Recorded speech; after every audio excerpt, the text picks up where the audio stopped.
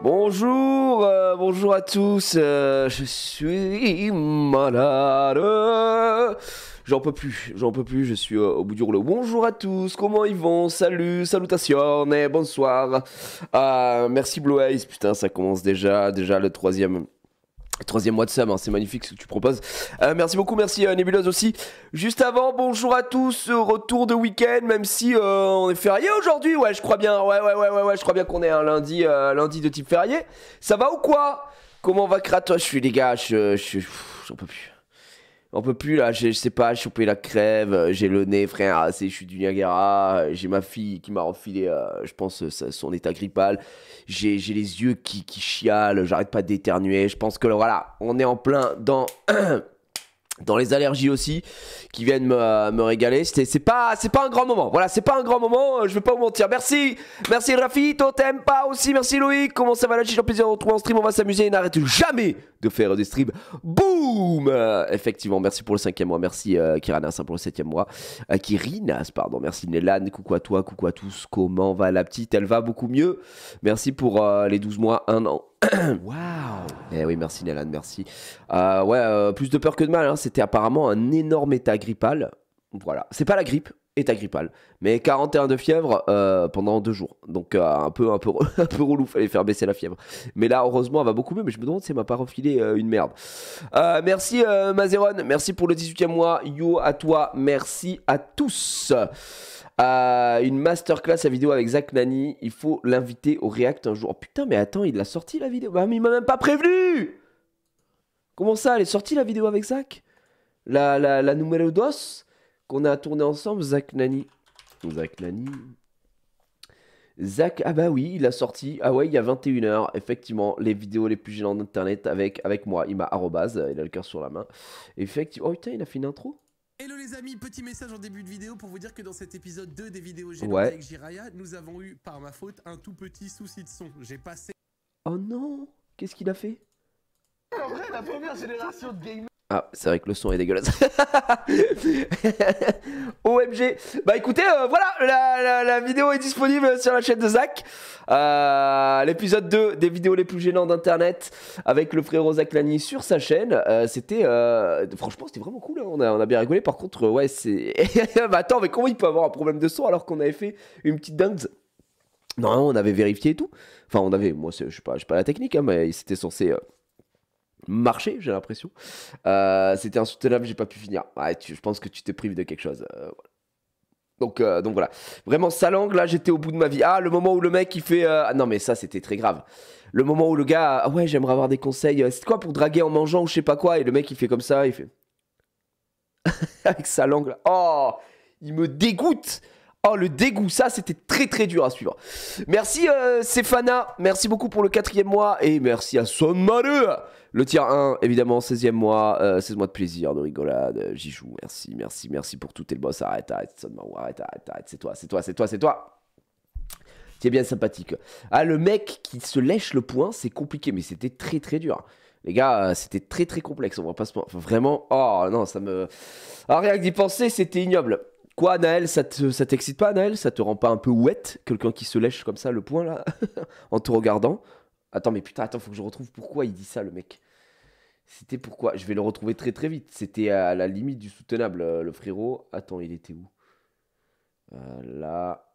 Lui, on l'avait déjà eu en plus dans la vidéo 1. Voilà, c'est là. Ma pote Charlotte est en kiff sur le cuisinier de la cantine. Tu peux l'aider SVP. Non, mais ça, les gars, frère, il faut que... Ça, c'est très dur. Faut que je vous montre. Est-ce que... Ouais, ça passe. Ça... Ouais, ma caméra est là-bas, alors je sais pas trop pourquoi, mais je vais la laisser là, l'espace d'un instant. Non, mais lui, c'est vraiment le... Par exemple, d'essuyer sa bouche de manière un peu sensuelle en le regardant. Donc, je vais peut-être m'avancer pour vous montrer comment je fais. Oh non, il va pas refaire ça quand même. Non, mais déjà, ça, moi, ça me dégoûte. Voilà, y a le mec qui s'approche, qui commence à s'essuyer la bouche comme ça. Oh non, on n'en peut plus. Qui sait que ça excite un peu ça? Il y a des gens que ça excite, quelqu'un qui s'essuie la bouche un petit peu sensuellement, comme ça, juste pour savoir, bien sûr. Vous pouvez me dire. Ah, désolé, par contre, je risque de renifler un petit peu, j'ai du mouchoir, j'ai tout ce qu'il faut, mais et là, je prends ma part, là. Je crois que c'est les allergies qui me cassent la gueule. Lui, c'est le goth. C'est le goth. Oh, j'ai envie de me bagarrer. Oh, le sang, il est... Regarde, plus ou regarde. moins comme ceci. Oui. Ensuite, si Charlotte a des tartines qui dépassent un peu avec de la confiture ou du chocolat, Est-ce que vous avez des tartines un peu qui dépassent elle peut peut-être un peu lécher, mais ouais, pas lécher de façon vulgaire.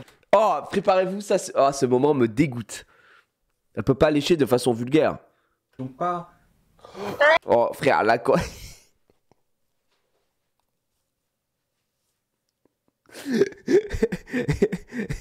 Oh non, c'est trop. Regarde, et t'es ma tête. Ma tête, j'ai envie d'en finir. Quand je vois ça, je refuse d'y croire. Mais qu'est-ce qu'il y a, Anaël? C'est toi qui nous a demandé, Anaël, c'est toi qui nous a demandé de revoir le mec qui se lèche le, le poing, parce que ça te régale. Et lui en mode non, faut vraiment pas lécher comme ça, hein, c'est pas comme ça, c'est plus comme ça. C'est un malade, frère. Qu'est-ce qui... Oh, Oh ça me dégoûte. C'est dégoûtant, non c'est dégoûtant. Wet. Qui est wet dans le chat? J'avoue j'ai pas regardé parce que le son est horrible. Le son est particulièrement horrible, je sais pas ce qui s'est passé. Nos micros ont servi à rien apparemment, ça n'a pas dû enregistrer donc c'est terrible. En fait je pense que le micro il peut être légèrement ok si quand on crie pas quoi, mais vu qu'on va crier assez rapidement, aïe aïe aïe aïe aïe aïe aïe aïe aïe aïe aïe aïe aïe aïe, ouais envie de l'insulter, bah normal gars, qui est-ce que t'as envie de lui faire du sale? Non, personne n'a envie de faire ça, juste lèche un peu. oh non, sa grosse lampe de... En plus le mec est comme ça, il se lèche et il fait bluff, il regarde un peu la cam. Ça va? Ouais, je lèche ma tartine. Horrible. Mais je savais pas qu'il avait sorti la vidéo, le frérot. Du coup, si vous l'avez pas vu, bah allez voir, c'est sur la chaîne de Zach. Et c'était très très très drôle, encore une fois, tout simplement. En vrai, au bout d'un moment, on n'entend plus le problème de son tellement on est gêné en regardant les vidéos. Je pense que t'es plus gêné par les vidéos que par le son, effectivement, qui est moins dramatique que le contenu qu'on regarde. Sans faire le gars, tu peux passer l'image de cet effet. Oh, ça va. Moi, j'avoue qu'il me... Moi, le mec, quand il se lèche comme ça m'excite un peu. Voilà, je le dis, c'est bon, j'ai le droit. Oui, je suis malade, Kailoum. Ça s'entend que je suis malade. En même temps, je parle du zen. C'est dramatique. Bref, pour parler d'autres vidéos, par contre, moi, je vous ai sorti samedi, grâce à la vivacité d'esprit, la vitesse d'action de mon ami Casu, je vous ai sorti mon mini-vlog sur Toutatis, mesdames et messieurs. Donc, tiens, bah attendez, je peux carrément mettre dessus. Hein. En vrai, ça régale. Hop, on va se remettre là, voilà. Je vous ai sorti mon mini-vlog sur Toutatis, donc là, hop, c'est celui-là plutôt. La nouvelle attraction chez Astérix, donc au parc Astérix. J'ai eu la chance d'aller la faire avant l'ouverture. Oh, le Dalaros, qui nous délecte là. Il offre 5 subs, on envoie les GG dans le chat. Merci Dalaros. Merci Dalaros. Oh là là là là là là. Thank you, man. Merci beaucoup frérot, merci. Et merci à Iron Fox TV aussi pour le 8e mois qui arrive juste après avec son Prime. Évidemment les gens respectables qui utilisent aussi leur Prime sur cette chaîne, ça me fait vraiment plaisir. Voilà, je vous le dis. Donc oui, j'étais, les gars, j'étais au... hop, je passe là. J'étais tout ça... T'as pas eu la notif pour la vidéo, mais c'est pas ici. Mais comment c'est possible que vous n'ayez pas la notif? Est-ce que maintenant, à votre avis, je dois vous demander dans les vidéos d'actionner la cloche là? Ce truc que j'ai jamais fait. Est-ce que ça marche vraiment là, la cloche? Les gars, on pense à s'abonner. Vous savez, les youtubeurs qui font ça là, enfin les youtubeurs. Les gens ils sont en mode... Tu sais, tu t'écoutes une vidéo, par exemple, ou tu regardes une vidéo normale, tu vois, t'es comme ça en train de la regarder, l'écouter comme tu veux. Et tout d'un coup, en plein milieu de son explication, au bout de 1 minute 30, le mec, il est là. Le saviez-vous? 93% des gens qui regardent les vidéos de ma chaîne ne sont pas abonnés. Alors abonnez-vous et mettez la cloche, sinon je viendrai te hanter. Allez, on continue la vidéo. Ça me tend, j'ai le poing serré comme ça. Quand j'entends ça, j'ai envie de tout casser. Mais faut que je mette une notif, non? Activez la cloche, j'en sais rien, putain, faites un truc, merde. Les gars, déçu, on a eu 0 event de Pâques sur la calme alors qu'il y a littéralement des œufs dans le jeu à méditer. C'est Lucario, je sais que vous avez le droit d'être déçu pour la calme, vous avez le droit de demander de l'event, vous avez le droit, mais là il y aura rien, du tout. On vous l'a dit, la calme, c'est certes le meilleur jeu de tous les temps, mais là, je suis obligé, bah alors qu'est-ce qui branle? On est obligé de mettre tous nos efforts sur l'énorme mise à jour qui arrive. Vous l'entendez bien. Donc là, pour l'instant, ouais, il n'y a pas de mise à jour, d'accord. Voilà, c'est normal, d'accord. Hop, je vais vous aider à taper le World Boss, comme ça vous serez content. Il n'y a pas de mise à jour, mais c'est tout à fait normal. Donc, no paniscos, comme disent les gents. Hop, voilà, on fait ça, c'est pour moi. Le World Boss est tombé, il est pas tombé. Non, il y a 218 personnes qui l'ont tapé. En un coup, je suis passé 109e. Quelle est votre excuse pour pas être top FR sur le jeu? Je ne comprends pas. Donc ça, voilà, on vous l'a dit. Pas plus de communication pour l'instant. Quand ça va sortir, les gars. On est en pleine correction de bugs. La bêta arrive très fort, comme dit Casu. Moi, j'ai vu Anguay ce week-end. Il m'a encore montré des trucs. Enfin bref, je les laisse faire. Je les laisse s'épanouir et décider comme ils veulent. Par contre, ça me gêne cette caméra qui est de ce côté-là. Attends, c'est pas normal. Voilà. Hop. Transformer. Hop. Qu'est-ce qui m'arrive? Hop. Et voilà. Nickel. Donc là, ça se met en place, Donc oui, je vais sortir un petit vlog. Regardez, bah c'est moi. Ici, merci Hector pour le 3e mois. Merci beaucoup pour le sub. En tier 1 en plus, magnifique, une vraie personne. Mec horrible. Donc j'ai eu l'occasion d'y aller. Tiens, je vais vous montrer le on-ride que j'ai fait. J'ai eu l'occasion d'y aller vendredi à 13h. Je peux vous donner mon ressenti, même si je le donne dans la vidéo et tout ici. Mais je me suis régalé. Les gars, j'insiste encore là-dessus. Mais on a vraiment de la chance d'avoir une attraction de ce calibre en France. Genre, vraiment, c'est fou. Vraiment, c'est un vrai coaster. Tu vois, c'est la meilleure attraction de France. Ah, mais oui, c'est vraiment la meilleure attraction de France, mon cher ami. Je pense qu'on mériterait tous 5 tickets de dépannage. Bah, tu sais quoi, regarde ce qu'on va faire. Hop, on va faire ça. Je vais aller là. Tu veux 5 tickets de dépannage? Bah, tu sais quoi, je vais vous donner 5 tickets, les gars. Hop, 5 tickets comme ça. Hop, boum, voilà. Voilà, il n'y a pas d'event de pack. Je vous donne tous 5 tickets, c'est pour moi. Mais du coup, pour toi, c'est quoi le... Attends, on va en parler, les gars. On va en parler un petit peu. Là, j'ai le cœur sur la main, Je vous donne 5 tickets, les gars. Je comprends, il n'y a pas d'event de pack. J'envoie 5 tickets pour que vous puissiez vous régaler. De rien, de R. C'est Anthony qui a demandé. J'ai écouté mon ami Anthony, il n'y a aucun problème. Je pense qu'on mériterait tous 5 M d'allo pièce. Mais attends, mais mec, il n'y a aucun souci. Attends, t'as raison, il n'y a pas d'event. Donc je vais donner même 10 millions d'allo pièce à tout le monde. Bien sûr que non. Par contre, regarde. PC Anthony, puisque c'est lui qui prend les devants. PC Anthony, regardez, voilà. Il fallait être comme PC Anthony et oser un petit peu. Hop, PC Anthony. Et je vais lui donner le nombre exclusif de 1 allo pièce. Bon, voilà, allez, on est... le mec lourd. Messieurs, dames, j'étais donc vendredi au parc Astérix. Ce qui était bien, c'est qu'on pouvait faire le tout-à-tis, du coup. On pouvait le faire autant de fois qu'on voulait, de 14h jusqu'à 16h30. Bon, moi je l'ai fait qu'une fois parce que je l'expliquais dans la vidéo, ils ont eu la bonne idée à 13h de nous faire manger sur le truc à côté juste avant, et moi comme un connard je me suis dit oh ben oui, je vais manger, je vais prendre un énorme burger, bien sûr. donc vraiment très très mauvaise idée. Ma vie a changé, merci, mais de rien Anthony. De rien. Merci Oxalis, pas la chance d'être souvent là mais tu régales toujours autant. J'espère que ta petite va mieux. Merci mon frérot, merci pour le 27e mois. Heureusement elle va mieux, on s'est beaucoup inquiété samedi matin parce que la fièvre ne redescendait pas, mais heureusement tout va mieux. Bah, je vous raconterai un petit peu après si vous voulez. Et tu as privatisé l'attraction. Ouais, c'était un peu ça, on n'était pas énormément, on était quoi allez, une vingtaine, trentaine maximum, tu vois. Donc c'est vrai que c'était hyper agréable.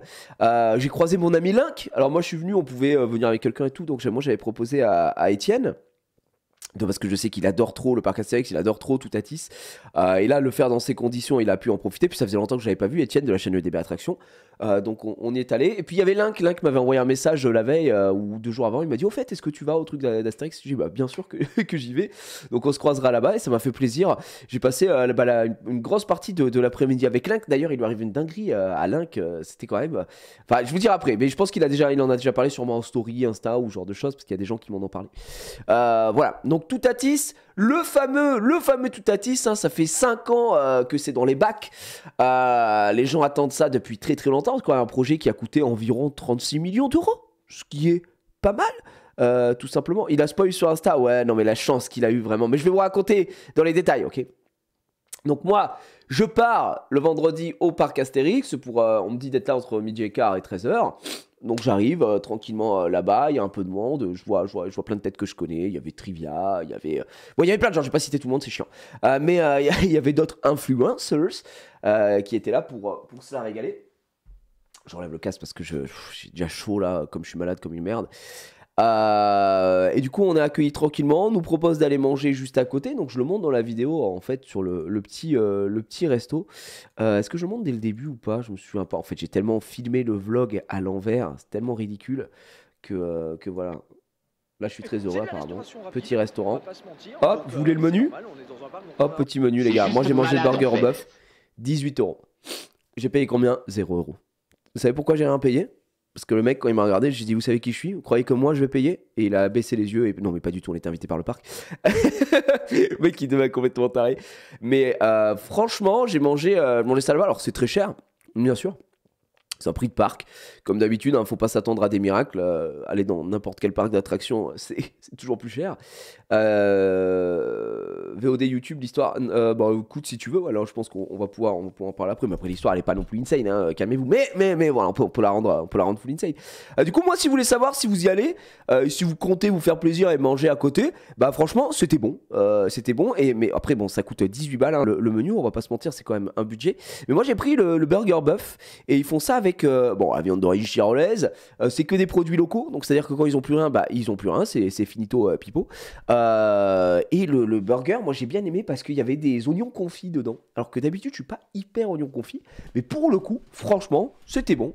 Les fruits étaient ok tiers. Et j'ai pris une petite boisson et c'est tout. Voilà, c'est très bien. Après, prix de parc, encore une fois, on a envie d'hurler quand on voit les prix.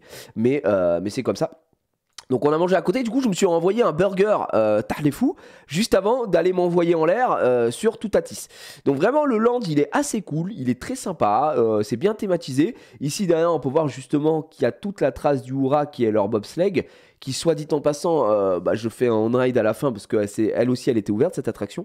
Il y avait que 3 attractions ouvertes, hein, donc il y avait Toutatis, mais nous on venait pour Toutatis. Il y avait la trace du Hura, on l'allait faire par respect, voilà. Et il y a Gyrofolix qui est le petit truc à côté. Qui sert. Oh merci, c'est stylé. Ma femme m'amène des Doliprane comme ça, elle a vraiment le cœur sur la main. Après, je vais pas croquer dedans, je vais pas vous mentir. donc j'irai prendre de l'eau après. Mais Gyrofolix, c'est un petit truc pour les gamins qui tournent et qui est assez hypnotisant, assez stylé. C'était surtout pour découvrir donc le nouveau land, le festival Toutatis, qui est vraiment joli, bien thématisé. Alors j'ai vu quelqu'un dans les commentaires qui disait. Waouh, le parc Astérix, la thématisation, il pourrait faire un effort sur les décors, sur les trucs, etc. Il faut savoir que vraiment, la théma, c'est ce qui coûte le plus cher hein, dans un parc, ça coûte une blindasse. Vraiment, je pense qu'un rocher comme ça doit coûter genre 10K. Ok, peut-être que j'abuse, mais ça coûte au moins 3-4 000 balles. C'est trop cher, frère, c'est trop cher. C'est une dinguerie. Et je trouve que c'est plutôt bien thématisé au global. C'est très très dur de mettre en comparaison les thèmes, les parcs très très bien thématisés. En France, on a Disney, mais personne ne peut s'aligner là-dessus. Worldwide, je dirais que tu as Universal. Universal, c'est une dinguerie. Et après, bah, tu as des gros parcs, des gros groupes. Tu as Europa Park qui est extrêmement bien thématisé. Et en plus, sur un thème qui est pas si facile, puisque c'est l'Europe, hein, on va pas se mentir, ça fait bander personne. Enfin, peut-être, je sais pas, les gens du Sénat. Et derrière, tu as Phantasialand en Allemagne qui est extrêmement bien thématisé aussi. Aux Pays-Bas, tu as Efteling. Enfin bref, tu en as quand même des trucs, tu vois, qui font de belles choses. Mais c'est quand même cher et c'est pas évident. Là, c'est sur Astérix. Et moi, je trouve que le land, honnêtement, il est super propre. Et ce que je disais, on fait une petite zone pour les gosses que je montre. Alors, je pense pas que ça intéresse forcément les gens, mais moi, comme j'ai une petite, bah, évidemment, je trouve ça cool. Et c'est juste à côté, ça dénote franchement pas avec l'intégralité du décor. Ouais, c'est moi, bonsoir. Et du coup, là, j'étais en train de montrer, c'est juste une aire de jeu avec un gigantesque marcassin. T'as des petits trucs pour aller, voilà, des petits tunnels, des petits parcours d'acrobranche à droite à gauche, du toboggan. T'as pas mal de petites choses et c'est vraiment bien foutu. Donc voilà, et ça c'est le Gyrofolix, c'est la petite attraction pour les gamins. Alors moi ça me fout la gerbe, ce genre de truc, donc je monte même pas dedans. Et puis pour des sensations proches du néant. Et ensuite, ce qui nous intéresse évidemment, c'est le main event, mesdames et messieurs, Toutatis.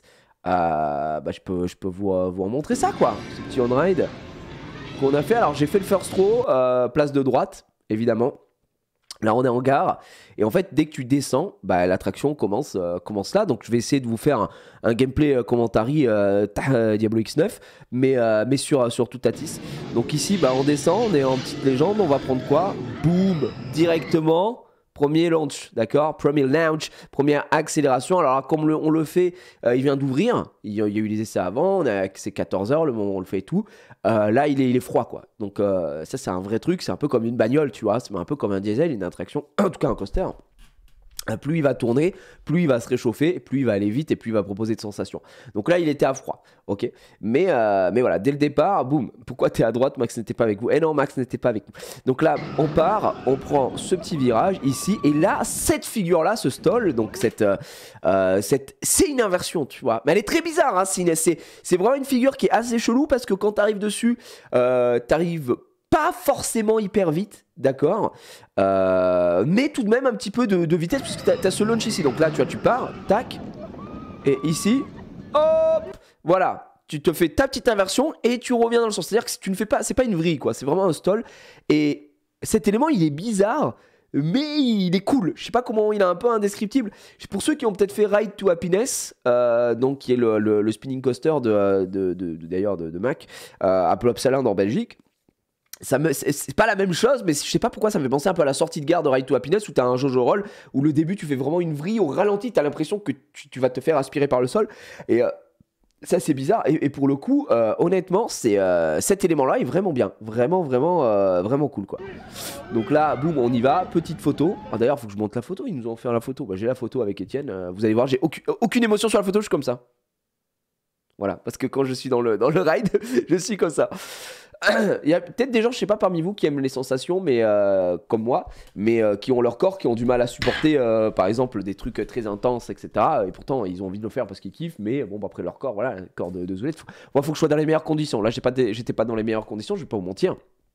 Je vous rappelle que le jeudi soir, on a fini le live à 3h30 du matin à cause de Lohan, d'accord, qui voulait jouer à Bastonnès tout le long, mais bon bref, à Méditerre, on était encore dans une boucle. Et puis, donc le vendredi, j'ai dû partir, vraiment j'ai dormi 4 heures, quoi, 4h30.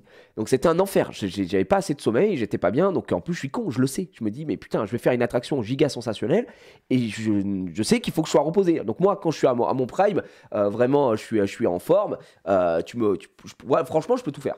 Je peux tout faire s'il n'y a pas, excusez-moi, s'il n'y a pas de trop d'inversion. C'est-à-dire qu'un Dragon Khan, des trucs comme ça, enfin des merdes où il y a 7 vrilles et tout ça, j'y vais pas parce que ça me procure aucune sensation, ça me rend malade.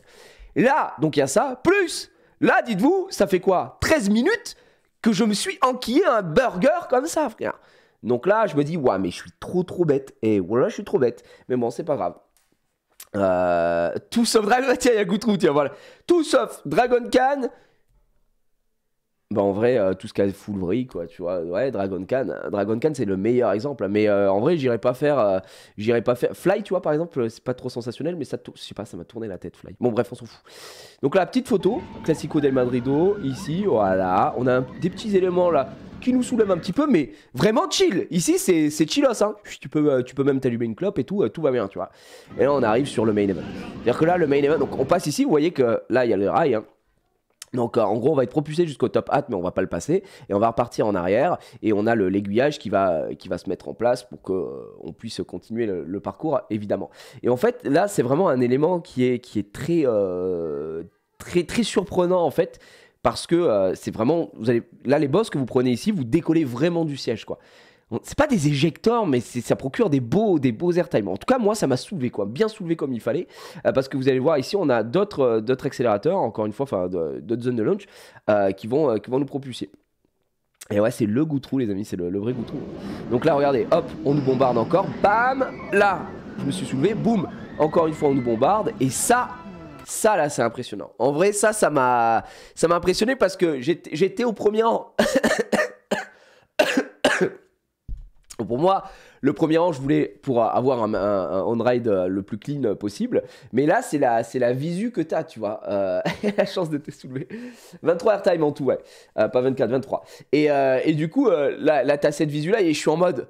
Waouh! Et en plus, je sais pas si ça s'entend dans la vidéo, je sais pas si vous l'avez remarqué. En fait, c'est moi qu'on entend respirer. Je respire super fort, je suis en mode... Ouais...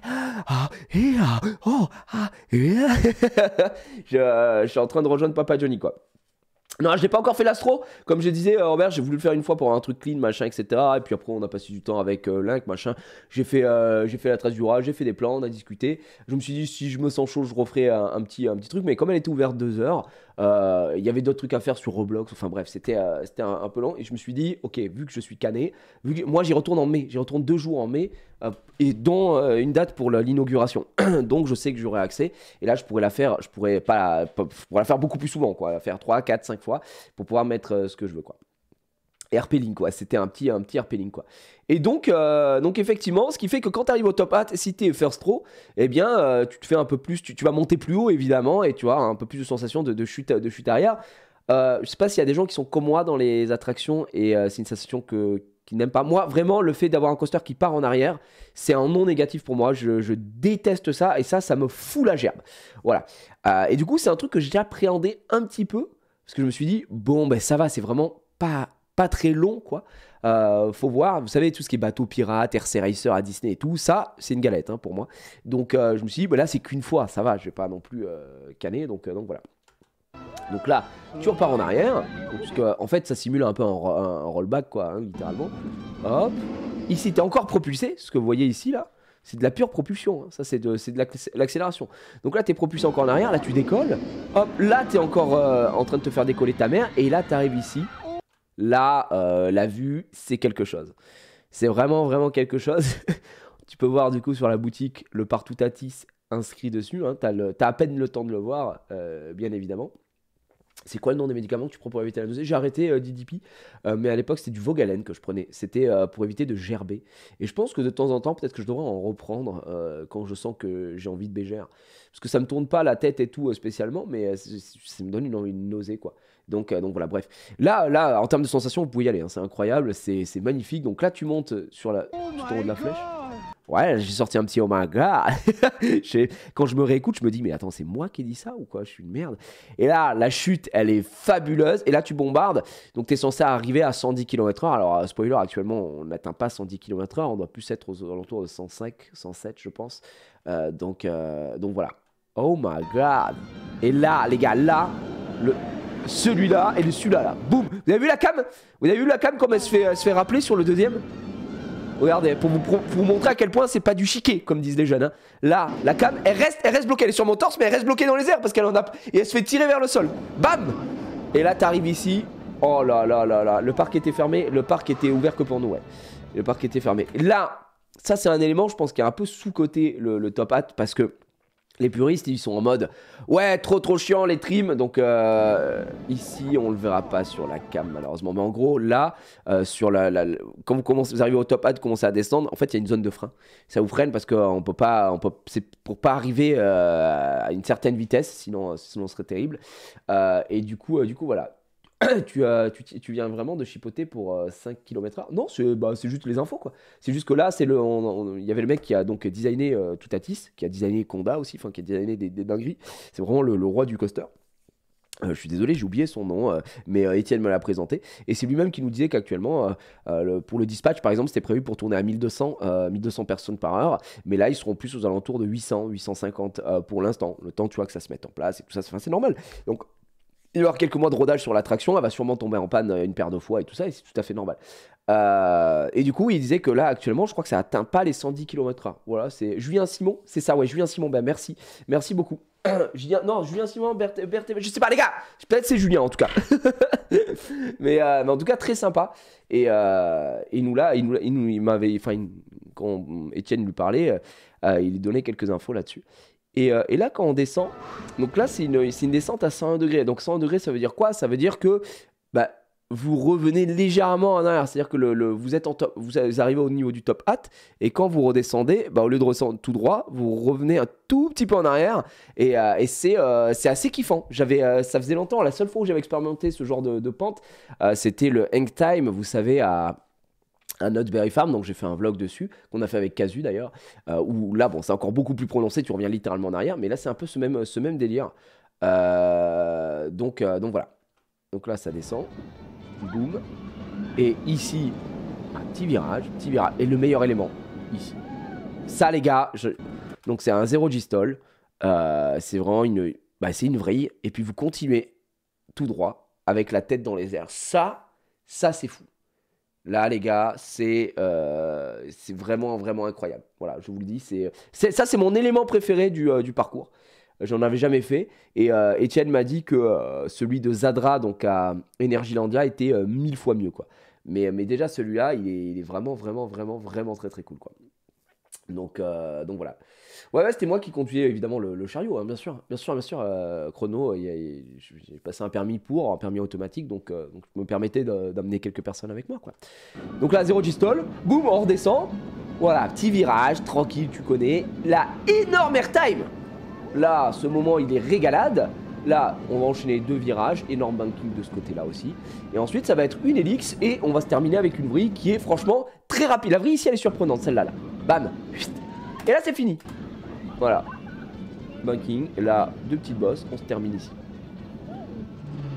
Les gars, moi j'étais sonné. Regardez, je tremble des manos, hein, tellement je suis sous le choc. Tellement ça m'a régalé. Regarde mes petites mains. À droite. Ça va les gars. Oh, c'était énorme. Ah ouais, mon oreille interne qui zinzinule, effectivement. Donc voilà pour le tracé complet. Ça s'est ouvert samedi 8. Il y avait énormément de monde. Je crois qu'ils s'attendaient 15 000 personnes ou 16 000 personnes, dont énormément sur la zone évidemment du festival Toutatis. Et ça a été kiffé. D'ailleurs, le ride, je l'ai fait derrière moi. Je crois qu'il y avait Magla. Il y avait Trivia aussi qui était tout au fond. Bref, il y avait pas mal de personnes. Et après, c'est là que j'ai croisé d'ailleurs Link. Juste après, il venait de le faire avant. Et à ce qui paraît, voilà, je vous donne les conseils qu'on m'a donné. Moi, c'était pour le record, parce que moi, j'adore, je suis un fan du first row en fait. Mais sur cette attraction, la meilleure place, c'est l'astro. Il faut vraiment être derrière. Il y a une évacuation le samedi, ouais, j'ai vu une évacuation le samedi sur la zone de launch. Et puis après, ils ont refait des tests, puis ils ont relancé. Et je vous dis, ça va être du rodage. Mais pour le coup, ouais, excellente attraction. Aujourd'hui, je le dis un peu dans ma vidéo. Et forcément, quand je vous donne le ressenti, j'ai vu quelqu'un qui me posait la question, j'ai répondu dans les commentaires aussi. Aujourd'hui, comme je ne les ride qu'une seule fois, pour moi, c'est une attraction qui est un peu difficilement classable parce qu'il n'y a pas d'équivalent. Il n'y a vraiment pas d'équivalent en France, de toute façon, mais même en Europe, à Toutatis. Le seul équivalent qu'on a, vous avez vu, je viens de vous montrer le parcours, ça va être Panthéon. Ça, je vous en ai déjà parlé plusieurs fois, mais Panthéon à Williamsburg. Donc, c'est à Busch Garden, voilà, Busch Garden.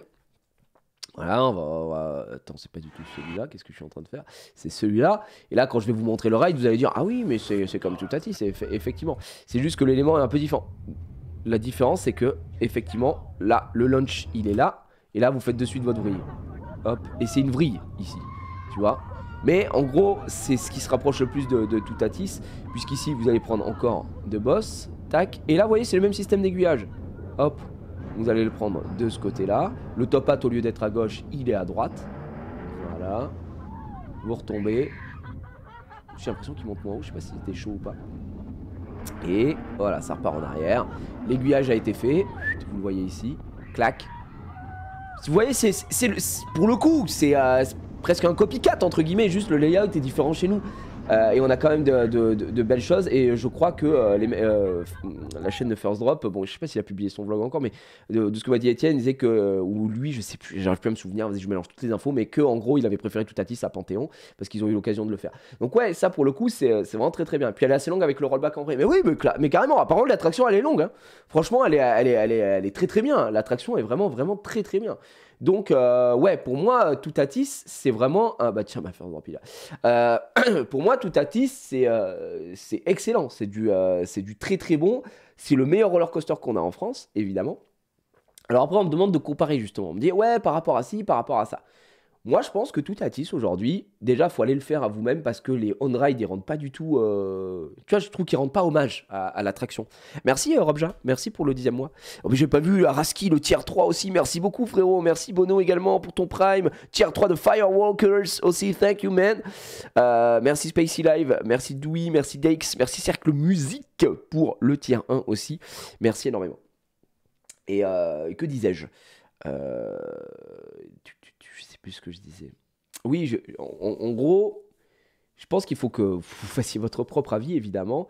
mais c'est difficilement comparable à d'autres attractions, dans le sens où, à part Panthéon que je viens de vous montrer là, il n'y a rien qui est équivalent vraiment à ce type de coaster. Voilà, après peut-être que là, moi je suis pas un puriste, je suis pas partie de l'élite des coasters fans et tout ça, attention, hein, je suis vraiment un novice, mais je trouve qu'il n'y a pas grand-chose. Ça prend des éléments de plein de coasters différents. J'ai vu des gens le comparer à Taron, tu vois, qui est à comment ça s'appelle à Fantasyland. Pour moi, Taron, il se compare plus à Velocicoaster, tu vois, qu'à ça. Taron, c'est une claque. Taron, c'est un monstre d'intensité. C'est 120 km/h dans la gueule. C'est un multi-launch coaster. Le premier, déjà, il te met bien, tu vois, il te met dans l'ambiance. Le deuxième, si t'as des problèmes de Chico, il te les remet en place. Il n'y a pas d'inversion. C'est beaucoup d'éjecteurs. C'est beaucoup de banking. C'est sinueux. C'est avec une thématique qui est plus fournie aussi du côté de Taron. Il y a ce côté entrelacé sur Taron qui est très différent. Mais pour moi, c'est pas la même chose, quoi. Je veux dire, c'est pas comparable de se dire, bah tiens, Taron est meilleur que Toutatis ou quoi. Bah peut-être dans ton top, tu vois. Moi, j'avoue que là, pour l'instant, Taron, moi, je l'ai fait 2 fois. Je l'ai fait au premier rang et je l'ai fait sur un chien. Pour l'instant, je préfère Taron à Toutatis parce que je l'ai fait 2 fois, et 2 fois où j'étais dans le plus en forme, et 2 fois il m'a cassé la gueule, et c'est vraiment ce que je cherchais, et je trouve que, vous avez vu, la thématique, elle est incroyable là-dessus. Ici, vous pouvez voir qu'il y a le boomerang, oh putain, comment il s'appelle le boomerang de Fantasyland, que je ne vous conseille vraiment pas de faire, hein. S'il y a vraiment plus de 10 minutes de queue, passez votre chemin, c'est à chier. C'est peut-être la seule attraction à chier du parc. Donc voilà. Mais Taron, vous voyez, c'est direct un launch ici, mais là, tu sens à la caméra qui tremble comme ça que tu prends ta part. Regardez-moi cette thématique, regardez tous ces rails, c'est sinueux, tu passes vraiment partout. Enfin, c'est une expérience qui est complètement différente. Là, on dirait pas, mais les virages, les changements de virages, c'est tellement brutal. Tu es secoué, ça là, c'est des éjecteurs, tu te fais malmener comme un fou. Et alors, à partir du moment où tu passes sur le deuxième launch, qui va arriver dans quelques instants, alors c'est encore autre chose. Bam, changement de côté, des bankings en veux-tu en voilà. Là.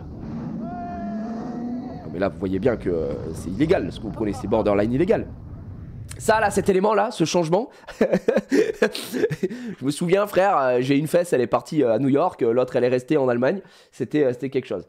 Oui, Reik, c'est vraiment nul, hein, les gars, soyons très honnêtes, très très nul. Donc voilà, faut être petit, non. Si vous faites plus d'1m95 à Fantasyland, vous allez être un peu déçu. Hein. Je vais pas vous mentir, vous allez être un peu déçu. Donc voilà. Pour moi, c'est différent. Vous voyez bien que là, ça n'a rien à voir avec Toutatis.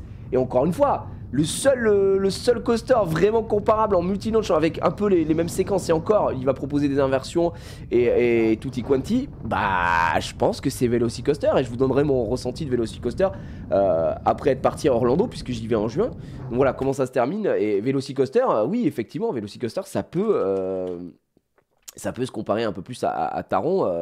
J'ai l'impression qu'on Velocicoaster, on le regarde une fois par mois, moi, le on-ride. Mais vous voyez, pareil, zone de launch, sauf que là, vous avez... Ça, c'est considéré comme une vrille juste après. Vous allez voir, voilà, tac. Vous avez votre première vrille qui est ici, alors que Taron, il n'y en a pas. Taron, ça monte moins haut aussi, à cause des lois, du canton, je sais pas quoi, ça je l'ai déjà expliqué pareil. Donc là, et Velocicoaster qui est considéré comme une des meilleures attractions au monde, hein, actuellement, qui met tout le monde d'accord aussi, quoi. Donc vous voyez, c'est le même délire, sauf que là, deuxième launch pareil, sauf qu'ici, au lieu de monter et d'aller vers un mur, vous prenez un top hat de zinzin, et bah, après, c'est reparti. Et vous allez avoir, pareil, le zéro G-Stall qui est ici, qui apparemment est fou, et la vrille de fin, l'airline qui est cool parce qu'elle est en plus au-dessus du lac, si je dis pas de bêtises, qui arrive juste après ce virage. Qui voilà, donne un petit peu envie, quoi. C'est vrai que ça c'est vraiment le coaster que j'ai envie de faire. Ça là, apparemment ça, cet élément il est vraiment très chouette aussi. Et là ça se termine là. Donc ça c'est beaucoup plus comparable. Attends, Toutatis, ça rentre pas dans la même catégorie. Mais ça prend des éléments de Taron, comme ça peut prendre des éléments de Ride to Happiness. Tu vois, les gens qui sont ouais, Ride to Happiness, putain, moi je trouve ça trop surcoté, Ride to Happiness. Je vais peut-être pas me faire des amis, mais Ride to Happiness, c'est bien, mais vas-y, il faut arrêter de mettre ça dans votre top 3, quoi, par pitié, il est tellement mieux, je pense. Mais bon, ça c'est moi, c'est mon avis, c'est les goûts et les couleurs. Mais Ride to Happiness, c'est bien, hein. C'est bien, mais frère, on ronfle, hein. Voilà. J'avoue, regardez, du coup, ça c'est vous savez, la première inversion qui est trop bizarre. Alors, vous êtes vraiment comme ça, mais au ralenti au début sur Ride to Happiness. Et comme c'est un spinning coaster, ça tourne. Alors c'est très bien, Ride to Happiness, hein, moi je trouve ça excellent, hein. Attention, hein, ne me faites pas dire ce que j'ai pas dit, hein. Mais... je trouve ça surcoté, quoi. Je trouve ça vraiment surcoté. Du coup là ça démarre. Après ça bombarde, attention hein, ce truc là. Hop, tu montes. Là ici t'as un éjecteur hein, directement, tu prends ce que tu mérites. Et puis bah ça tourne. Il y a aussi le fait que comme ça tourne, moi c'est moins le type d'attraction que j'aime également. Vous connaissez, hein, je suis pas trop sur ce genre de choses. Mais ça c'est... Désolé, c'est mon top 1 RTH ATL. Ouais mais je peux comprendre, mais... J'ai l'impression que c'est le top 1 de pas mal de gens, en tout cas d'Européens. C'est le top 1 de pas mal de monde. On dit bon bah ouais c'est bien d'accord mais je sais pas, je trouve qu'il y a mieux. Mais encore une fois on l'a dit hein, les goûts et les couleurs quoi. Ouais mais rien que la vidéo donne envie de vomir je trouve, ça tourne tellement, ça tourne pas trop mal en vrai. Je peux te dire que moi qui crains ça, j'arrive à le faire, je peux pas le shane hein, mais j'arrive à le faire et j'ai pas de soucis particuliers. Je l'ai fait 4 ou 5 fois Ride to Happiness et à chaque... Alors les premières fois c'était très cool, maintenant le problème c'est qu'il vibre quoi. Le problème c'est que là ça vibre donc c'est plus ça me fait chier moi, un coaster qui vibre ça me casse les couilles. Donc voilà c'est quand même cool, mine de rien c'est quand même très sympa. La nacelle est assez grosse, du coup c'est pas gerbant. Ouais, il y a aussi le fait que ce soit pas sur un petit truc, vraiment comme dit Gerpote, c'est pas sur vraiment une petite nacelle à la Crush Coaster, on va dire, où ça peut donner vite la gerbe. Là, comme c'est assez gros, c'est des rotations, et puis ça tourne pas comme une tasse, tu vois, comme des rotations contrôlées. Donc c'est assez bien, quoi. C'est là que les clés de Link ont pris l'air. Alors, les clés de Link, ce qui est assez fou, c'est que, du coup, Link, en fait... On fait tout ça, on passe la journée ensemble et tout. On va à l'hôtel des hiboux, je sais pas quoi. Il nous dit, bah les gars, venez, on va boire un coup, machin. Ok. Et il nous dit, hey, vous pouvez prendre ce que vous voulez, c'est offert par le parc. On dit, putain, cool. Donc moi, j'abuse de ouf, je prends un Orangina. Parce que je conduis, évidemment. Et du coup, on est avec là, on discute, on se raconte nos vies, machin, on dit au revoir à tout le monde, super, merci de l'invitation, très très bien, voilà. D'ailleurs, je tiens à préciser, j'ai vu quelqu'un qui disait, ah, super vidéo, super OP, machin et tout. J'étais en mode, bah, en vrai, c'est pas une OP, c'est-à-dire que j'étais invité pour faire tout à Tis, mais on m'a rien demandé, on m'a pas demandé de faire la promotion du parc. On m'a juste invité pour tester, passer l'après-midi. Je pouvais venir sans rien faire, sans faire une story, sans rien faire du tout. Moi, je me suis dit, bah, vu que j'aime bien faire des parcs, bah, ce serait con quand même de pas filmer mon petit séjour. Ma petite après-midi en exclut sur le truc un jour avant et tout, ce serait con quoi. Bon voilà, c'est juste pour préciser, j'ai jamais été payé par le parc Astérix. Si j'avais envie de faire une vidéo en disant bah franchement, tout à dit c'était de la merde parce que j'ai pas aimé, bah j'aurais pu et enfin il y a aucun souci. Sauf que je vais pas mentir parce que tout à dit pour le coup c'est vraiment très bien. Et donc voilà. Et donc on finit ça et je dis bah les gars moi j'y vais. Etienne il dit bah j'y vais et l'un qui dit bah moi aussi les gars j'y vais. Donc on est garé sur le parking. Vas-y, on se parle, je parle avec Etienne, et bah Link, salut, ciao frérot, à bientôt et tout, il trace. Et puis là, je suis en train de ranger des trucs dans ma voiture, de parler avec Etienne, et qui c'est qu'on voit arriver comme ça, qui marche, un peu l'air hagar, Link. Tu vois, il est comme ça, il marche un peu, et il vient nous voir, il nous fait, les gars, il m'est arrivé une dinguerie. Mais un peu, on sent, je suis en mode, mais attends, qu'est-ce qui lui est arrivé, le pauvre miskin, là, il est pas bien et tout. Tu sens, il est dégoûté. Il fait, les gars, il vient de m'arriver une dinguerie. Il est là avec sa petite veste. Je fais, bah, qu'est-ce que. Je lui dis, parle, frère, que se passe-t-il? Il me dit, bah, là, je vais vers ma voiture, comme ça. Et là, quand il me dit ça, je me dis, ok, à mon avis, il a perdu ses clés. Et il dit, là, je vais vers ma voiture. Ouais, tu vois, je crois qu'il y a une 208 ou je sais pas quoi. Ma voiture et tout ça. Il fait, je mets ma main sur la poignée, puis la voiture, elle s'ouvre pas. Alors que normalement, quand t'as les clés dans ta poche, bon bah, tu sais, tu mets, c'est avec, c'est tactile quoi, tu touches, ça s'ouvre et tout. Il fait, bah là, elle s'ouvre pas, putain. Je dis, bah merde, qu'est-ce qui se passe? Et là, il monte sa veste à l'intérieur, une doublure où il a une poche. Il fait, bah là, je regarde là où j'ai mes clés normalement. Et en fait, la poche est ouverte, alors que c'est pas censé être ouvert normalement. Et je lui dis, Link, est-ce que t'as fait tout à Tis avec ta veste? Il me dit, oui. Et je suis en mode wow, bro. Aïe. Mais il est dégoûté, tu vois. En fait, là, c'est trop dur parce que moi, je suis à sa place. J'ai envie de Canet, en fait. J'ai envie de Guillaume. Et je sens que lui, c'est pareil. Il rigeonne, tu vois. Il est en mode ah ben putain, qu'est-ce qui s'est passé et tout. Donc là, c'est terrible. Et moi, je me sens trop mal pour lui. À tel point que je lui dis, tu vois, je dis frère, je suis dégoûté pour toi parce que vraiment, je suis vraiment dégoûté pour lui. C'est terrible. Je dis, est-ce que t'as pas un double? Il me dit, bah oui, j'ai un double, mais il est chez moi. Je dis, bah l'un qui habite à Across the Map dans le nord. Et en fait, si moi j'avais pas eu ma fille qui avait 41 degrés de fièvre et que je devais rentrer, moi j'ai dit putain, en vrai, je pourrais te ramener tout, mais je pourrais faire l'aller-retour, ça me ferait que 4 heures aller-retour à faire. Mais voilà, il me fait non, mais tu vas pas faire ça, machin, etc. Je dis mais c'est chaud parce que j'ai la petite qui est pas bien. Il fait non, mais t'inquiète. Et Etienne, pareil, il lui dit ouais, si tu veux, je peux te ramener si vraiment c'est la merde et tout ça, voilà. Donc en vrai, Psartec, hein, parce que quand même, il faut se taper les heures de route, mais c'est surtout le pauvre, tu vois. Moi, je sais que ça m'a fait de la peine. T'as pas tes clés, quoi. Donc là, on réfléchit, et je dis, attends. S'il faut, t'avais peut-être tes clés tout à l'heure, et quand on a mangé, parce qu'après, on a passé l'après-midi ensemble, je dis, on allait boire un café, on a bu, dans l'après-midi, ils ont pris une bière. J'ai pris une bière avec eux, voilà. Donc au bar, je dis peut-être t'as posé tes clés à un moment au bar et du coup t'es parti, tu les as laissés, le mec les a récupérés, on va les demander tout ça. Ah non, il fait non, c'est bizarre, je sais pas et tout. Je fais bah essaye de refaire ton tracé dans ta tête et puis vous voyez avec Etienne et tout ça. Je dis le mieux c'est franchement va voir les mecs du parc Astérix pour leur demander quoi. Et du coup ils y vont. Moi je vais pisser puis je rentre chez moi quoi, je rentre chez moi et tout. Et puis je suis en train de rentrer chez moi, je conduis, là, je rentre chez moi, je vois ma fille elle est là, hop, je mets ma main sur son front, ma main fond, 56 de fièvre, je comprends pas. Bref, le lendemain, ou non, ouais c'est le lendemain matin je crois, ou bah du coup réveillé super tôt. Mais je crois que j'envoie le message à 23h30 le soir et tout, enfin je sais plus, ou minuit, bon on se couche tôt. Et j'envoie un message à Etienne, et j'envoie un message à Lin. Alors qu'est-ce qui s'est passé et tout. Et en fait le lendemain, Lin qui m'envoie un message en me disant, moi je suis aux urgences. Trop cool, le samedi matin. J'ouvre Twitter et je vois que l'un qui m'a répondu et il me dit mec, la méga chatte que j'ai eue, en fait, très exactement, ici, l'un qui a perdu ses clés. L'un qui a perdu ses clés littéralement là. Et s'il y a bien un endroit où il aurait pu les perdre, et c'était le meilleur endroit, bah c'est ici parce qu'il est facile d'accès. Et là, en fait, c'est un technicien à retrouver ses clés.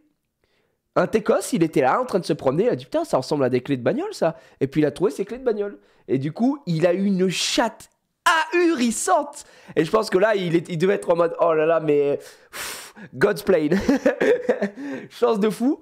Donc ils ont retrouvé les clés là. Parce que moi j'étais en mode frère si tes clés elles se sont échappées ici. Alors là elles sont sur l'autoroute. D'accord, elles sont sur la 1 là, elles ont disparu à tout jamais. C'est foutu. Bon, vraiment, il a eu une chatte de malade. Et je pense qu'il était bien content. Et en vrai, ça m'a soulagé pour lui parce que je me suis dit, putain, non, c'est dommage, on a passé une bonne après-midi, on a bien rigolé et tout. Et là, tu finis sur une note un peu merdique, tu vois. C'est pas évident, quoi. Donc, ouais, il a eu de la chance. Il a pu récupérer ses clés, il a pu rentrer chez lui. Et tout est bien, qui finit bien pour le jeune Link. Fort heureusement. Mais. Attention, du coup, c'est pour répéter qu'encore une fois, moi, je prends pas de risque quand je vais faire une attraction. Déjà, quand je vais en parc d'attraction, ce que je fais, c'est que... Alors là, je vais surprendre. Hein. Je suis en jogging. Alors là, je sais que vous êtes surpris. Mais surtout, je suis en jogging avec des poches qui ferment à double tour. J'ai des zips. Moi, j'ai toujours des poches qui ferment. Au cas où. Mais en général, parce que sur des grosses attractions comme ça, on va te demander de poser ton sac. Si tu as ton sac, etc., de poser tes affaires. Donc moi, je mets tout dans mon sac. Mon porte-monnaie, enfin mes affaires, quoi. Je mets tout dans le sac. On le met dans le chariot. Je fais l'attraction et quand je reviens, bah, je récupère puisque les trucs sont ouverts au bon endroit. Donc vraiment, arrêtez de faire des attractions avec vos effets personnels ou alors ayez des poches qui ferment, quoi. Vraiment des poches qui ferment. Oh putain, j'en peux plus les gars, j'en ai marre. J'ai le pif là, c'est une catastrophe. Banane sinon, ouais bon après si t'aimes la banane, hein, tout simplement. Je vais comparer au Taron à Fantasyland qui est mon double launcher préféré. Mais putain on vient d'en parler à l'instant, l'Artiki. J'ai dit ça prend des éléments de Taron mais ça n'a rien à voir, c'est pas comparable. Moi je préfère, ouais à l'instant je préfère Taron quoi, mais c'est pas la même chose. Vraiment on va le faire, c'est pas la même chose, c'est vraiment pas la même chose quoi. Donc voilà. Oui, j'ai vu Sonmaro que tu m'as identifié sur le truc de Auchan, mais j'ai pas osé regarder en entier là, c'est assez grave je pense. On pourra peut-être regarder ensemble dans quelques instants. Donc voilà. Voilà pour ce tout-atis ici. Et comme je disais, effectivement, à l'heure actuelle, je ne saurais pas trop où le placer, mais c'est dans mon top 5, c'est sûr que c'est dans mon top 5. Mais c'est toujours en dessous de Conda. Hein. Là, pour moi, Conda, je l'ai fait tellement de fois que là, à l'heure actuelle, mesdames et messieurs, c'est toujours en dessous de Conda. Hein. Et Conda qui a été designé par le même mec qui a fait Toutatis en plus, c'est quand même fou ça. Et c'est le même constructeur, donc c'est Intamin. Mais ça, Conda, ça pour moi, Conda, c'est une folie. Hein. J'aime trop ce coaster. Voilà, toujours pro. Mais moi, c'est devant Taron et tout, hein, Conda, c'est ouf. Les sensations que ça me procure, hein, c'est tout ce que je veux, quoi. C'est tout ce que je souhaite, quoi. Regardez-moi ça. Ouais, ça bombarde un petit peu, tu prends de la G-Force dans ta gueule. Hop. Non, c'est trop agréable, Conda. C'est trop propre. Il y a trop d'éléments qui sont agréables, il y a trop d'airtime qui sont agréables. Et le fait en fait que ce soit plutôt haut comme ça, justement que tu ailles te balader ici. Ah non, c'est vraiment trop bien, j'adore. J'ai aussi fait le Conda, c'est un immense banger tellement smooth. Et oui, c'est smooth, c'est vrai que ça on n'a pas forcément parlé, mais moi je l'ai déjà expliqué. Pour une bonne attraction, c'est avant tout celle qui procure des sensations, tout ça, etc. Mais c'est aussi avant tout une attraction où t'es confort, frère. Et Conda ou Toutatis, ou Taron même, t'es dans des sièges, mais t'es royal au bar. C'est vraiment des attractions qui ne sont pas désagréables à ride.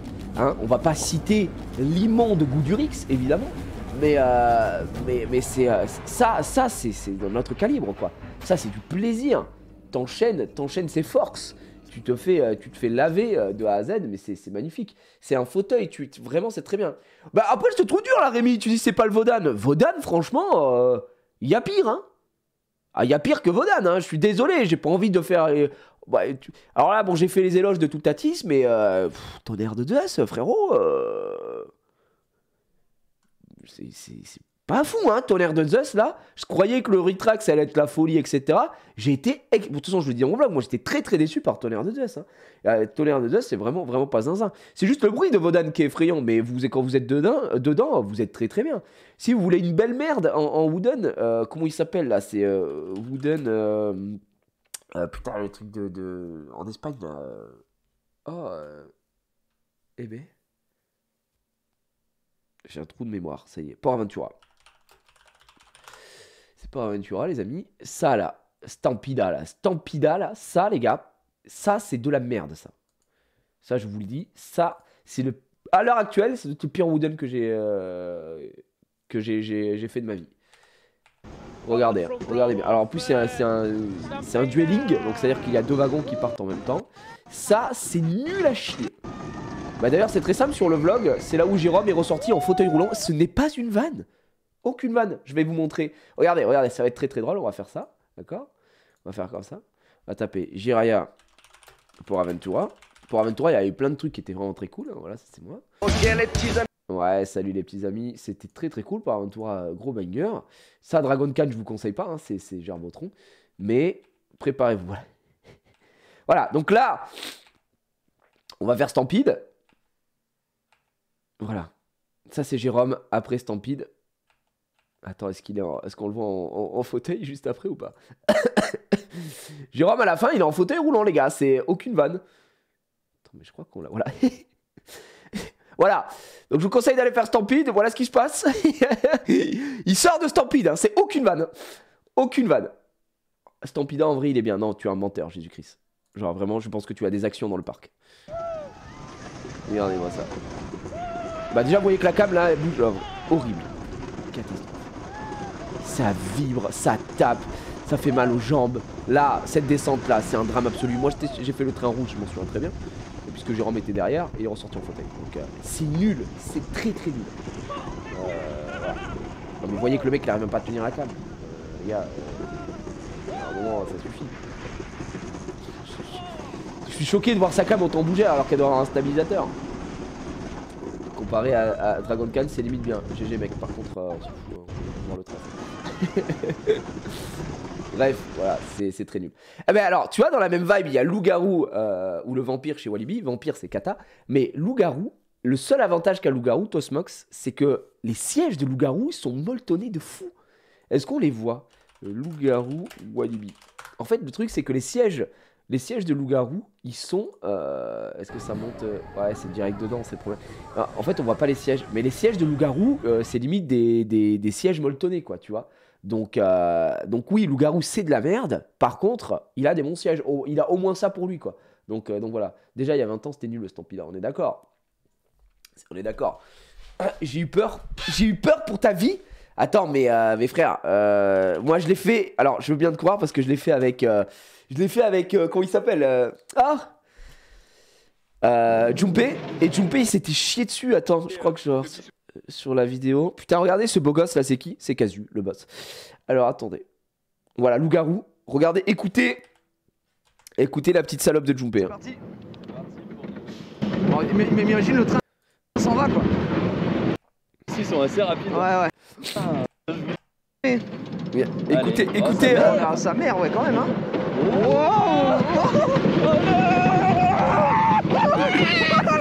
Junpei qui hurle. Parce que le problème de loup-garou, pourquoi il fait peur, c'est qu'en fait, au lieu de suivre les rails, loup-garou, il tape. Il tape dans les rails comme s'il voulait sortir de sa trajectoire. Et il tourne. C'est une catastrophe. C'est une catastrophe. Mais les sièges sont confortables. La vache. On va mourir. Oh les baffes. Oh non, mais non, mais non. Ah, je le fais plus jamais. Je le fais plus jamais. Oh la vache. Non mais c'est abusé. Aïe aïe aïe. Oh, il tape sa mère. Après on est bien assis. Hein. Ouais, et les fauteuils sont confortables. Ah, vous voyez. C'est moi qui le dis. Oh la vache.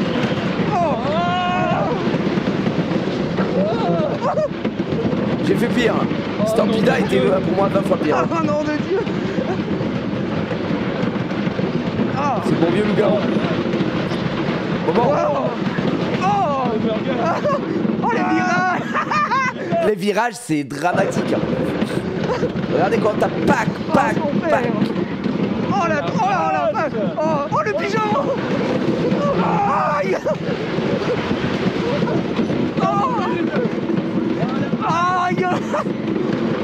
Oh les Oh mes jambes. Voilà. Donc ça c'est un mini instrument de torture quoi, tu vois. Un mini instrument de torture. Pour toi, c'est quoi? Quel est le pire roller coaster en Europe? Bah, j'ai pas fait assez de parcs pour dire quel est le pire roller coaster en Europe, mais je pense que Gouduric c'est très bien placé. Hein. Oh, ouais, et j'ai un stabilisateur hein, sur la GoPro, donc voilà. C'est normal que ça tape. Non, c'est pas tout à fait normal. Pour vous donner un ordre de comparaison. Bon, c'est toujours mon wooden, c'est mon deuxième wooden préféré puisque le premier reste Ghost Rider, évidemment, à Knotberry Farm que j'ai fait avec Kazu et Suzy d'ailleurs. Mais pour un ordre de comparaison de wooden, ça c'est un vrai wooden ça. Le Vaudan. Et là c'est une minute où on se fait casser la gueule là. Avec MV Rivenzi. Et ça c'est une folie ça.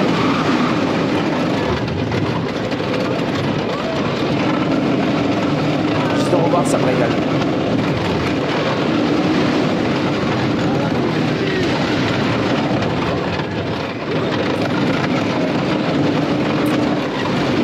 Ça c'est quelque chose de maîtrisé, voilà. Tu ralentis pas, tu ralentis jamais. Ça c'est 100 km/h tout le long. Jamais tu ralentis.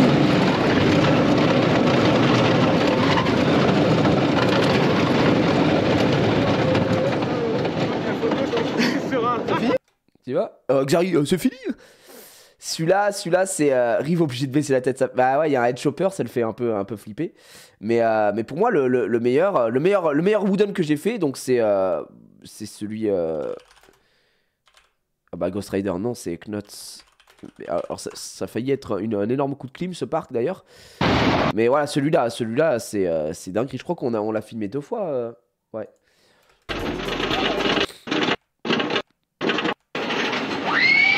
Ça là. Incroyable. Hop, il y a un peu ma veste.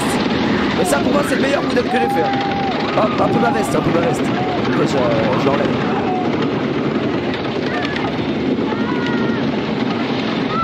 Ouais, le wooden c'est toute structure en bois, exactement.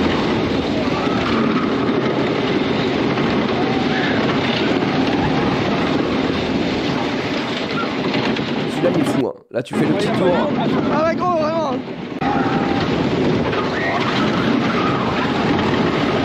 Il est long, il est tellement long.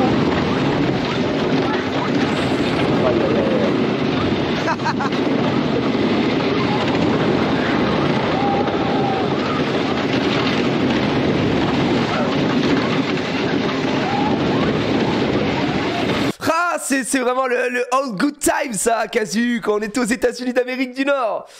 Ce que j'aimerais faire, non, mais j'ai jamais fait de RMC, Toto. Mais pourquoi je suis trop deg? Parce que putain, les gars, j'étais trop heureux, j'ai dû péter aux États-Unis en me disant je vais faire mon premier RMC, il sera aux États-Unis, frère. Je vais le faire où? Je vais le faire à Six Flags. Eh bien, à Six Flags, ça a été la plus grosse fraude de tout le séjour. Parce qu'il était fermé, ce putain de coaster. On aurait dû faire Twisted Colossus et on l'a pas fait, les gars. Voilà, je vous le dis. Ça c'est Casu et Suzy qui sont allés faire Viper, ils sont malades. Ça c'est goût du Rixtière, hein, c'est de la demeure. Mais on aurait dû faire Twisted Colossus. Je suis dégoûté, on aurait dû faire ça. Alors bah hop, on va juste faire Twisted Colossus. On aurait dû faire ça, les gars. RMC c'est quoi? C'est pas... Ah oui, pardon. C'est en gros, il y a plusieurs constructeurs dans les coasters. Donc là, ce que vous avez vu, tout Atis, Ukonda, Taron aussi. Le constructeur, c'est Intamin. C'est un constructeur très réputé, voilà, etc. Et en fait, un jour, un constructeur qui est arrivé, hein, donc RMC, rien à voir avec RMC Découverte. C'est Rocky Mountain, je sais pas quoi, là. Ils sont construction. Ils sont arrivés un jour... Et ils ont dit, ok, vous savez quoi? Nous, on va faire des coasters hybrides, mi-figue, mi-raisin. Et tous les coasters qu'ils font, c'est des dingueries. C'est tellement fluide, machin, etc. Voilà, il y a très peu... c'est la radio avec Riolo, ouais, bah, un peu rien à voir. Mais ça peut. Et du coup, Twisted Colossus, c'est celui qui était disponible à Six Flags. Donc j'avais trop hâte d'aller faire Six Flags parce que Twisted Colossus était là-bas. Eh bien, croyez-le ou non, le jour où on y va, tous les jours de la semaine, il était ouvert. Le jour où on y va, Twisted Colossus était fermé. J'avais vraiment envie de me bouffer les couilles. Vraiment. Donc ça, j'aurais dû faire ça. Qui a l'air incroyable. Et on les reconnaît bien avec leur petit rail de couleur, évidemment. Ah ouais, le somme de zinzin que j'avais, mais oui, j'avais vraiment le somme 41, mec. Donc pareil, en fait, il y a deux parcours. Et vous allez faire les deux. Et ça fait un peu un dueling comme si vous faisiez une course. Hop, le lift est là. Donc tu vois le premier part, ici. Incroyable. Il a l'air incroyable en plus, ça dégoûte.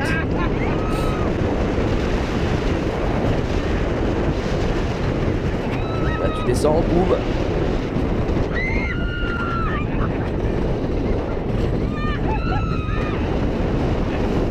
Je suis dégoûté.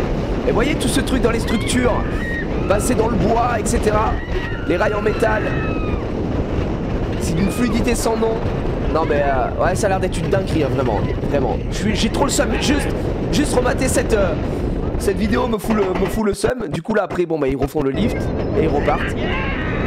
Et ils enchaînent avec le deuxième parcours. Et c'est ouf d'avoir un ride aussi long, aussi cool. Donc non, je n'ai jamais fait de RMC. Mon premier aurait dû être Twisted Colossus. Je suis pas allé aux Pays-Bas pour faire Untamed. J'ai pas fait ça. Alors peut-être que mon premier sera Zadra en Pologne. Je demande que ça. Mais voilà. Je suis quand même un peu au BDR, quoi, de pas avoir eu l'occasion d'aller faire ça. Donc voilà, ça c'est mon regret des États-Unis, mais je pouvais malheureusement rien y faire. Hein. C'était pas, tu vois ce que je veux dire.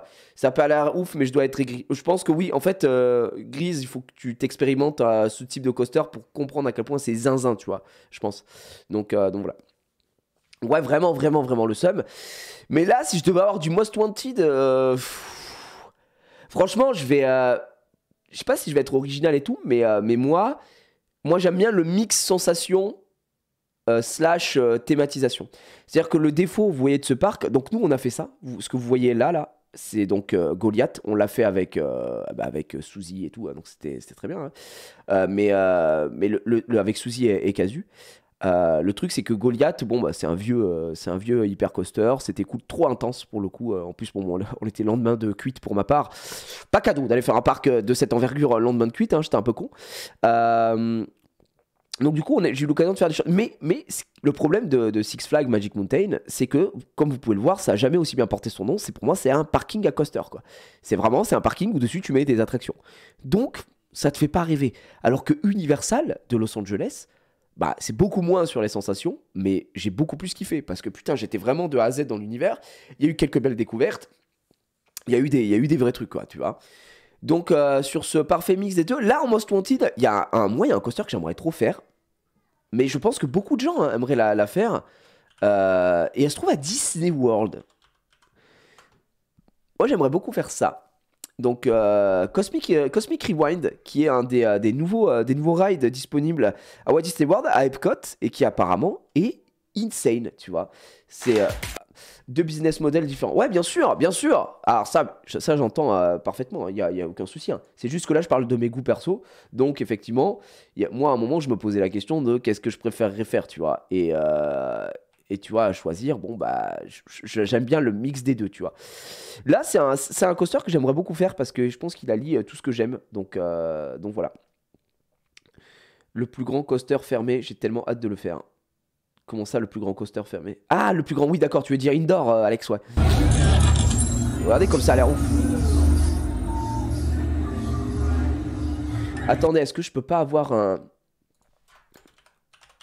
front row POV? Parce que là, il y a des gens devant. On ride. Epcot, c'est ce que c'est. Ouais. Regardez ça. Ça, vraiment, ça me hype de fou, ça.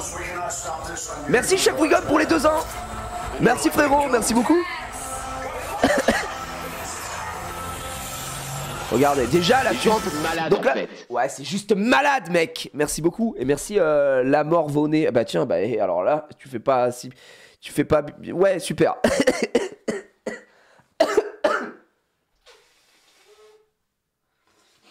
Oh. Vraiment, je vous souhaite les allergies, hein. C'est génial. C'est que du bonheur. Et merci Alex Kidd. Merci frérot pour ton prime. Donc du coup, là tu fais pas si bien dire, hein. Vraiment, le timing est magnifique. Donc c'est un coaster indoor et qui est aussi, alors je sais pas comment fonctionne exactement la techno, mais donc ça fonctionne avec un launch aussi, vous allez voir. Hein. Et en plus de ça, c'est un, je sais pas si c'est vraiment un spinning coaster, mais les wagons tournent, mais c'est contrôlé, c'est scénarisé. C'est incroyable, franchement c'est incroyable. Nous on a Flight Force, frère. Donc vous voyez, là en termes d'immersion c'est la folie.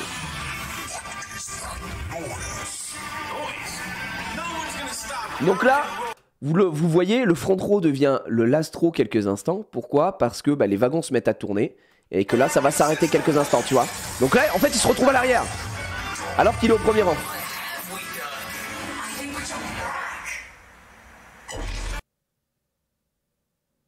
Ok, plus de son. Ça a carrément explosé le son tellement c'était insane.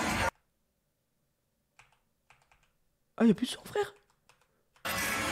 Ah, il a dû se faire démonétiser, le man. Je pense. En gros, là, vous prenez un launch. Launch arrière. Ouais, il s'est fait strike-off. Et là, ça tourne. Hop. Et là, hop, ça part ici. Et là, il revient front row. Mais regardez comme c'est... Enfin, franchement, le souci du détail. On est à l'intérieur, il y a des lumières partout, des lights partout, des étoiles, comme si tu étais vraiment dans l'espace. Il faut quand même reconnaître que nous, on a Flight Force qui a remplacé, qui était la rethéma, le reskin de Rock'n'Roller Coaster. Tu prends le début, en fait, tu prends le pré-show, tu prends le launch et tu prends le dernier virage de fin, qui sont sympas. Tout le milieu, on se fait chier dans Flight Force, quoi. Donc voilà, je déteste les indoors, je préfère les outdoors aussi. T'es plus dans la catégorie outdoor, toi? mais les indoors, quand c'est bien fait comme ça, j'aime beaucoup, tu vois. Donc voilà.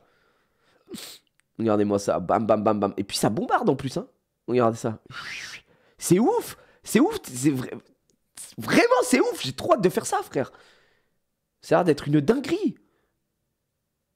Non, c'est trop. C'est trop. On n'a pas la musique, du coup, c'est terrible. J'aime Cancan Coaster. Ah oui, Cancan Coaster, j'adore. J'adore Cancan Coaster. Pourtant, c'est un familier, hein. C'est très familial, hein. Mais j'adore Cancan Coaster. La musique, les petites sensations, les petits ventilos dans la gueule. Non, c'est trop. Ouais. C'est vrai que ça bombarde, mais vu que c'est à l'intérieur, t'as vraiment pas les sensations. Bah, apparemment, ouais, ça bombarde pas mal. En vrai, c'est Cosmic Rewind à skip, c'est quand même une folie, quoi. Donc là, voilà, vous m'avez demandé un peu si j'avais des Most Wanted, des trucs que j'aimerais beaucoup faire. Ça en fait partie. Je vais pas vous remontrer une énième fois, évidemment, Velocicoaster. Et le truc d'Agrid, hein, le Magical Ride Agrid en comment ça s'appelle, en sidecar, qui sont vraiment ce que j'ai envie de faire, qui sont des coasters que j'ai vraiment envie de faire, parce que je vous en ai déjà parlé, et voilà, on va pas le faire 15 000 fois, mais Cosmic Rewind, ça me... En plus, c'est quand même plutôt long et tout, hein, franchement, tu vois, on profite, hein. Jusqu'à la fin, est-ce qu'il a la musique à la fin? Ouais, il revient sur... il récupère le son juste à la fin, donc voilà. Et ils viennent d'ouvrir, je crois. Ils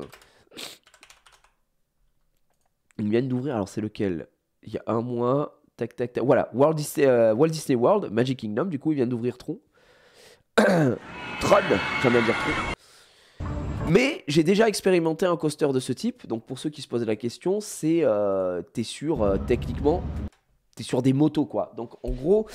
C'est assez bizarre, mais vous êtes comme si vous étiez sur une moto et vous avez un truc qui vous retient le dos comme ça.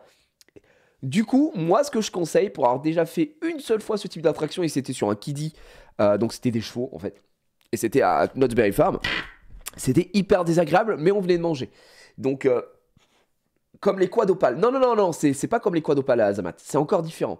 Est-ce que je le montre à... Parce que tu vas voir. Jiraya, Knott's Berry Farm... Notberry, vas-y.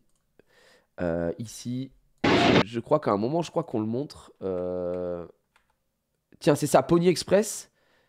On n'avait pas le droit de filmer. Ouais. Pony Express, mais est-ce que... Ouais, tu vois, ça se montre pas exactement. C'était mignon, en family coaster. En fait, la position, c'était intéressant pour tester. J'avais jamais fait ce genre de coaster. C'est pas très confortable, hein. Faut pas avoir mangé avant. Voilà, c'est en fait, t'es comme si t'étais sur un valcheux, quoi. Ça appuie sur le vide. Voilà, vous voyez, les gens, en fait, ils sont positionnés. Hop, je vais grossir un tout petit peu. En fait, t'es à moitié assis. T'es pas vraiment allongé, mais t'es assis position avant, comme ça, comme si t'allais faire un petit caca relevé. Et t'as un truc qui te tient là, et t'as un truc qui te tient derrière. Donc en fait, comme je dis dans la vidéo, nous on venait de manger, encore une fois. Si tu viens de manger, c'est le pire truc, ça t'appuie sur le bide, c'est pas du tout confortable. Comme à Toverland, moi je crois qu'il y a un truc de moto, Robert. Je l'ai pas fait. Donc voilà, un peu comme les discos, ouais, c'est ça. Mais sauf que là, c'est pour un coaster, quoi. Donc pas du tout agréable, vraiment.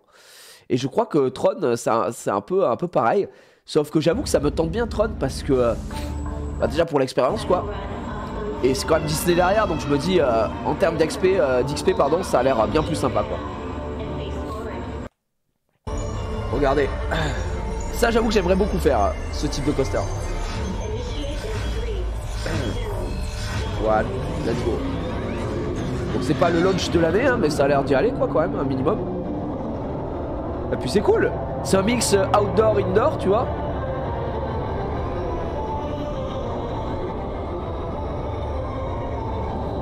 Là, toute cette partie à l'intérieur, ça a l'air vraiment joli, hein.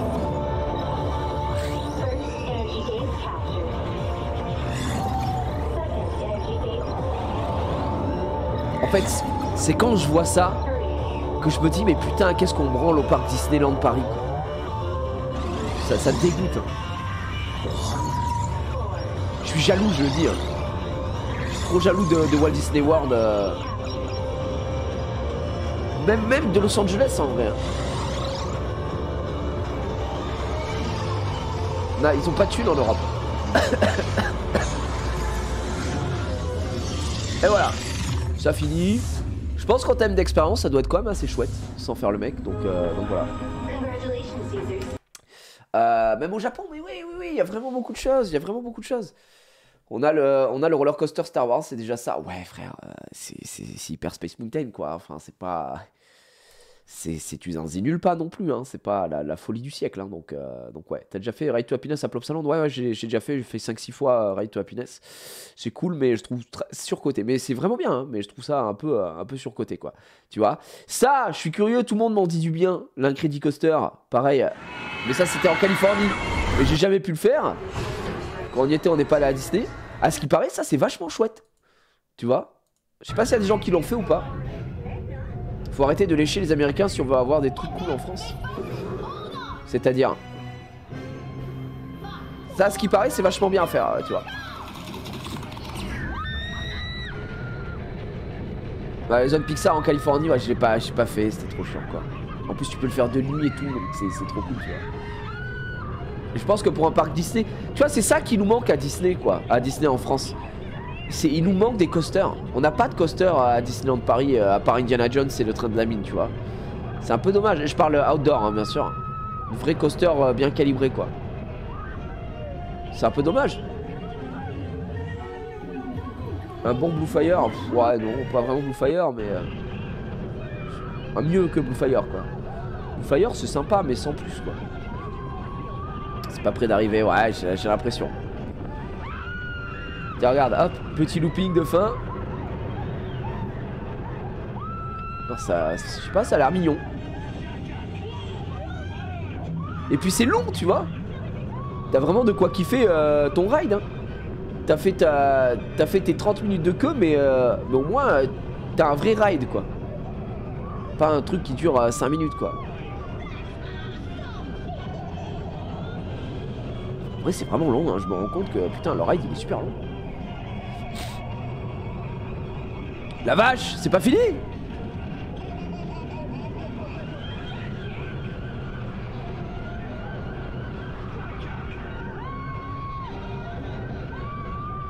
Attends, mais le layout il fait 6 km ou quoi? Franchement, tu te tapes 2 minutes de ride à peu près. Ouais, un peu moins de 2 minutes de ride, j'abuse. Un peu moins, c'est 1 minute 30 de ride, quoi. Ouais, voilà, le launch est là, quoi. Franchement, c'est pas mal, hein. Pas mal. Et la mine des 7 nains qui sont un peu dehors aussi. Ouais. Ouais, tu rides, j'avoue. Le ride, tu rentres, t'es majeur, tu ressors, t'as une barbe, t'as un travail, t'as des enfants. C'est la folie, quoi. Tu n'as pensé quoi du Objectif Mars? Moi, j'aime beaucoup Objectif Mars. Quand ça brûle pas, c'est vachement bien. Hein. Pour le coup, c'est très très cool. Tomorrowland, Coaster, dinguerie. Oui, tu parles de Ride to Happiness. Ride to Happiness, c'est très bien, ouais. Très très bien, Ride to Happiness. Donc ouais, il y a ça que j'ai très très envie de faire. Bon, là, c'était un petit coaster parce que j'y repensais là. Qu'est-ce qu'il y a d'autre? Bah, après, en Europe, il me reste beaucoup de parcs à faire. Hein. J'aimerais bien faire un Untamed, qui est un Tamed. Je l'ai pas fait. Je suis jamais allé à Walibi Holland. On m'en a dit du bien, donc voilà. 2019. Donc ça, c'est un RMC justement. On les reconnaît avec ces rails, vous savez. Soit ils ont des rails de couleur, mais avec ce style de rail, c'est très passé RMC, quoi. Hop. Et apparemment, Untamed, c'est vachement bien. Six Flags, c'est pas mal aussi. Moi, j'étais très très déçu de Six Flags, en tout cas à Los Angeles. J'étais vraiment vraiment déçu.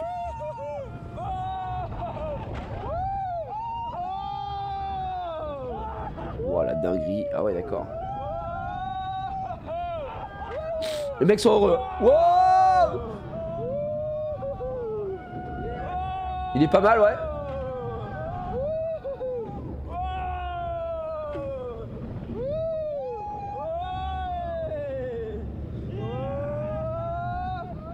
Je sais pas comment ils font les gens pour crier dans les attractions. Je suis muet comme une carpe, je ne dis rien, je ne parle jamais.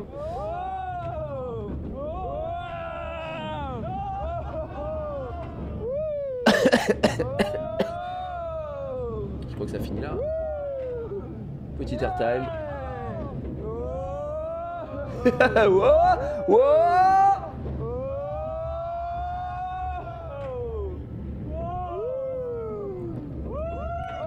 Et voilà. Déjà pas mal, hein. Très très cool. Après, oui, si je devais en faire un en Europe, là, ce serait Zadra. Hein. Zadra, je vous l'ai déjà montré, mais Zadra, ouais, c'est nimp. Hein. Zadra, c'est la légende. Hein. Vraiment, Étienne m'a dit, mec, Zadra, c'est fou, quoi. C'est son top 1, hein, Étienne, je crois, Zadra.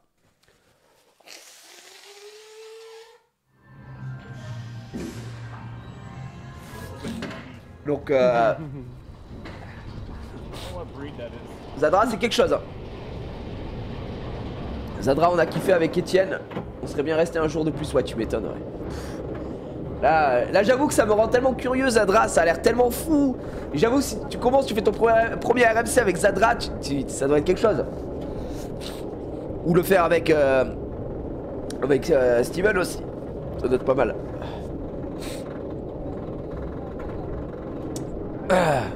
Style vengeance. Faudrait qu'on fasse une tier list des parcs UE, le boss. Ah bah moi j'en ai pas fait beaucoup, donc ce serait un peu moins. Mais regardez la première drop. Je pense que la première drop elle est hallucinante, hein. Parce que là vous pensez que c'est ça là. Mais pas du tout. C'est ça? Regardez-moi ça, la vitesse. Et là... Non, il y a le 0 G-stall, il est juste après cette descente, je crois. Hein. Et apparemment, ça, cet élément est fou, là. Ça, là. Mais regardez comment ça dure longtemps, quoi. Waouh, c'est n'importe quoi. Mais en fait, quand je vois ce genre de structure, on dirait une structure d'allumette, quoi. C'est fou. C'est fou. On dirait que ça peut s'écrouler à tout instant. On dirait des allumettes.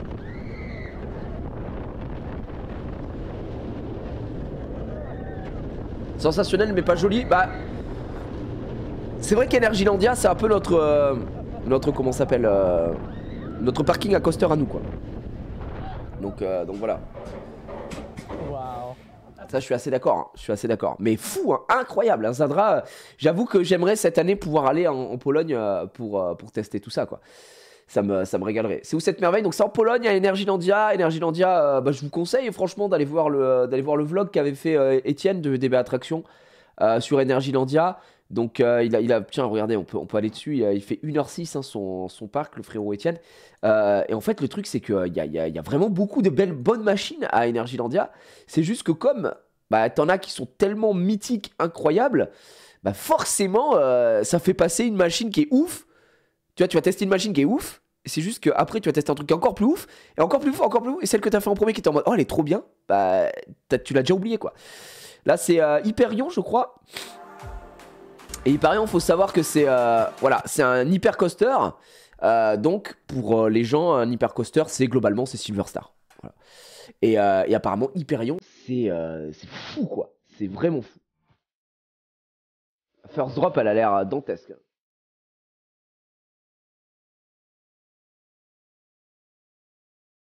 En termes de sensas, tiens, regarde. Etienne, il est comme ça. Mama.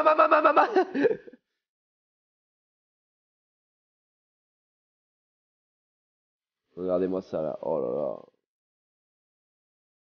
Ça tremble l'Hyperion? Ah ouais, ça vibre. La première boss, tu te fais ça. Je pense qu'il faut les faire sur les sièges du milieu, à mon avis. Hein.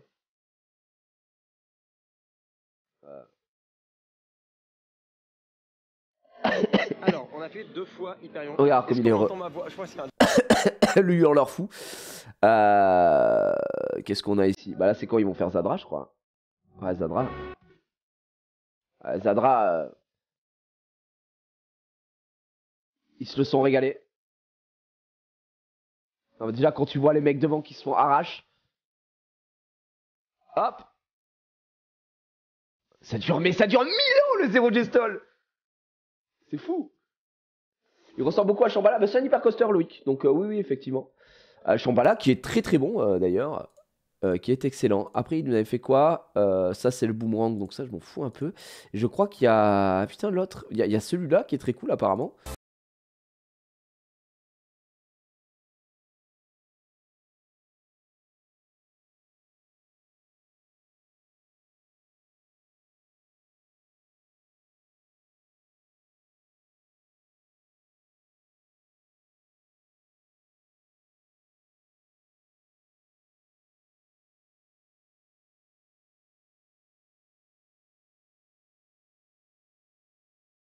En plus, il a l'air fluide et tout. On sort de Formula et ouais. Très sympa. Bah voilà. C'est un mini Abyssus. Voilà, c'est Abyssus, cher que cher. Mais il est où Abyssus? Vous l'aviez fait Abyssus? Ah, tiens, il est là Abyssus, je crois. Abyssus, je sais pas ce que vous en avez, enfin ce que t'en as pensé du coup, Charpois, toi, si tu t'as dû le faire aussi. Mais Étienne m'a dit que c'était costaud Abyssus hein, aussi. Il n'a pas filmé, je crois, en sortant. Ouais. J'ai pas l'impression qu'il ait filmé. Mais apparemment, Abyssus, c'était vachement cool aussi. Et enfin voilà, juste pour info. Abyssus, ouais. Bref, Energylandia, si ça vous intéresse, c'est en Pologne. Donc du coup, il y a un peu de route, si je puis me permettre. Par contre, tiens, bah, je crois qu'il est là. Il y a un peu de route, par contre, ça se la régale, quoi. Attends, c'est quoi celui-là? C'est Abyssus? Non, c'est pas Abyssus, ça. Non, c'est pas du tout Abyssus, là, c'est un Disco Bellix. On sort du disco. Bah, ouais. C'est sympa, c'est un disco. C'est ça, voilà, Abyssus. 5 cm, c'est dommage. Ça. Un peu comme Blue Fire, mais plus intense, quoi. Ok. Bah, surtout qu'il y a plusieurs launches, là, j'ai l'impression. Ça a l'air chouette aussi. Et pareil, au niveau théma, c'est pas la dinguerie du siècle. Là.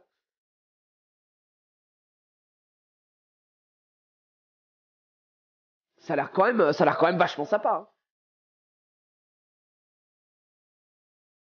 Après, t'as dit plus intense que Blue Fire. Je veux dire, Blue Fire, c'est pas hyper intense. Hein. Mais je vois qu'il y a quand même pas mal d'inversions. Moi, ça doit être un truc, ça, si j'ai mangé, j'oublie. J'oublie tout de suite. Hein.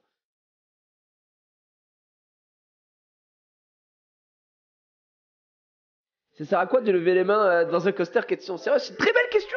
C'est une très belle question. C'est pour toi, pour tes sensations. Parce que du coup, tu te sens libre. C'est juste le fait de se faire un petit kiff. Moi, j'avoue que des fois, je le fais, des fois, je le fais pas. M'en fous. Mais c'est la sensation de liberté, quoi. C'est tu es juste. En fait, comme t'es dans les airs, ça permet de mieux. Je me casse la gueule. Ben voilà. Là, c'était pour mieux sentir les airtime. Merde, la chaise qui se pète la gueule, frère. C'est pour mieux sentir les airtime. Est-ce que j'ai toujours un fond vert? Ça va, les gars? Putain, je me suis enculé le doigt. Voilà, donc... Mais attends, mais cette chaise, c'est pas possible. Je vais sauter dessus. Bon, les airtime. Les gars, vous avez votre réponse ou pas? À quoi ça sert de lever les bras? Tout simplement pour les airtime. Oh putain, je me suis enculé. Enculé de lui. Voilà. Puisque quand tu fais ça, tu décolles un peu plus, quoi. On peut pas faire mieux. Oh la vache, je me suis pété la jambe. J'espère que t'as ta réponse. Hein. Moi, je peux pas mieux répondre à ma commu, en tout cas. Tout ce que j'ai à dire.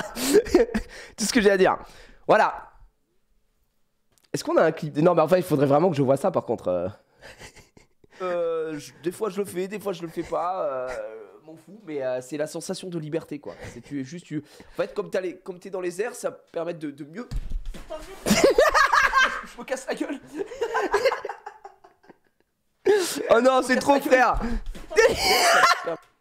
Ça me fusille la réaction de zinzin, mec. J'ai chopé le mic. En plus, vous voyez pas, mais là sur le mic, il y a un petit bitonio, tu sais, pour appuyer. J'ai mis mon pouce dessus, je me suis fait trop mal, gars. Oh. Là, le moment où je dis la sensation de liberté et je m'envole, c'est fabuleux. Hein. Permettre de mieux. Je me casse la gueule. C'est incroyable. C'est incroyable. Bah écoutez, attends. Ça c'est le clip. Le clip est téléchargé directement. C'est un clip Twitter, quoi. Alors, on va sur Twitter.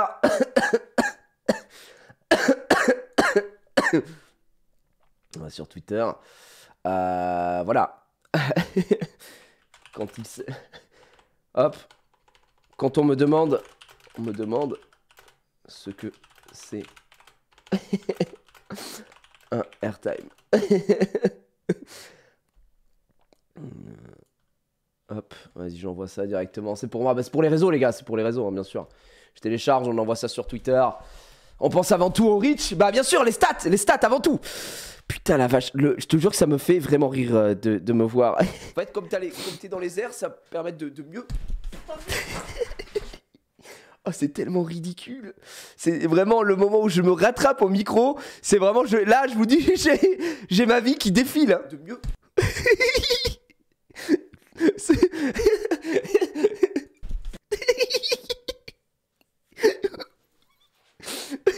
Oh putain. Oh, c'est fabuleux.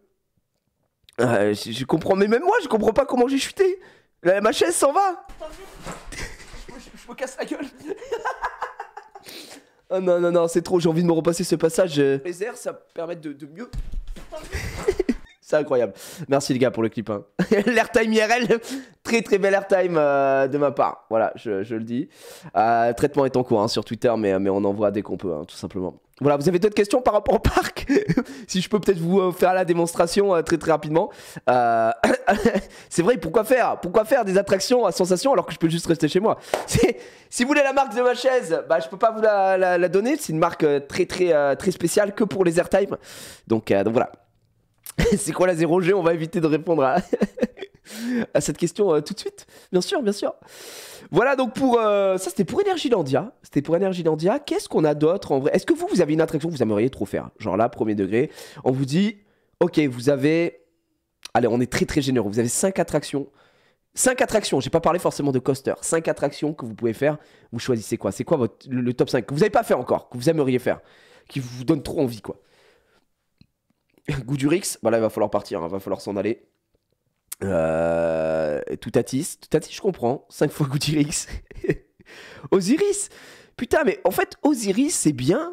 Mais putain, les Inverted, c'est bien, mais qu'au premier rang, je trouve. Ouais, style Vengeance, voilà, c'est ça que je veux voir. C'est ça. Il y a, putain, le Hakugei. Hakugei, ça a l'air fou. Hein. Par contre, Ejanaika, je le ferai jamais, je pense. Ça c'est sûr que je dégueule, hein, je pense. Hakugei, c'est au Japon, les amis. Regardez ça. Regardez à quel point ça peut être fou. Hakugei, c'est noté combien sur Captain Coaster? Je sais pas. Attends, pourquoi ça met autant de temps, là? Je suis à traitement en cours, 99%. C'est quoi ce délire? C'est quoi ce délayeur? Ok, tout affiché. J'envoie le dossier. Hop. Ici. Twitter. Boum. Oui, je peux pas mettre le clip là. C'est un MP4, ça devrait être bon normalement. Il est en train de péter un plomb.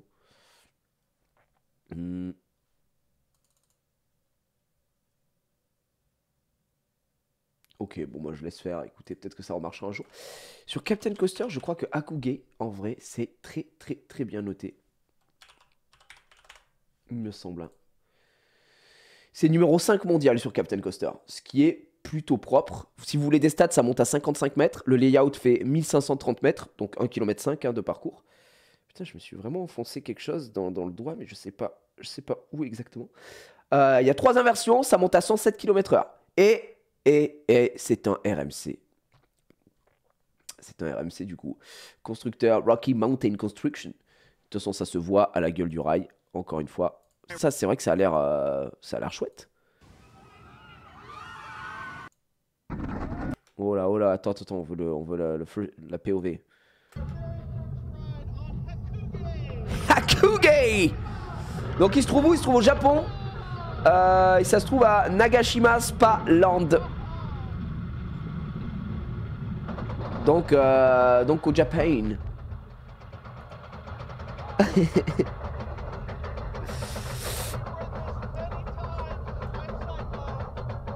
Donc du coup attends, je vais regarder un peu ce que y a avec Zadra, Style Vengeance, Hyperion, Velocicoaster, Dodonpa, ça avait l'air mieux avant je trouve, avec le top hat. Le fait qu'ils aient changé pour mettre un looping me met mal. Ouais, il est super beau, le rail tout bleu, la structure toute blanche, je trouve ça magnifique moi, en tout cas. Et je pense qu'arrive, mais là, en vrai, 55 mètres c'est déjà pas mal, hein, c'est déjà propre, tu vois. Regardez-moi ça.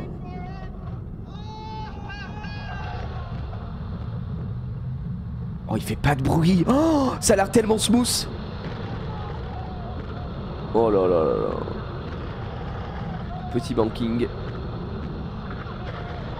Ok. Ah, on va avoir un 0 G-stall. 0 G-stall, ça c'est vraiment un truc qu'ils font partout. Hein. Cette sensation là, c'est vrai qu'elle est vraiment cool. Hein. Cette figure. Oh, petit virage. Wow, franchement, les bankings sont impressionnants. Je pense que... C'est vrai qu'en termes de sensation, ça a l'air d'être quelque chose. Hein. Petite vrille. Et vous voyez, c'est des bons éléments qui sont disposés aux bons endroits. Le layout a l'air très fluide, a l'air très sympa. Je pense que tu dois prendre ta dose de sensations. Ça a l'air de pas mal bombarder. Regarde-moi ça, cet élément, ça doit être fou. Ils ont, sur le retrack de Tonnerre de Zeus, ils ont mis un élément comme ça. Vous savez, le flac. C'est d'ailleurs un des seuls éléments qui passe très très bien. Très stylé, hein. Pour l'instant, il y a 3 inversions. Ouais, 3 inversions. Franchement, ça a l'air vraiment chouette, Hakugei. Ça a l'air vraiment chouette, quoi. Les meilleurs React de coaster. Ça fait longtemps qu'on s'en est pas fait un vrai. Je voulais... La dernière fois, il y a quelqu'un qui avait dit « Oh, c'était cool, machin. » Je me suis dit « Pourquoi pas ?» Tu vois, on est lundi, je sais pas, j'avais rien prévu de spé. En fait, je vais pas mentir, aujourd'hui, je suis malade. Donc, comme je suis malade, voilà, quand je suis malade, je préfère un peu être en discussion et tout. Puis c'est cool. Je vois que ça me permet de... partager un peu la passion des parcs d'attractions. Mais ouais, à Hakugei pour le coup, c'est vrai que ça a l'air vraiment sympa. Il y a quelqu'un qui parlait de Ejanaika tout à l'heure. Moi, je vais vous montrer pourquoi ça je peux pas le faire. C'est comme, je crois que c'est X2. C'est ça qui était à Six Flags Magic Mountain, qui a réouvert avant qu'on parte, mais il y avait trop de queue et je l'ai pas fait. Mais Ejanaika est bien mieux. Ejanaika, c'est ça. Donc Ejanaika, les gars, faut vraiment... donc il y a 13 ans. Est-ce qu'on prend la POV d'il y a 13 ans pour être dans le jus? Non, on va quand même prendre celle-là, je pense. Parce qu'il y a 13 ans, c'est trop wesh. Ça, pour moi, ça, c'est très dur à faire, je pense. C'est... En fait, si je le fais, ce truc-là, pour le faire, faut vraiment que je me dise, ok, c'est la dernière attraction de la journée, et ensuite, j'ai mon médoc pour pas dégueuler, quoi. Donc là, vous montez, c'est un lift en arrière.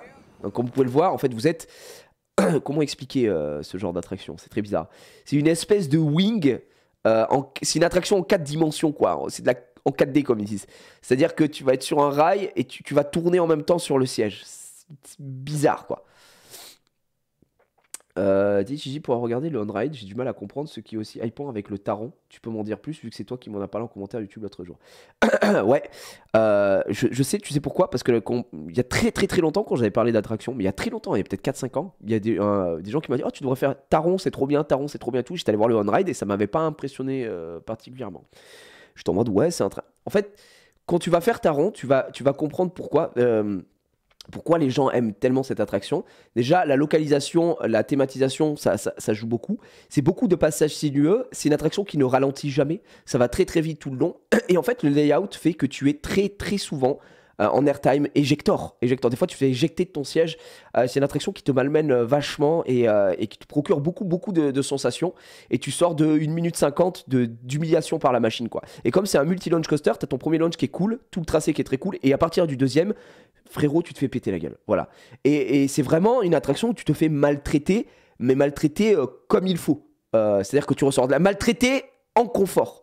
C'est pas Goudurix, où il n'y a pas de sensation, t'es maltraité, tu ressors de là, t'as une commotion cérébrale. Voilà. Là, non, c'est vraiment, tu ressors de là, tu t'es dit, waouh, mais qu'est-ce qui s'est passé? C'est ça qui est fou. Donc, je pense que tu verras, voilà. À aucun moment t'es dans ton siège, c'est un peu ça, quoi. Bon, et Janaika, du coup, vous allez vite comprendre pourquoi ça me fait puffy. Ah putain, mais vous voyez pas. Attendez, mais derrière moi, avouez là, le logo, on dirait le logo du Quick. Attends, j'ai peur de me casser la gueule avec ma chaise encore. Parce que l'attraction, elle est au Japon, à Fuji-Q Island, mais on dirait le logo du Quick. Qu'est-ce que c'est que ce bordel? Il y a une plainte. En vrai, c'est vraiment le Quick. Donc voilà, la fameuse attraction. Et j'ai vu beaucoup de gens en commentaire sur ces attractions-là qui disaient « J'ai vraiment cru mourir ». Voilà, vous prenez l'info comme vous voulez. Parce que la first drop, c'est vous qui regardez le sol et ça vous fait foncer vers le sol. Donc tu penses mourir quelques instants. J'ai pas fait chasseur de tornades au Futuroscope, j'ai hâte d'aller faire ça. J'ai trop hâte. Là, j'espère qu'ils vont vite rouvrir Objectif Mars. Malheureusement, là, en grosse force au parc Futuroscope, là, les batteries au lithium qui ont pris feu en dessous, là, pas cadeau pour eux. On espère que c'est... Déjà que les gens ont rien eu, hein, les victimes là, qui ont été blessés, qui n'ont rien eu de grave évidemment, hein, avant tout les victimes, mais en espérant aussi qu'ils trouvent d'où ça vienne, parce que ça se reproduise plus, quoi. Vous êtes prêts? Vraiment, je pense que là, les gens qui se sont pas spoil et tout, qui ont juste écouté mes explications, regardez, vous voyez comment ils sont? Ils sont là avec sur leur siège, avec leur petit harnais et tout ça. Là derrière, les gens sont en chaussettes, hein, frère. Il y a aucune, voilà. Là, ils sont en shetso. C'est la folie, hein. Et vous voyez ce bordel? Vision, c'est comme X2 exactement. Mais X2 maintenant apparemment ça tape et c'est plus du tout agréable. Alors que Janaika est passé très haut, quoi. Ils vont se faire fumer. Regardez, donc là, ça descend ici. Et ensuite, bienvenue en enfer. La first drop, c'est ça, frère. La first drop, c'est toi vers le sol. Et regarde-moi ça. T'es mal, le bordel que c'est. C'est ça, gars. C'est ça, la first drop.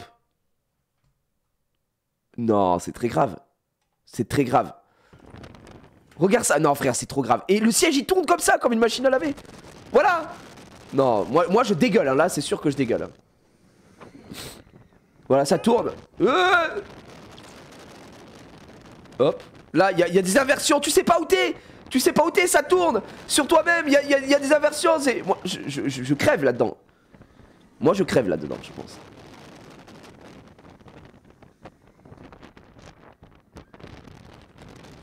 Je sais même plus où il est, le gars.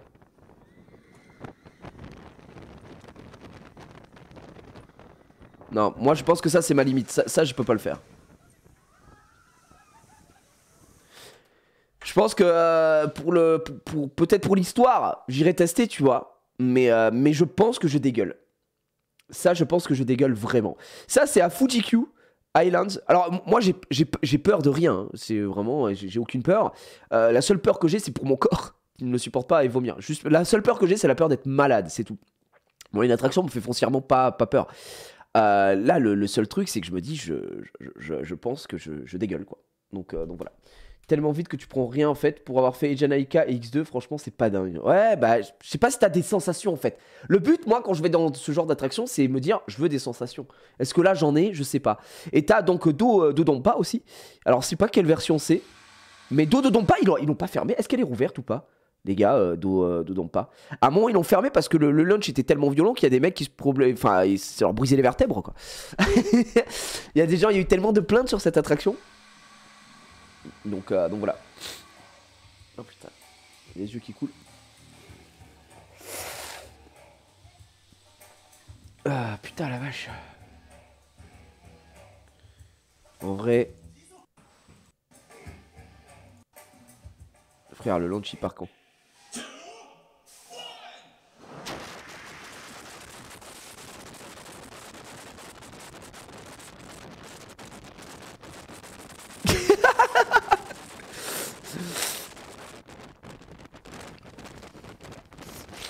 Ouais, toujours fermé. Ouais, ouais, je comprends. Et là, du coup, là, ils ont mis une inversion.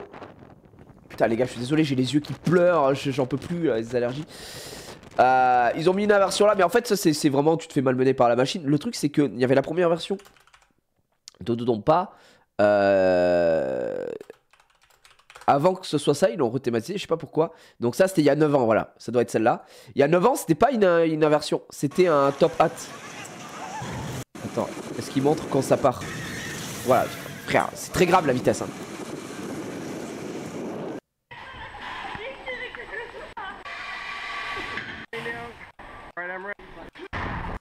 Regardez.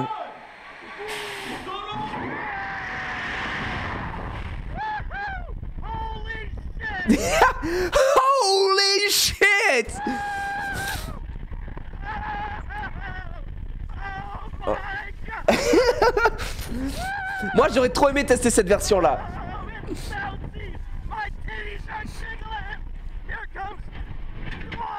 Et là t'as le top hat. Et ça je trouve ça beaucoup plus sensationnel qu'une bête inversion quoi.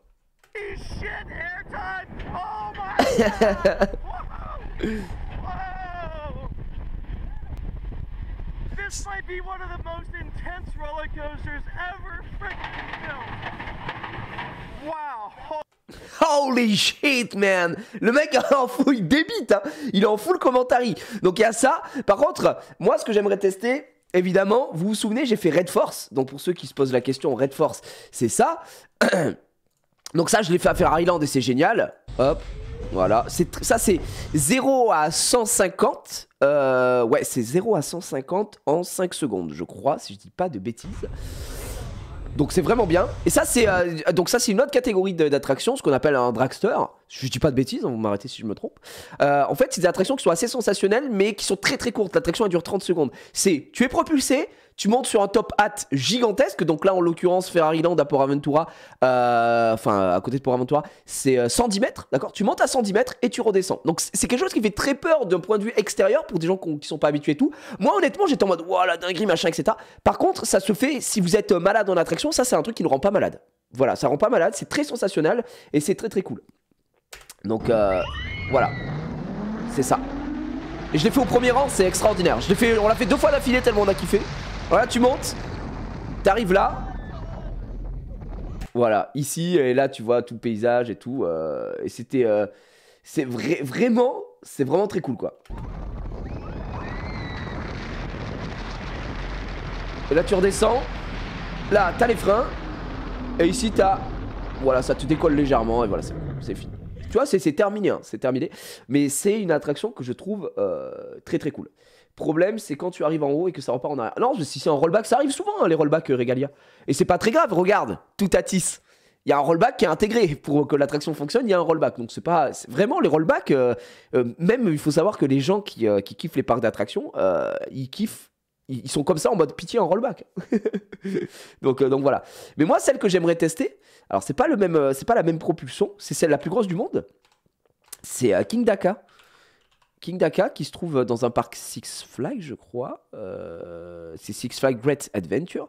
Et donc c'est l'attraction la plus haute du monde. Et moi, c'était il y a 10 ans. Moi, j'aime bien prendre la vidéo d'il y a 10 ans parce que vous allez voir. Alors, je crois qu'elle monte très très haut. Elle doit être à 150 mètres. Enfin, je dois abuser du bail. Ok, d'accord. Elle monte à 140 mètres. Voilà. 140 mètres, King Daka, pour vous donner des stats, ça monte à 140 mètres de haut. Je sais pas si vous vous rendez compte voilà, c'est vraiment très très haut. Ça fait 950 mètres de long, c'est pas très long, mais vous montez à 206 km/h. Et c'est une propulsion à câble, donc hydraulique. Donc faut y aller les gars. Voilà. C'est propre. Et pour vous donner un ordre d'idée, la speed, vous allez voir. Et là, ça part d'un coup, hein. C'est clac! C'est quoi un rollback? Question sérieuse. En gros, c'est quand là par exemple tu vas être envoyé, malheureusement tu n'as pas assez de puissance pour passer le top hat et du coup le coaster va repartir en arrière. C'est quelque chose qui arrive fréquemment dans les coasters, les gens ont peur et tout ça, mais vraiment faut pas avoir peur, c'est juste qu'il manquait un peu de puissance donc ça va vous renvoyer. Par exemple, c'est un truc qui peut arriver régulièrement sur le Blue Fire à Europa Park, puisque c'est une propulsion au début et juste pour passer l'espèce de grande montée en virage comme ça arrive des fois qu'il n'y ait pas assez de puissance parce qu'il faut le dire hein, quand même, Blue Fire ça propulse pas très vite donc voilà, il manque un peu de puissance de temps en temps. J'en ai fait quand même ma vie, c'était sur Blue Fire, ben voilà. Look at this hein, guys, ça c'est quelque chose hein. Voilà, ça se baisse. Et là tu entends clac. Et ça part.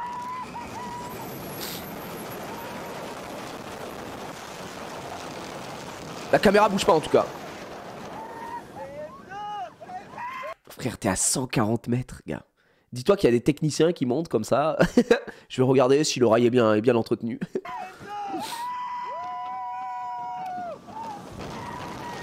Et là tu redescends. Et voilà, c'est fini.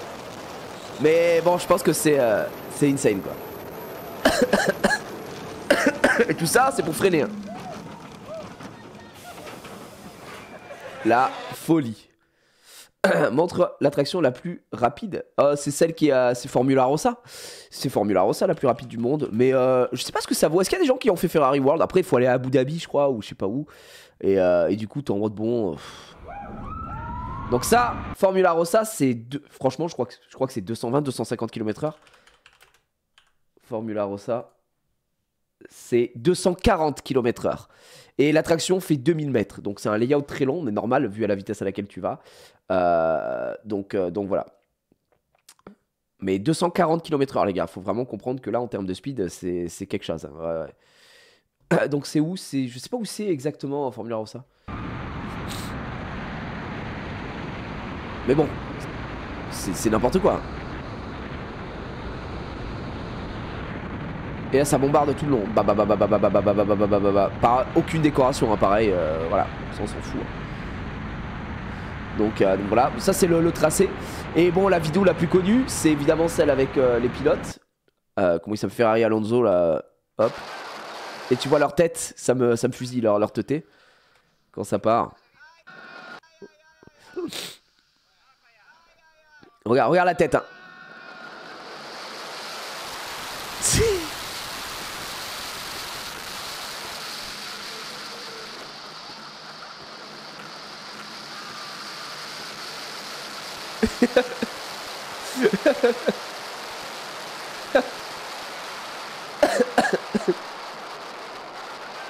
C'est incroyable. Mais je pense que ça doit être quand même impressionnant de prendre une accélération aussi violent. Donc voilà.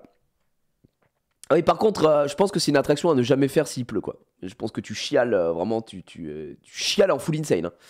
Donc Formula Rossa, mais c'est pas forcément quelque chose que j'ai très envie de faire, particulièrement. Donc il y a ça. Qu'est-ce que j'aurais aimé faire d'autre? En vrai, le meilleur coaster du monde. On va mettre style vengeance. Ah, c'est meilleur coaster du monde. Il est toujours numéro 1. Toujours numéro 1, les amis. C'est un RMC, évidemment. Et ça, je suis très... ouais, très curieux. Donc ça, t'as déjà une très très belle vue. Faut aller à Cedar Point pour faire ça. Le parc de tous les records. Iron Gwazi au-dessus? Ah ouais?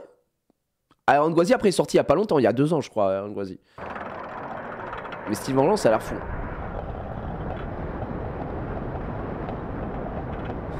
Moi quand je vois le layout d'Iron Gwazi, ça me dit moins que... Enfin ça a l'air fou hein Iron Gwazi, attention hein.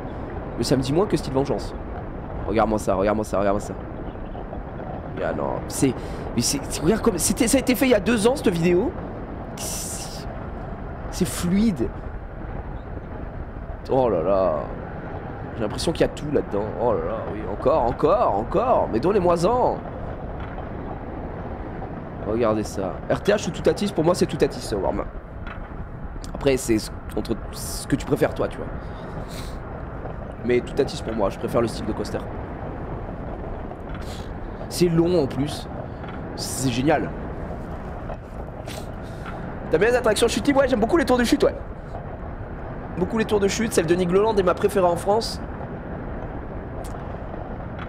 Mais dès que je peux, ouais, je vais en faire. Même si j'ai le vertige. En fait, ces attractions me font peur. Mais j'adore la sensation de chute. Donc voilà, mais ouais. Ça a l'air infinissable.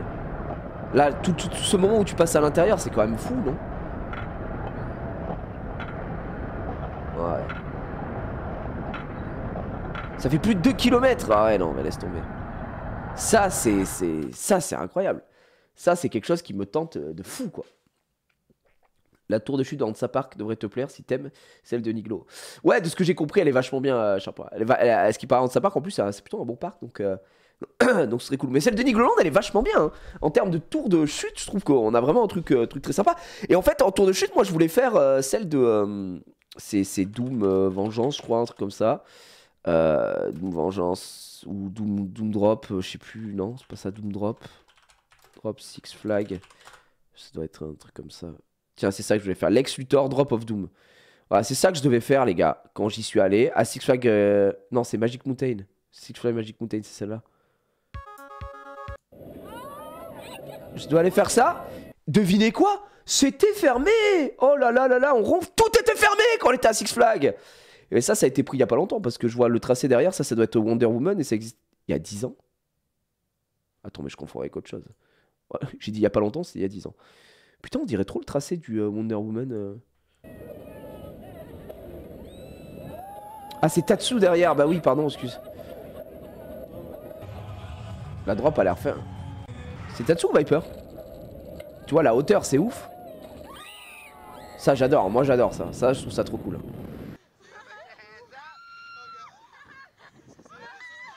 Et là, boum. Mais tu vois, la vue, quand même...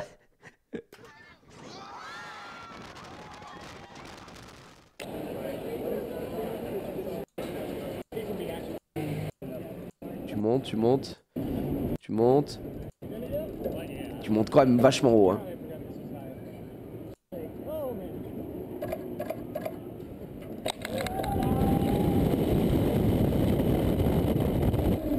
Mais et la drop, j'ai l'impression qu'elle est infinie. J'aurais trop kiffé faire ça, frère. C'est une folie. C'est vraiment une folie, quoi.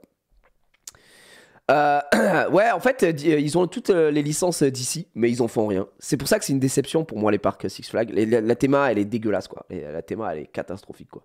Donc voilà. J'ai pas fait le parc de Boulevard, mais c'est pas un petit parc, c'est un petit parc familial, hein, de ce que je sais vite fait. Donc,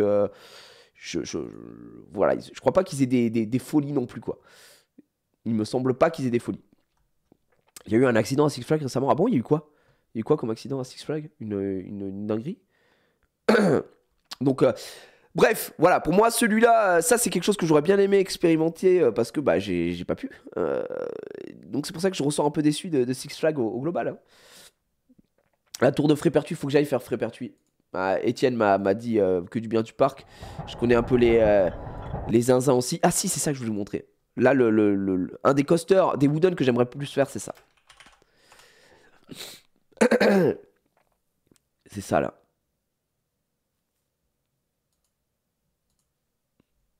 D'ailleurs, c'est quoi les stats de El Toro? El Toro. Hop. El Toro. Non, par contre, attends, frérot. El Toro. J'aimerais celui de Six Flags, par pitié. Classé 12e. Il monte à 55 mètres, 113 km/h et 1341 mètres de. Donc 1 km 3 de layout, hein, ce qui est plutôt propre. Et c'est. Oh, c'est une Tamine qui fait ça, très bien. Je savais pas. Ça a l'air très très bien. Merci, Parade. Hop. Je vais vous montrer ça. Ça a l'air vraiment fou. Merci beaucoup pour les subs, Erissa. Merci Reiko aussi. Merci Biteno. Merci pour le Prime. Général Charrette pour le 8e mois. Valou Jésus, merci beaucoup. Ouais, c'est un coaster préfabriqué d'Intamin, yes. Incroyable. Je savais pas. Et ça, j'avoue que moi qui suis... moi, mon type d'attraction préféré, c'est les wooden. Donc les coasters en bois. Ghost Rider reste toujours premier chez moi. Il faudrait que j'aille tester Troy et tout ça. Mais El Toro, je l'ai entendu tellement que du bien. En plus, je vois qu'il y a Kindaka juste à côté. Donc c'est à Six Flags Great Adventures. J'espère aussi, hein, Toto, que Toutatis va faire bouger les choses. Ce serait cool. Après... Je pense pas que Disney s'aligne sur une offre comme Toutatis, c'est impossible, c'est trop familial. Et pourtant, quand tu vas aux États-Unis, ils arrivent quand même à sortir des trucs plus que bien, quoi. Mon préféré, celui d'Europa Park, t'en penses quoi? Ouais, le Vodan, trop bien. Vodan est vraiment bien, c'est mon top 2, Vodan. J'aime trop Vodan. Mais ça a l'air fou, hein, vraiment. Regarde-moi ça, oh là là là là. De prendre. Si, en Wooden aussi, j'aimerais trop faire, c'est The Voyage. Qui est à Holiday Park. The Voyage, à ce qui paraît, c'est trop bien aussi. Et je crois que c'est First Drop qui était allé le faire. Parce qu'ils y sont allés au Holiday Park. Et qui disait justement dans son vlog que c'était vraiment bien, quoi. Waouh. Ah, je vois ça, Mec, ils se font malmener par la machine, ça me régale, hein.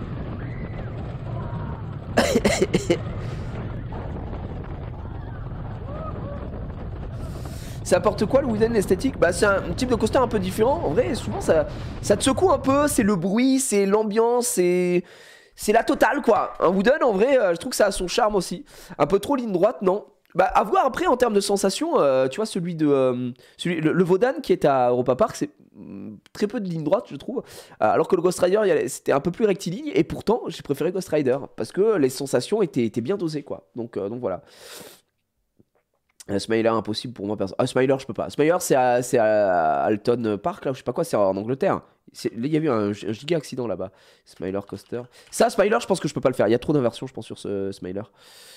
Il y a 7 mois. C'est fameux, ça c'est un coaster où il y avait un énorme accident où des gens ont perdu l'usage de leurs jambes. Si ça peut vous rassurer. Très gros accident sur The Smiler. Mais par contre The Smiler je pense que je dégueule. Je pense qu'il y a trop d'inversions sur The Smiler. C'est juste malade en fait. Je l'ai fait il y a tout juste une semaine putain. Et t'as kiffé du coup Dracier? Merci merci beaucoup Galaedric. Merci pour les 2 ans. Et ce sont les 2 ans qui tombent. Merci le frérot. Cet accident ouais. Ils ont fait nimp. Mais bon maintenant on espère que ça ne se reproduira plus jamais hein, évidemment. Question de Casual Riders, tu en penses quoi de Tonnerre de Zeus? Bah écoute, le problème c'est que comme moi je suis assez critique sur les wooden parce que c'est mon type de coaster préféré. Moi en fait il faut savoir que quand je vous ai sorti le vlog sur le parc Astérix avec les collègues là, avec Mathis, avec Paul, avec Val, avec tout le monde, tu vois, les collègues de chez le stream, c'est la première fois que j'allais au parc Astérix. Et du coup j'attendais quand même beaucoup du Tonnerre de Zeus parce qu'on avait toujours dit que c'était pas fou Tonnerre de Zeus, mais que là avec le retrack ça allait être trop bien. Et ben c'est pas fou. Voilà, moi je trouve ça vraiment pas fou là, Tonnerre de Zeus pour le coup. Actuellement ça vibre beaucoup, ça bouge beaucoup, c'est pas agréable à ride, il y a que les éléments qui ont été retrack qui sont cool. Je pensais que tout avait été retrack mais non. Donc ouais, Tonnerre de Zeus en RMC on en rêve tous les jours hein, mais non, c'est là pour l'instant j'ai pas l'impression que ça y est quoi. Donc voilà. Salut à tous, c'est quoi cette histoire d'incendie dans roller coaster? Désolé la question. Non tu peux demander, c'est juste que c'est donc au Futuroscope, il y a une batterie en lithium en dessous d'un des wagons d'Objectif Mars qui a pris feu, donc ils ont dû évacuer. Heureusement, c'est arrivé à la fin du coaster et pas pendant. Heureusement ou malheureusement, je sais pas, peut-être que le vent aurait attisé les flammes, j'en sais rien. Enfin, aurait atténué les flammes, j'en ai aucune idée. Bref, et ils ont réussi à évacuer, mais il y a 2 personnes qui ont été blessées. Et du coup, là, ils ferment l'attraction jusqu'à nouvel ordre, ce qui est évidemment dommage, puisque l'attraction est très cool, mais sécurité avant tout, et ça, c'est encore plus normal. Donc, à voir si ça vient du constructeur, pourquoi le lithium a pris feu, quoi. Donc, ça, c'est The Smiler. Ça, je pense que vraiment, c'est quoi? C'est un Big Dipper? C'est un Infinity? Ah, ok. Ça commence direct comme ça. Encore. Encore.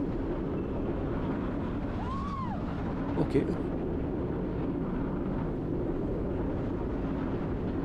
Ah, c'est beaucoup d'inversions. Waouh. Juste de regarder la vidéo, je suis fatigué, frère. C'est un Infinity?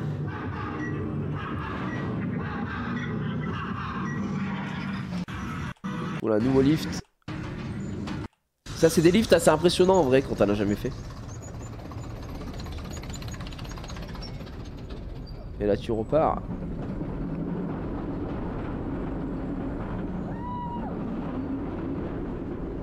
Waouh, la vache. Ouais, d'accord.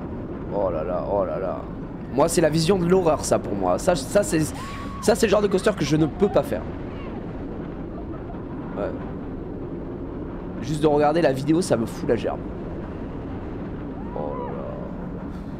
Oh là là là là. La double vrille, c'est pour me tuer à la fin. Mais frère, il y a combien d'inversions là-dessus? Ça, je pense que c'est pas du tout une attraction à mettre entre toutes les mains, si je puis me permettre. 14 inversions! Oh bah oui. Oui, bien sûr. Alors moi, ma limite d'inversion, au-delà de 3, ça commence à me faire chier.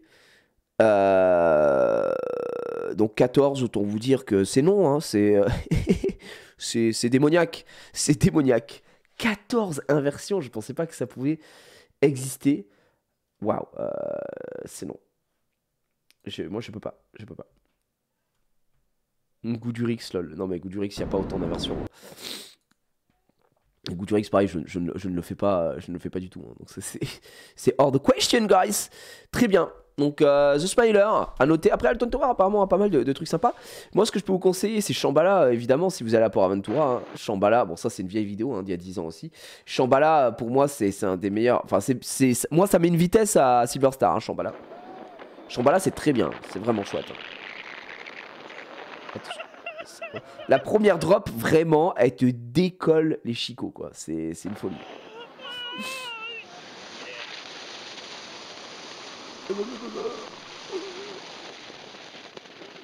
Quand t'arrives là, t'as l'impression que tu vas caler, quoi. Shambhala, c'est incroyable. La première drop m'a terrifié premier degré, moi aussi, hein. Attendez, mais je crois que on peut me voir dedans. Je crois qu'il avait filmé, parce que moi, j'avais pas filmé à l'intérieur. Ouais, tiens, je suis dedans. Je suis dedans. Sur le vlog de Wonderhook, c'est quand c'était fait. Shambhala. On l'a fait le lendemain, Shambhala, je crois. Ah bah là, tiens, vous pouvez me voir, là, je suis malade. Ça, c'est Dragon Khan. Dragon Khan, à la fin, je suis malade comme un chien, mais vraiment malade. Vraiment, regarde ma tête. Attendez, mais ma tête à la fin. Ah, tiens, voilà. À la fin de Dragon Khan. Je suis en mode. Et du coup, j'avais jamais fait une attraction avec autant d'inversions. Et maintenant, c'est pour ça que j'étais en mode, ok, je ne peux pas faire autant d'inversions, ça me rend malade. Et en plus, Dragon Khan, ça m'a donné aucune sensation. Mais vraiment, ça m'a donné aucune sensation. Et cette inversion du BNM, donc c'est assez intense. Là, j'avais envie de BGR. Et en plus, on est resté en zone de frein pendant 19 minutes, frère. J'en pouvais plus. Tu sais que je me suis cassé la gueule en live? Quand? Tu veux que je te montre le clip ou pas? C'est la légende. Là, maintenant, là? Tout à l'heure.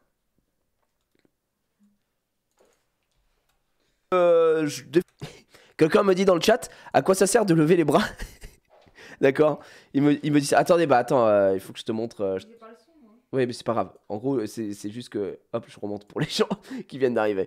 Regarde, ils me disent juste... Ouais, à quoi ça sert de lever les bras dans les attractions? Du coup, je dis, chacun fait un peu ce qu'il veut. Je dis, en fait, ça sert à... pour les airtime. Des fois, je le fais, des fois, je le fais pas. M'en fous. Mais c'est la sensation de liberté, quoi. En fait, comme t'es dans les airs, ça permet de mieux...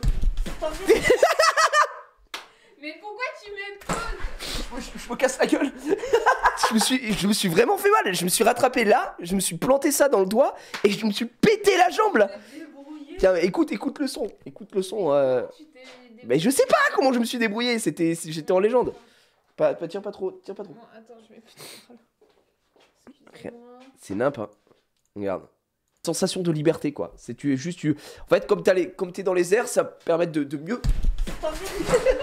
Je me casse la gueule.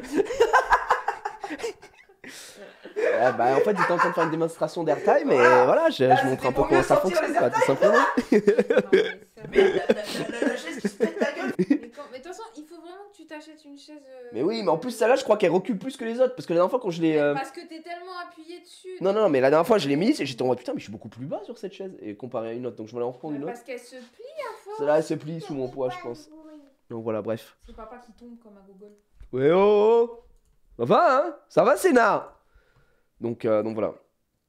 Bon, par contre, Twitter bug, je pense, les gars. Je peux pas mettre la vidéo dessus. Regarde les oreilles à ta fille. Qu'est-ce qu'elle a fait? Oh! J'ai retrouvé dans ma voiture. Ah, attends, elle a les oreilles percées là? C'est quoi ce bordel? Non. Non, je te l'aurais dit. Bah oui, non, mais je suis en mode. Quoi? T'as des licornes? T'as des licornes en oreille maintenant? Bon, alors. Hop. Tu dis bonne nuit à ta fille là? Bah bonne nuit. Bonne nuit, Anna. Tu me fais même pas un bisou. Oui, bah t'as qu'à bouger un peu ton boule là. Tourne-toi vers elle, je sais pas. Non, j'ai trop peur de bouger de la chaise. N'importe quoi. Je t'aime. Bonne nuit. T'en as rien à faire que papa te parle? Non, elle s'en fout. Putain, j'en peux plus de vous me gonflez. Non, mais vraiment, ton épaule m'intéresse pas parce que là, tu m'as pété tous les trucs. C'est pas vrai! J'en peux plus!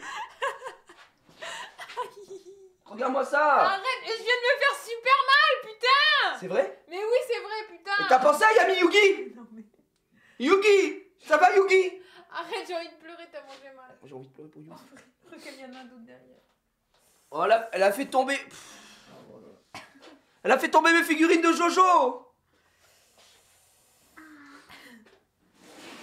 Regarde! Qu'est-ce que t'as fait? Mais je me suis. T'en fais voir? Mais c'est pas une blague, je me suis fait trop mal! Fais voir. Putain, mais tu t'es râpé de fou. Oui, tu crois quoi? Bah, je crois que t'as fait tomber mes figurines. Non, ça va, mais passe un peu de pommade. Ah, j'ai mal, putain. Non. Regardez qui c'est qu'elle a fait tomber en plus. Non, c'est très grave, c'est très très grave. Il y a un manque de respect. Purée. Ça te fait rire, toi? Non, non, mes figurines Jojo. Désolée. Non, mais vas-y. De toute façon, elle est de travers dans ton étagère. Mais oui, à cause de qui? Bah, pas de moi. Sérieux, toi? Ouais, je suis sérieux. Non, c'est moi qui te couche, ma puce. Mais oui, elle a fait tomber Dio Bulando. Et surtout, heureusement, elle a pas fait tomber ça. C'est combien ça vaut ça? Oui. T'as pris ma place? T'es streameuse? Tiens, parle dans le micro là. Non, c'est très grave ce qui vient de se passer. Je me suis fait trop mal en vrai. Pauvre bébé. Va te soigner, va. Allez, allez, foutez le camp. Oui, t'as pris la place. C'est ça. Allez. Anna qui stream? Je te laisse faire le live? Je m'en vais? Non, ça va aller. Non? Ok. Allez, à demain. À demain, mon cœur.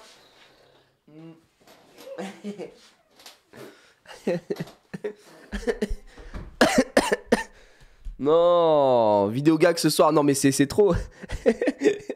Non, mais les gars. C'est très grave ce qui se passe. C'est vidéo gag, effectivement. Merde. Bon. Donc ça, c'est moi, je disais, après Dragon Khan. Mais en vrai, Dragon Khan, si vous avez jamais vu le on-ride, Dragon Khan pour Aventura, je vais vous montrer le on-ride. Pour moi, je pense que juste regarder le on-ride aujourd'hui me file la gerbe. C'est vraiment tellement un mauvais souvenir pour moi.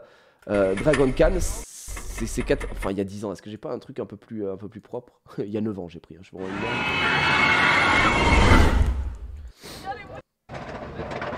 Ça, pour moi, c'est un très mauvais souvenir. Hein. C'est très intense.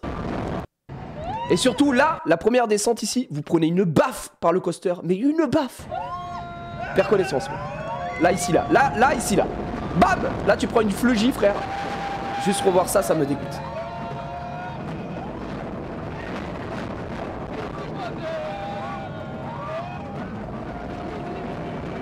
Oh là là là là, la vision de l'horreur. Oh.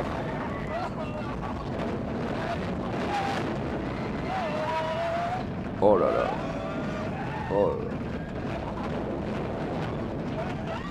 Le rail blanc là, oui bien sûr, c'est un bien meilleur coaster, c'est Shambhala.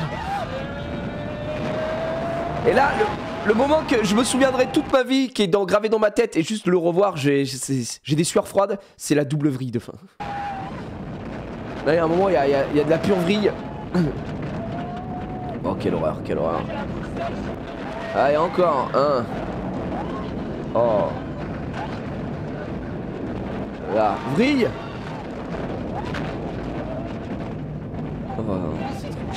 Oh, quelle horreur. Là, il y a un Cobra Roll et tout. Non, non, c'est trop, frère. C'est banger. Non, non, non. Moi, c'est pas pour moi, ça. Ah, vraiment, ça m'a mis très, très mal, quoi. Donc voilà. C'est quoi les meilleurs moments pour aller dans un parc d'attractions et qu'il n'y ait pas trop de monde? En fait, le souci, c'est que ça dépend des parcs. Tu as des parcs qui sont ouverts toute l'année, donc c'est plus facile, hein, les Disney, évidemment. Mais tu as des parcs qui ouvrent que pour les saisons. Et donc, quoi qu'il, il y a toujours un peu de monde. Donc, c'est à toi de trouver. Je te dirais globalement d'éviter les week-ends. Les meilleurs jours, ça va être des jeudis, ce genre de choses, tu vois. Pareil, pourquoi pas des lundi, mardi, jeudi, vendredi. Pour moi, c'est les meilleurs jours. Jeudi, c'est le mieux. Donc après c'est à toi de voir les périodes, les trucs et tout est quanti quoi. Bref, attendez. Donc je disais, il faut que je remette le chat à côté. Mardi, jeudi, ouais. En août à Disney, la personne. Oui, bien sûr. Vrai Disney, tu veux y aller? Vas-y en janvier. Il y a très peu de monde en janvier pour le coup. Moi, ce qui m'intéressait, c'était de vous montrer ma tête pour le Shambhala. Shambhala, comme je disais, premier degré. Frère, c'est dur, hein. Oh, le c'est dur, il est dramatique, hein. Mais du coup, Shambhala, on l'a... Ah non, on l'a fait avant Dragon Khan, Shambhala. Et pourquoi il y est pas? C'est quand qu'on a fait... J'aimerais juste trouver le moment où on a fait Shambhala ensemble. Ah, c'était peut-être la veille. Parce que ça, il l'a refait solo. Mais on se l'est fait... C'est sûr que Shambhala, on se l'est fait ensemble. Ok. Je voudrais juste retrouver le on-ride. Parce que vraiment, je faisais pas le beau hein, dans la montée. Ok. Ça, j'ai pas fait parce que ça me fout la gerbe. Ça tourne. Train de la Mina, c'était plutôt train de la mierda, tellement c'était nul. Et ça, en moins, putain, bah alors il en a peut-être fait deux. C'est après, je crois. Non, c'est sûr que non, parce que Dragon Khan, on l'a fait après Shambhala. Et du coup, c'est peut-être pas dans ce vlog en fait. C'est pas dans ce vlog, je pense. Il en a fait deux. Ah, c'est là. C'est là, voilà, c'est là. C'était au tout début, excusez-moi. Shambhala, les gars. Là, ça montait un peu haut, là.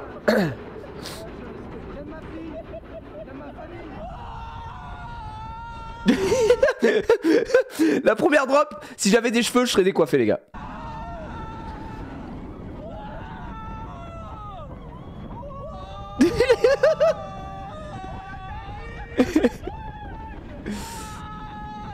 Non, c'était incroyable. Ça, c'était incroyable. Non, j'ai jamais fait Walibi Rhône-Alpes. J'aimerais bien y aller. Apparemment, c'est vraiment un très bon parc. Et là, tout le long, tu te fais porter. Ce moment-là, il est super. Avec les petits jets d'eau.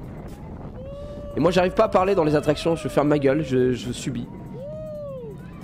C'est fou. Bref, voilà. En tout cas, ça, c'est une très très bonne attraction, Shambhala. Il faut pas hésiter à aller se la mettre. Il est petit, Walibi Rhône-Alpes. Mais après, c'est pas tant la taille, hein, c'est souvent juste l'offre qu'il y a dedans. Hein. Si c'est petit mais que t'as que des bangers, c'est cool, tu vois. Donc voilà, les masques dans les coasters, c'était horrible. Oui, frère. Vraiment, le truc des masques dans les coasters, c'était dramatique. D'ailleurs, de toute façon, dès qu'on montait, on le mettait comme ça. Parce qu'à la première drop, le masque s'enlevait. Ça n'avait aucun sens d'avoir des masques dans les coasters. Vraiment. Tu croyais que t'allais cracher en l'air, frère. Tout s'enlevait, c'était ridicule, quoi. J'ai la giga gerbe, même pour les attractions les plus rincées, t'as un conseil. Bah, en fait, le meilleur conseil, c'est d'en faire pas mal, de monter crescendo, de te forcer un peu si vraiment t'as envie d'en faire, et de prendre des anti-vomitifs au début. Et moi, j'ai arrêté d'en prendre là, et j'arrive à faire plein de trucs, donc je suis content. Et le problème, c'est que si vraiment tu peux pas, quoi. Si tu fais une fois, deux fois, trois fois, quatre fois, je sais pas, 5 fois, et que tu vois que ça marche pas, bon, bah, ça marche pas, t'abandonnes. Mais globalement, tu peux. C'est un peu comme la VR, j'ai envie de dire, tu peux te tu peux te mettre en place dessus. Donc après c'est l'oreille interne aussi. Hein. Donc voilà. Ton top 3 des parcs que tu as déjà fait.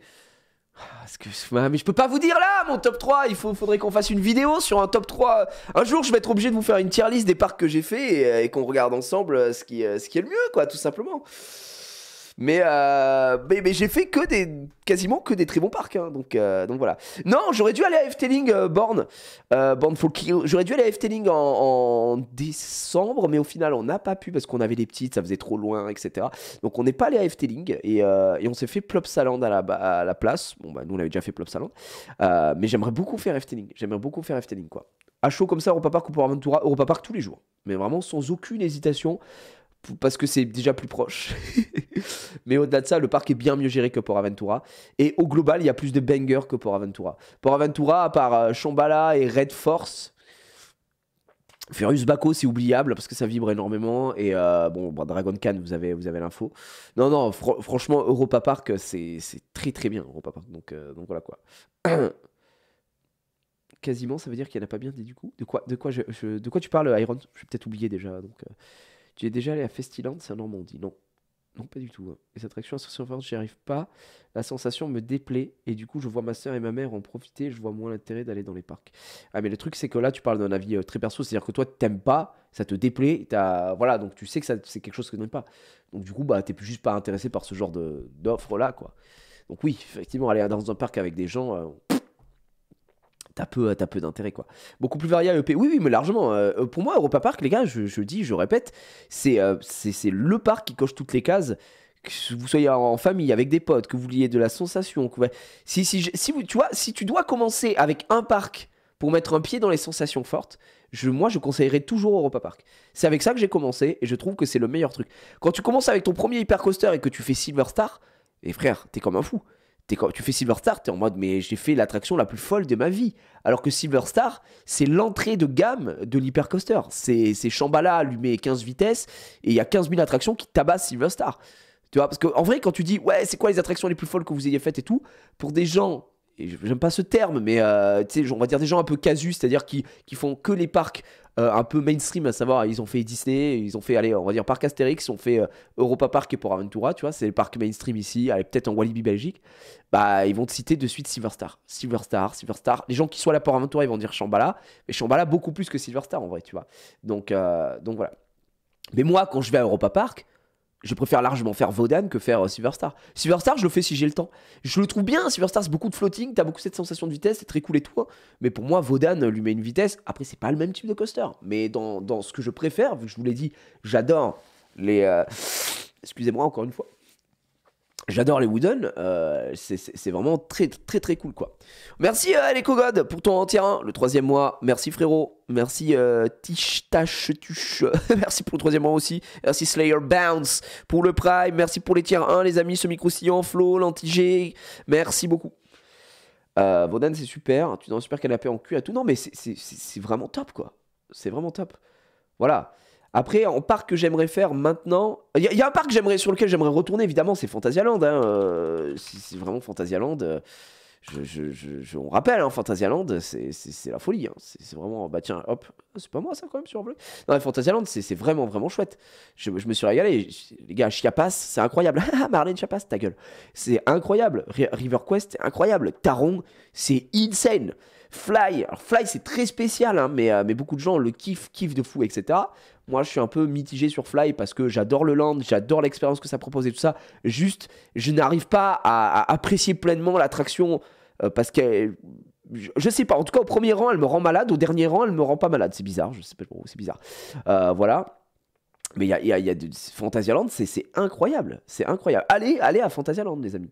Allez à Phantasialand. Tu as pu faire Six Flags Magic Mountain depuis... Bah non, j'y suis allé l'an dernier. Ah putain, c'est ça que je voulais vous dire. Alors les gars, notez-le, je vois que vous êtes un peu nombreux. Les gars, écoutez bien, on est que entre nous. Les amis, est-ce que vous vous souvenez de ce que j'ai fait donc l'année dernière, je suis parti aux États-Unis d'Amérique du Nord. Je suis parti à Los Angeles. Et je suis parti avec First Team et Sport US Travel. Et avec moi sont venus beaucoup d'abonnés. Je vous avais proposé une offre via Sport US Travel, évidemment, moi je n'y suis pour rien. J'ai juste proposé cette offre-là à mes abonnés. Le fait de partir ensemble, donc c'était un package qui comprenait le voyage, l'avion avec Air France aller-retour à Los Angeles, l'hôtel 4 étoiles pour 5 jours, donc 4 nuits, 5 jours, je crois, si je dis pas de bêtises. Un match incroyable, mais qui était ouf avec le retour de Paul George. Donc Clippers contre le Jazz, les Clippers contre le Jazz. Donc les Clippers de comment il s'appelle Ah, j'ai pété un plomb. Nicolas Batum face au Jazz. J'ai eu un trou de mémoire de Gobert. Et même si maintenant, bon, c'est fini, hein, Gobert pour le Jazz. Et derrière, aller au parc Universal. Et pour ceux qui étaient chauds avec moi, parce que ça, c'est dans le package. Et c'était pour 1000... Do you hear me? Ouais, exactement. Et ça, c'était match de basket, de NBA, pardon. Oui, c'est vrai que ça me semble logique, les gars. Voilà. Donc, je vous avais proposé ça. Pour combien? 1500 balles? Je sais plus. 1250 au début, 1500 balles. Je me souviens plus. Mais en tout cas, c'est 1500 balles, je crois. Donc, ce qui fait que c'était un tarif ahurissant. Et beaucoup d'entre vous sont venus avec nous. Et c'était trop, trop cool. Et moi, j'avais rajouté des parcs en plus. Donc, je suis allé faire Knockberry Farm. Et je suis allé faire... de toute façon, c'est sur ma chaîne. Hein, je suis allé faire Knockberry Farm en plus, qui a failli être un drame d'ailleurs. Et je suis allé faire... Hop, on va mettre ça. Six Flags en plus. Donc, voilà, c'est ça. Donc ce qu'on a fait, c'est qu'on a fait Knott's Berry Farm avec des abonnés, trop trop cool. Oh, ça, Universal Studios, c'était prévu avec tous les gens du trip. Et après, je suis allé faire Six Flags en plus avec d'autres personnes qui étaient chauds pour le faire avec nous. D'accord. 1500 balles, c'est tout. Oui. Et c'est un hôtel 4 étoiles, hein, les gars. Donc, not bad. Écoutez-moi bien, je préfère vous prévenir à l'avance. J'ai eu Julien, il n'y a pas longtemps. Alors, c'est à prendre avec des pincettes. Donc, Julien, c'est l'organisateur du voyage, Sport US, celui qui a la boîte Sport US Travel et tout. Voilà. Et il m'a envoyé un message il n'y a pas longtemps parce que j'avais dit, tu sais quoi, l'endroit de rêve pour les coaster fans, j'ai pas envie de m'avancer, mais je pense pas que je me trompe non plus. L'endroit de rêve pour tout bon coaster fan aux États-Unis, normalement, c'est la Floride. Parce que la Floride, il y a énormément de parcs disponibles. Et voilà. Et surtout, je peux pas dire Cedar Point, parce que Cedar Point, il n'y a pas de match de basket là-bas. Alors qu'en Floride, ils ont une équipe, tu vois. Et du coup, en vrai, en Floride, t'as SeaWorld, t'as tous les Disney, t'as Universal, t'as Busch Garden Tampa, enfin, t'as trop de trucs, tu vois. Donc, c'est vraiment, vraiment très cool. Et il m'a dit, merci beaucoup, ça fait 1 an de sub ici, merci Idruh, merci, gros bisous à toi et ta famille, Luigi, merci à toi, merci énormément, merci à Europago aussi, j'avais pas vu, merci pour ton tiers 1, merci beaucoup, et merci à Dany pour ton 27e mois, merci. Et du coup, il m'a dit, mec, je reviens. Alors moi, quand je lui avais dit ça à l'époque, il avait dit, ouais, mais c'est pas évident pour avoir des bons matchs et tout ça. Là, franchement, il y a 2 jours, je me suis dit, il fallait que je vous en parle en live. Il y a 2-3 jours, il est venu me voir, il me dit, mec, je reviens d'Orlando, la ville est trop cool. Et je lui dis, bah ouais, je sais, ouais. Et il fait, mec, en plus, je sais que tu m'en avais parlé et tout, ça pourrait être trop cool, est-ce qu'il y a quelque chose à faire? Et je lui dis, mais mec, tu te rends pas compte que c'est insane. Donc là, j'ai envie de vous dire, si on refait un trip, ce serait à Orlando. Donc là, si on refait un trip à Orlando, les gars, je vous préviens que je ne réponds plus de rien. Donc Orlando, c'est tous les Disney, c'est Walt Disney World, Universal, Velocicoaster, d'accord? Il y a Busch Garden Tampa, où il y a encore SeaWorld. Les mecs, c'est la folie, d'accord? C'est la folie. Je lui ai dit, écoute, moi je pars en juin. Donc moi je pars en juin avec ma femme. C'est un cadeau que je lui ai fait. On part en juin à faire Universal. On va à Orlando. Je lui dis, moi je te donnerai mes retours là-bas pour voir ce qu'il y a à faire. Parce que c'est pas tout. À Orlando, il y a quoi? Il y a Volcano Bay. Mais bien sûr, un petit Volcano Bay dans le séjour. Volcano Bay, les gars. Ça, c'est la folie. C'est tout simplement la folie, Volcano Bay. Il y a des trappes, des toboggans de fous malades, des dingueries en veux-tu en voilà. C'est le parc aquatique de Universal. Les amis, Volcano Bay. Non, mais il y a... Bah, bien sûr. Donc, là, il m'a dit, il faudrait qu'on se prévoie ça sûrement l'année prochaine, évidemment, parce que j'ai envie de faire les choses bien. Donc, je préfère vous le dire maintenant. Je ne sais pas encore quel serait le prix, qu'est-ce qui serait compris dans cette offre-là, mais imaginons qu'il y ait un match, un parc déjà, n'importe quel parc, on s'en fout. Moi, c'est sûr que je resterai un peu plus longtemps pour faire un package de fou où je vais faire beaucoup plus de parcs et beaucoup plus de vlogs. C'est sûr et certain, les gars, c'est sûr à 1000%. Donc, s'il y a des gens parmi vous, des coaster fans, des gens qui aiment bien la NBA aussi peut-être, évidemment, hein, je veux dire, qui seraient chauds pour ce package-là, commencez peut-être à pré-shot un peu cette histoire-là de potentiellement 2024, il y aurait un trip à Orlando. on partirait ensemble et puis on se fait les vlogs ensemble et tout ça, hein, parce que moi j'ai rencontré des gens formidables quand j'étais donc à Los Angeles. D'ailleurs, ça nous a donné des super intros de fou malade. Les intros me régalaient de casu. Pourquoi je peux pas cliquer sur... Mais c'est bizarre ça, tiens, c'est bugué je pense. Je fais quoi? Je joue à... Ça nous a donné des intros de zinzin. Regardez ça. Parce que là, on était avec full labo, hein. Attends, elle est où l'intro, mec, qui m'avait régalé? Là. J'adore cette intro de casu. Et on remet ça.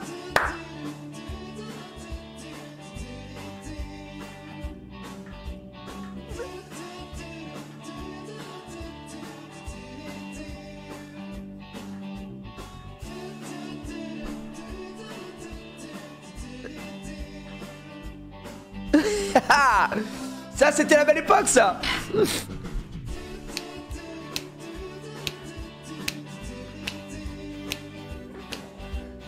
Regardez le Souzy. Souzy, quand il est pas en train de bannir des gens dans le chat. Oh Casu, abusé Casu.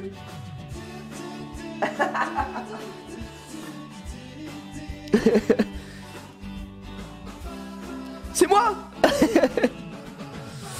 Mec, le générique, il est incroyable. Et du coup, ça c'était évidemment notre trip aux États-Unis avec des abonnés. Not Berry Farm, c'est un truc que nous on a rajouté qui n'était pas prévu à la base. Et regardez Casu. Not Berry Farm, c'était pas prévu, c'est un truc qu'on s'est rajouté. Pareil pour Six Flags, Universal était compris dans le truc. Donc là, vraiment, je vous dis, hein, ça date de sans faire le mec. C'est pour ça que je vais vous prévenir maintenant s'il y a des gens qui pourraient être potentiellement intéressés. Alors évidemment, je le dis encore une fois, ça reste un budget. Je veux dire, qui peut sortir 1500, 2000 balles comme ça, machin. C'est pour ça que je préfère vous prévenir vachement à l'avance. Si, voilà, il y a des gens qui ont envie de voyager, qui ont envie de faire un kiff. Écoutez, ils m'ont envoyé ça il y a 2 jours. Voilà. Il me régale. Et en fait, il m'a dit, moi je vous dis tout à chaque fois. Il m'a dit, il faudrait qu'on s'en reparle après les vacances d'été. Et qu'il revient d'Orlando, la ville est super cool. Il allait voir un match, c'était trop bien, machin. Et ça l'a chauffé.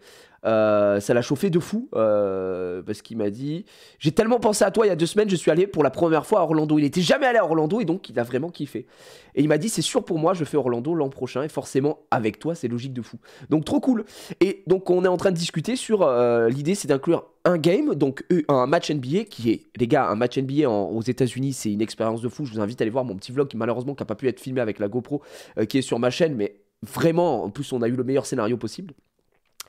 Et d'inclure un parc. Donc à voir si on peut pas peut-être inclure un parc aquatique ou 2 parcs, à voir, tu vois. Sachant que Orlando, les amis, c'est la dinguerie du siècle. D'accord? Orlando, c'est la folie. C'est le plus gros Universal. C'est le plus gros Walt Disney. C'est la région des parcs. Donc voilà. Gardez-le dans un coin de ma tête, de votre tête, parce que ma tête, j'ai pas assez de place pour tout le monde. Mais je sais que dans le chat, il y a peut-être des coaster fans, des frérots que je croise sûrement dans les parcs, que ce soit quand je vais faire des vlogs et tout ça, en général. Si vous pouvez vous permettre de mettre un peu d'argent de côté et que vous êtes saucé, je pense que vous trouverez, entre guillemets, pas mieux niveau prix. Voilà, sans faire le gars encore une fois, parce que, je vous le dis, c'était 1500 balles avec tout ce qui était compris dedans, c'est vraiment très très peu cher. Voilà. Voilà pour vous, tout simplement. Ça vous laisse plus d'1 an normalement, donc voilà. Combien de temps le trip environ? Bah, je pense que c'est encore à définir, mais la dernière fois c'était 5 jours. Là, on peut voir, on peut peut-être faire un package spécifique, je sais pas, c'est que les prémices, tiens qu'à nous de voir ce qu'il faut faire. C'est pareil, si je vous sonde, c'est aussi pour que vous me disiez, bah ouais Gigi ça me chauffe, mais si le pot moyen c'est genre je peux mettre 1000 balles, ouais bah c'est plus compliqué, tu vois. Si les gens sont en mode, bah un voyage, en fait ça peut s'organiser avec beaucoup de temps d'avance, ça peut bien mieux s'organiser. Si on se dit que y a un match, on reste un peu plus longtemps, on fait plus de parcs, on se fait des Walt Disney World, on se fait on va se faire du Cosmic Rewind, on se fait Epcot, on se fait Magical Kingdom, on fait, c'est n'importe quoi, on se fait Universal. Il y a des gens qui ont peut-être chauffé pour aller faire SeaWorld ou quoi ou qu'est-ce. Tu vois, tu pars sur un billet de 2000 balles le trip, ça peut être 3 mois. Donc ça peut être la folie. Donc ouais. Je pense que pour moi, je préfère vous prévenir. Pour moi, dans l'idée que je me fais du trip, c'est au moins 2000 balles. Voilà, c'est au moins 2000 balles. Si vous pouvez, vous pouvez. Si vous pouvez pas, je veux dire, c'est pas dramatique, hein, c'est pas grave. Mais voilà, je pense que c'est au moins 2000 balles. Voilà. Moi, je suis fan de NBA depuis l'enfance et j'aime bien les parcs, ça me tente vraiment. Bah, tu vois, ça peut faire un mix des deux, quoi. Donc voilà. On peut savoir en gros vers quel mois ce serait. Non, on peut pas savoir. En vrai, je n'en ai aucune idée pour l'instant, Hydraudo, en fait, parce que là, c'est vraiment les prémices du truc. On en a parlé, on se dit, oh, voilà, c'est à y réfléchir. Mais dès que j'ai les infos, nous, on va s'en reparler après les vacances d'été. Et à partir de là, on pourra avoir un plan, des plans sur la comète, si je puis me permettre. Et ça va être très très bien. Je pars en mai avec ma future femme à Orlando pour 9 jours, avec Disney Universal et la NASA, c'est 2500 € chacun, tout compris. T'imagines, 2500 € avec. Et la NASA, tu vas faire quoi, la NASA, gars? Et péter un plomb, le man. 9 jours, ok. Mais dedans, tu n'as pas le match NBA. Et vous prenez quoi, un Airbnb? Non, tu vois, il y a un petit peu de. Je sais pas comment ça marche, Alex Kidd, pour toi. Mais il part avec la NASA, le gars, il en a plus rien à foutre. Donc voilà, je vous tiendrai au courant. Mais je voulais vous en parler aujourd'hui, c'est pas encore fait. Juste. Le meilleur exemple, c'est ça, et c'était génial, quoi. C'était vraiment, vraiment génial. On s'est éclaté. Donc voilà. Ça se visite, la NASA. Non, mais bien sûr, j'avais bien compris. En Floride, t'as des trucs stylés de la NASA. Cap Canaveral. Ouais, bien sûr. Donc ça fait quand même une belle idée. Voilà pour ces petites infos, les gars. On a fait grave le tour là-dessus. Bah, en fait, j'ai pas l'impression que vous vous rendez compte que, les gars, Walt Disney, il y a quand même, moi j'avoue, je suis fan de Disney, mais je pense que c'est pas. Attention, c'est pas le Disney de chez nous, quoi. Donc, Disney World, il y a trop de choses. Hein. Il y a Disney Animal Kingdom, il y a Disney Hollywood Studio, il y a Epcot, il y a Magic Kingdom. Non, frère, c'est très grave, il y a trop de choses. Putain, c'est vrai qu'Expédition Everest, apparemment, c'est bien aussi. Expédition Everest. À Animal Kingdom, à ce qui paraît, ça c'est vachement bien. Hop, les gars. Imagine, tu vas en Floride la semaine du décollage d'une fusée. Pff, le bonheur, mec. Je décolle avec eux. Donc ça, c'est à Disney, tu vois. Et à ce qui paraît, c'est un très bon coaster. On est parti sur notre voyage de noces l'année dernière. On a fait 14 jours de Disney et une journée Universal. C'était 2500 balles chacun. Sans l'avion. Et sans les frais sur place, par contre. Après, c'est Disney aussi. Tu peux économiser sur le logement, en louant une villa ou quoi. Bah oui, bien sûr. Ah, ça, je sais très bien. Parce que moi, j'ai commencé à regarder aussi pour ma femme et moi. Je sais très bien que ça va coûter cher. Je pense qu'on en a pour un bon petit billet de 5-6 000 balles, ouais. Donc ça, c'est à Walt Disney World, Animal Kingdom. Et c'est un très bon coaster. Et je suis assez curieux, mais qui est plutôt vachement bien noté au final. D'ailleurs, sur Captain Coaster, il est... Je crois il a combien? Ah, il a 88 de score, hein, ce qui est vraiment, vraiment bien. 80 km/h. Et ça fait 1,3 km. Donc c'est propre, mine de rien. Il est incroyable, il traîne en avance sur son temps, ouais. C'est... Ah oui, j'avoue que c'est assez fou, quoi. OMG, what the fuck, bro. Bro, on a failli tomber. Non, j'ai jamais essayé de chute libre depuis un avion. Ça j'avoue que ça me fait un peu fli, ça, tu vois. Je pars en août. Non, je pars au Japon 20 jours le 3 mai. J'ai prévu 3500 balles de dépenses. Mais c'est le voyage de ma vie, j'ai trop hâte. Ah bah là, t'es très bien. En vrai, si tu vas à Tokyo, en plus, je pense que t'es pas mal. Waouh.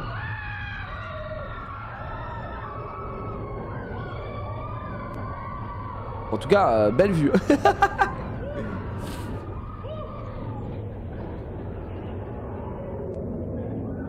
OMG!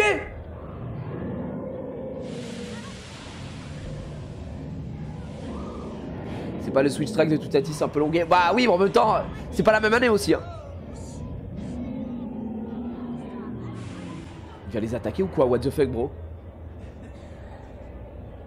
C'est vrai que c'est beaucoup de temps mort, ouais. D'accord, là c'est un launch aussi. Ouais. Oh, ouais, pas mal.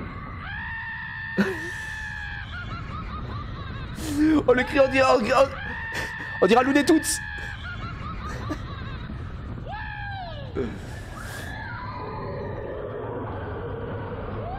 Ah, ça a l'air d'être une dinguerie quand même. C'est Mario. Je te jure, c'est Mario, gars.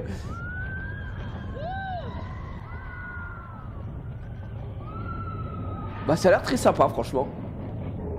Nul, il y a mieux. Bah, c'est pas parce qu'il y a mieux que c'est nul. Je te trouve un peu dur. En mode, il y a mieux, donc c'est de la merde. Ok, bon bah vas-y, on fait comme ça alors. Il y a des œuvres qui vont bientôt tomber Gigi pour Disney World via le site irlandais. On était passé par là, tu payes que 7 jours de parc pour 14 jours d'entrée, tu as un crédit repas et 64 $ par chambre par nuit. C'est assez fou. Putain, la vache, ah ouais. Via le site irlandais de Disney World. C'est incroyable ce délire. Ça a l'air rompiche. Ah d'accord, ok. Bon, moi je trouve que ça a l'air très cool. En vrai, ça a l'air vraiment très très bien. C'est pas un peu trop calme. Bah après c'est Walt Disney mec. Mais bon, je pense que ça te met une... T'as quand même de belles sensas pour le type de coaster dans l'emplacement du parc. En vrai, c'est quand même vachement intéressant. Disney World, il y a quoi en coaster après qui peut être cool? Juste Magic Kingdom. Non, il y a... Moi ce que j'aimerais beaucoup faire à Disney World, c'est Avatar. Avatar, à ce qui paraît, ça c'est nimp. Il y a... Attends, c'est Navire River Journey. Non, c'est pas sûr. C'est Flight of Passage qui est assez ouf. Waouh, je sais pas si on aura un footage de fou ou pas.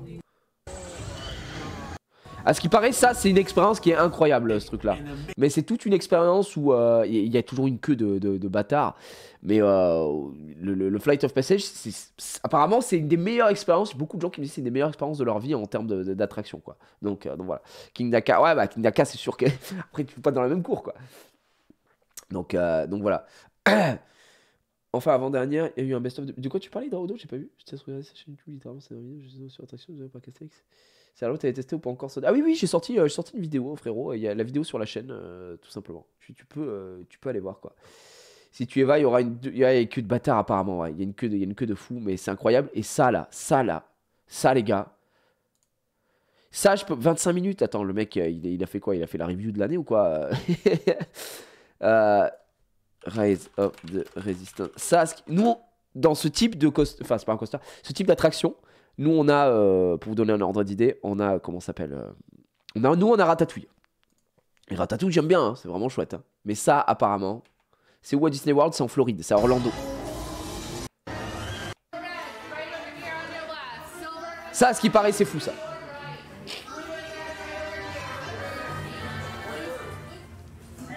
Donc c'est du trackless, c'est-à-dire que c'est des attractions qui n'ont pas de rail quoi.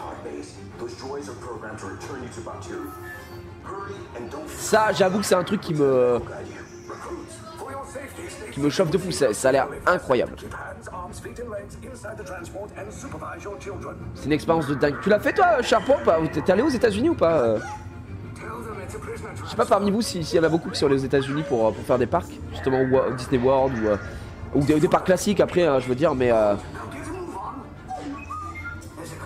c'est 1000 crans au-dessus de Ratatouille et pourtant j'adore l'attraction. Ouais, bah ouais. En termes d'immersion, je pense que c'est quelque chose.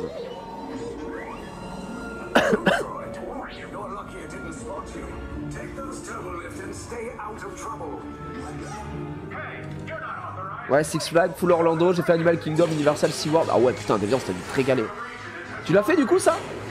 Ou ça y était pas encore Parce que je crois que ça a ouvert d'abord en Californie, avant la Floride. Non mais ça,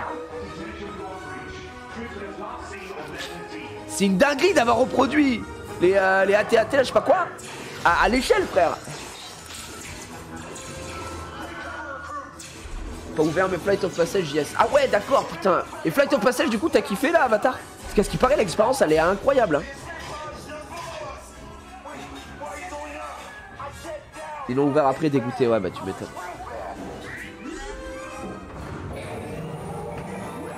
Waouh, putain, il y en a plein qui y sont allés, qui ont déjà fait, putain, GG les gars. Moi j'avoue que ça régale. Ça, c'est l'expérience, a l'air dingue.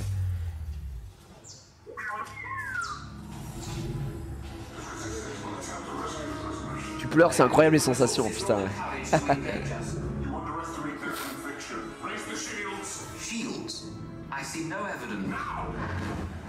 Waouh.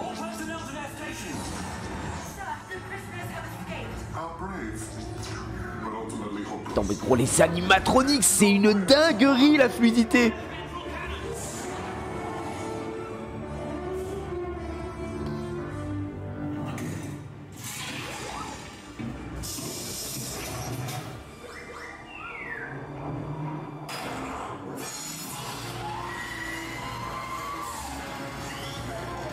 Voilà, techno de zinzin.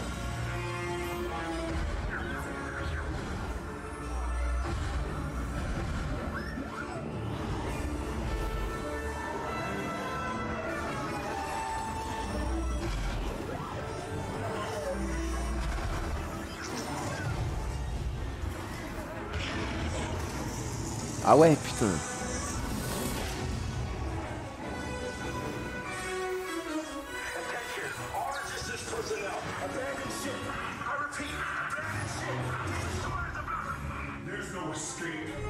Mais putain, quand tu fais la queue pour une attraction, t'en as pour ton temps d'attente, frère. Elle dure 15 ans, c'est incroyable.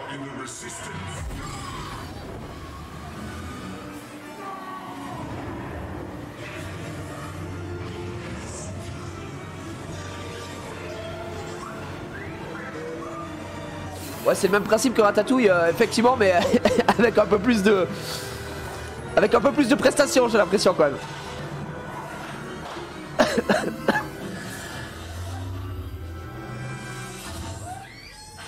Waouh, ouais, d'accord. Enfer, c'est trop, c'est trop.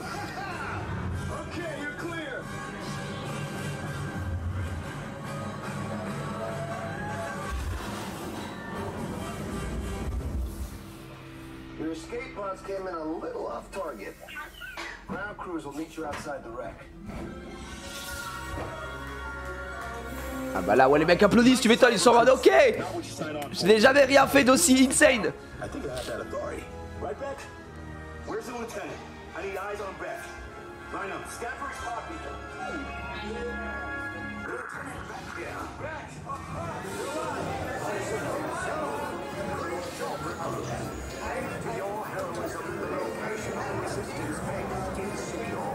Ouais, c'est... Je m'en fous de Star Wars et pourtant ça donne envie. Alors, moi, faut vraiment comprendre que Star Wars, c'est pas du tout une licence qui m'intéresse. Je m'en branle un peu. Mais là, c'est gros. Vraiment, tu prends. C'est 5 minutes de ride, quoi. Un peu moins, hein, c'est 4 minutes 30. Je suis choqué, quoi. Vraiment, c'est. La dinguerie. C'est quel Disney? C'est Disney World. Disney World, effectivement. La vache, quoi. La vache. Non, c'est ça, tu vois, c'est vraiment quelque chose que j'aimerais beaucoup faire, quoi. Moi, j'ai fait, tiens, Jurassic World The Ride. Ça, j'ai adoré. Ça, les gars, ça, je l'ai fait à Universal, du coup. J'ai adoré. Et en fait, c'était un des trucs que je voulais plus faire donc à Universal, c'était à Los Angeles, parce que donc à Hollywood, parce que celle-là, c'est Jurassic World et Jurassic Park est toujours à Orlando. Malheureusement, ils l'ont pas refaite, quoi. Donc ça, j'avoue que c'était vraiment fou, quoi.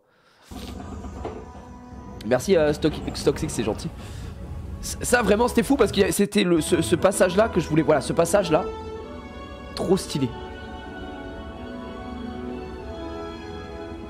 Avec t'es là en mode oh le requin machin et tout. Voilà. Et là t'as de l'eau qui passe comme ça. Fabuleux. L'animatronique du dino à la fin, il est zinzin. Mais je crois que j'ai un on-ride moi dessus, hein. Je crois que j'ai un on-ride dessus. Attends, je suis désolé, aujourd'hui ça a été une journée full react, mais bon, écoutez, vu comme je suis malade, c'est pas grave. On y est allé, je crois que c'est la première qu'on a faite, j'étais avec Suzy. Regardez, toute l'équipe, que des abonnés les gars, on est en full abonnés. C'est qui ce mec là? C'est qui ce beau gosse? Vraiment, on prend la max. Bref, là, toute l'attraction, elle était vraiment très chouette, hein. On était full wet. Bah, c'est quand j'ai vu Casu, je suis devenu instantanément wet.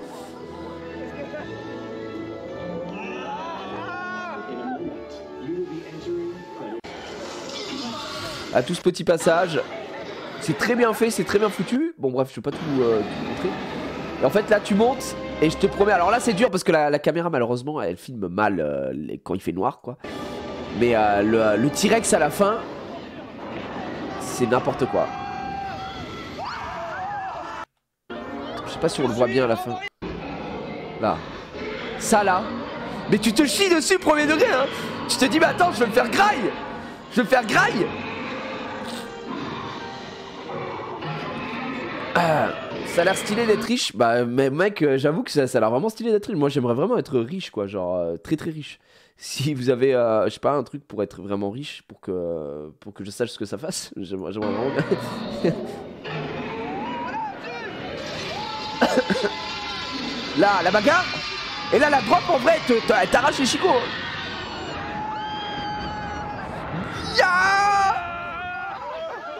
Incroyable. Ça, je pense que c'était... Ouais, c'était une de mes attractions vraiment préférées. C'était c'était vraiment fou.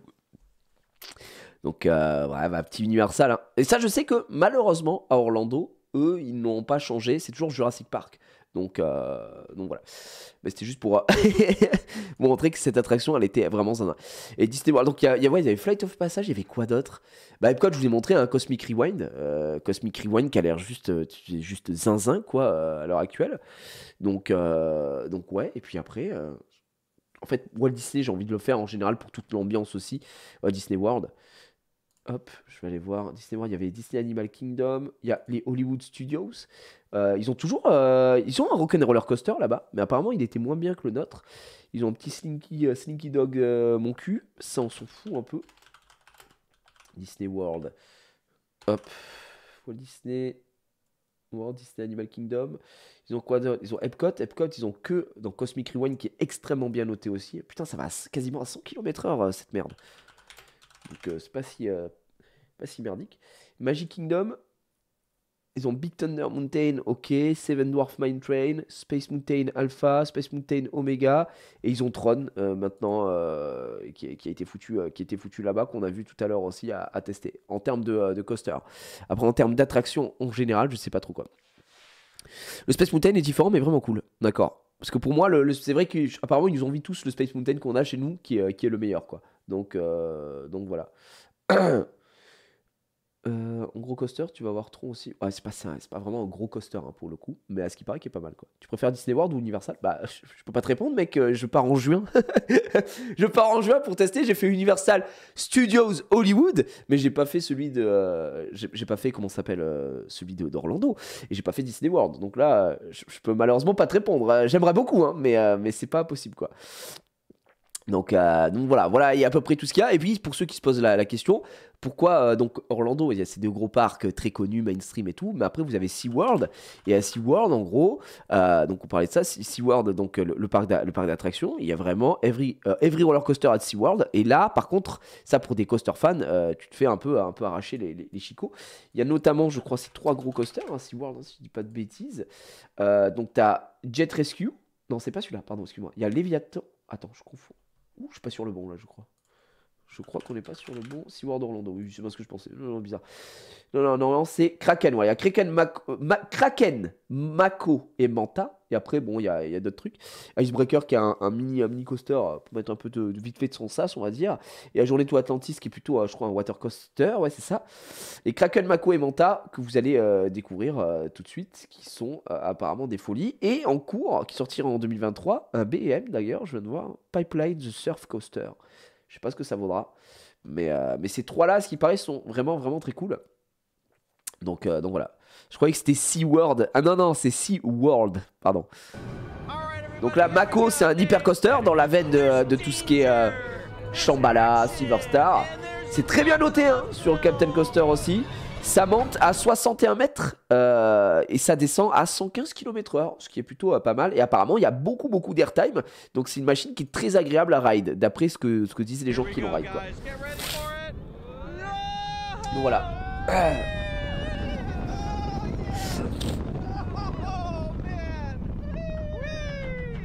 Ça a l'air costaud en vrai. Oh la vache.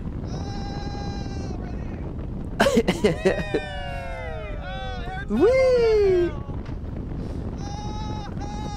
À quel âge tu as été à Disney pour la première fois? Je devais avoir 7-8 ans. J'y suis allé que 2 fois quand j'étais gamin. J'y suis allé que 2 fois. Et après j'y suis allé en 2016. Donc tu vois il y a un écart de fou. Ouais. Et apparemment c'est une super machine en termes de sensations, d'airtime et tout. C'est assez fou. Donc c'est vrai que ça a l'air assez cool hein. Donc ça c'est pour Mako, Manta, je sais plus, j'ai déjà oublié. C'est Mako, je crois. Hop. Et il y a quoi d'autre? Donc il y a un floorless, il y a un incident et un flying. Okay. En plus, il est long. Hein. Les mecs prennent un peu leur part. Hein. Ça a l'air de les régaler. Et là, t'arrives en zone de frein, ça se termine ici. Jusque-là, rien de bien surprenant. Manta, c'est un flying. Donc, un flying, c'est quoi? C'est qu'en gros, vous êtes en train de voler à la Superman, si vous voulez. C'est très bizarre comme sensation. Moi, j'ai fait fly à Fantasyland. Mais du coup, là, c'est avec... Bon, fly, c'est avec un harnais, c'est un Vekoma, donc c'est des trucs de nouvelle génération et tout ça. Là, c'est un truc qui va se baisser. C'est bizarre comme sensation, faudrait que j'en fasse d'autres pour voir. Mais apparemment, c'est vachement bien. T'as déjà joué à Planet Coaster? Ouais, mais je suis pas créatif, c'est pas... Je suis pas ouf sur Planet Coaster. Je fais avec une GoPro et un harnais au niveau du bide. Donc là, c'est incroyable ça. Mais ça, je pense que ça doit être assez intense hein, quand même. Là, c'est le pretzel loop, je crois, c'est ça. Hein, c'est en gros, là, vous faites un loop inversé où vous avez le dos qui est au sol. Du coup, je sais pas du tout ce que ça doit faire comme sensation. Les gens qui sont allés faire Tatsu, parce que moi, j'ai pas fait Tatsu à Six Flags, parce qu'il y avait trop de queue. Et ça, apparemment, comme sensation, c'est assez intense, c'est assez fou. C'est ultra intense, surtout le pretzel. T'as l'impression d'avoir un frigo qui s'assoit sur toi, quoi. Ouais, du coup, ouais. Ça te colle au siège, c'est du G+ en bas, ouais. It make my face hurt. Bon bah on a l'info.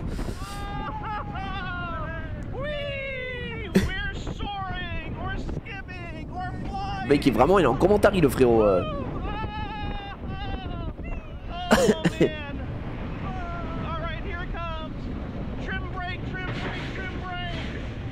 Et hop ça repart. Et ça je crois que c'est plutôt bien noté aussi hein.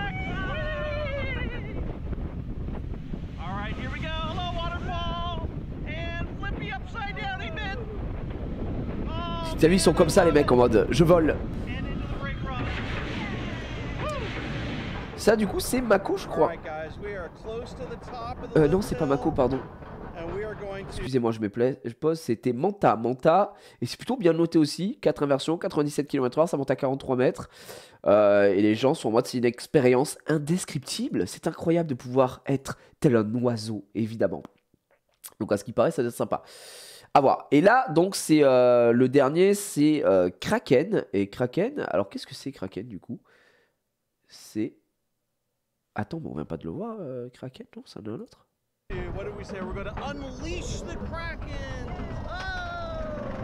Ah, c'est beaucoup d'inversions ça. Ouais, d'accord, c'est Dragon Cantier. Ah, ça, c'est pas pour moi ça. Putain, j'ai l'œil qui coule. C'est genre Dragon Galway, c'est ça. Ouais. Ouais, ça je pense que c'est mort pour moi, ça je dégueule tous les jours. Enfin je dégueule, ça me rend malade ça. Oh la vache. Attends hello, petite question de nous pour les parcs, lever les bras du coup ça sert à quoi? Attends mais si tu veux j'ai un mec qui peut te répondre si tu veux savoir à quoi ça sert de lever les bras. Attends hop, il y a un mec qui va te répondre mec. Des fois je le fais, des fois je le fais pas. Voilà, je te conseille ce mec. Mais c'est la sensation de liberté quoi. C'est en fait comme t'es dans les airs ça permet de mieux. Je me casse la gueule.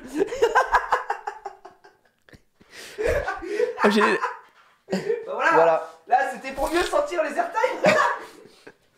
Merde, la chaise qui se pète la gueule, frère. Voilà. C'est pour mieux sentir. Je pense que t'as ta réponse, bro. Des fois, ce mec a répondu à ta question. Voilà. Donc ça, c'est SeaWorld. Bon, bref, pareil, c'est Dragon Cantier. Et après, il y a quoi? Il y a celui-là. C'est lequel? Ça, c'est un petit truc. Ça, c'est un petit truc pour les gamins. Donc, on s'en bat les couilles, c'est une chenille. Et ensuite, vous avez Busch Garden Tampa. Et alors là les gars, Busch Garden Tampa, il y a du level. Every roller coaster évidemment, Busch Garden Tampa. Et là Busch Garden Tampa, il y a de quoi faire aussi hein. Il y a combien de Busch Garden Tampa? C'est très exactement, il y a 1, 2, 3, 4, 5, 6, 7, 8, 9, 10.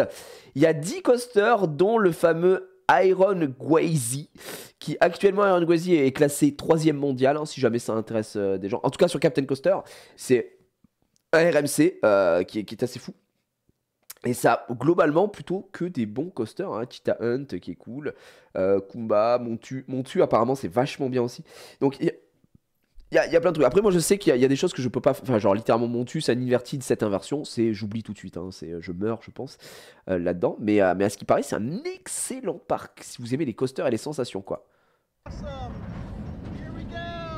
Pour l'instant, Adelix, bah, c'est compliqué de dire, mais je préfère à l'instant T Conda parce que j'ai pas assez raidé tout Atis là pour l'instant. Ils ont trouvé ça incroyable. Bah ouais, tu m'étonnes. Ouais, tu vois, ça déjà. Il y en a des inversions, mais pareil.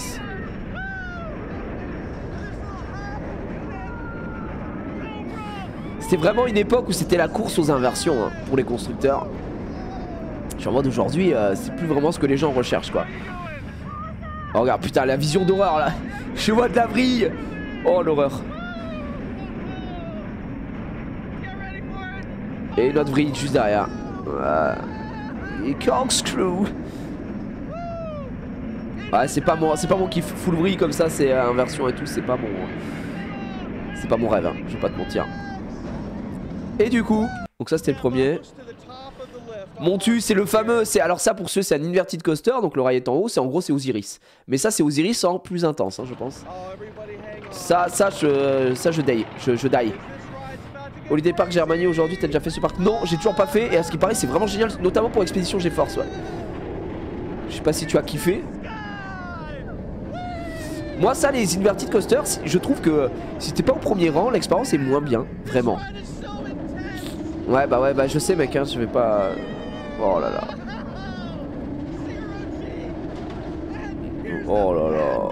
Waouh. Ça a l'air fou quoi.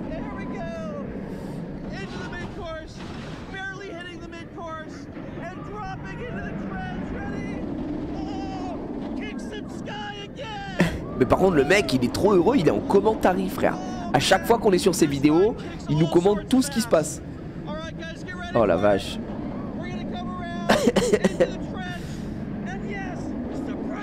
T'as une technique pour aller au premier rang? Ouais bah je demande si je peux aller au premier rang, voilà. Je suis en mode bah j'attends pour être au premier rang. Et quand il y a des fils pour les premiers rangs, on y va quoi. Mais là ça c'est un peu trop intense. Ça par contre, ça les gars, je vous dis tous les jours, ça j'y vais. Iron Gwazi, ça a l'air fou. Donc le RMC.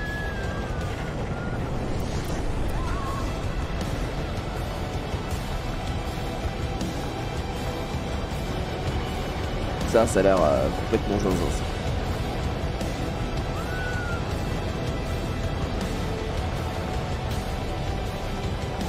La fluidité. J'aime trop ce qu'ils font. RMC découverte. Hop, 0 gestol. J'ai l'impression qu'ils mettent cet élément partout maintenant. Incroyable.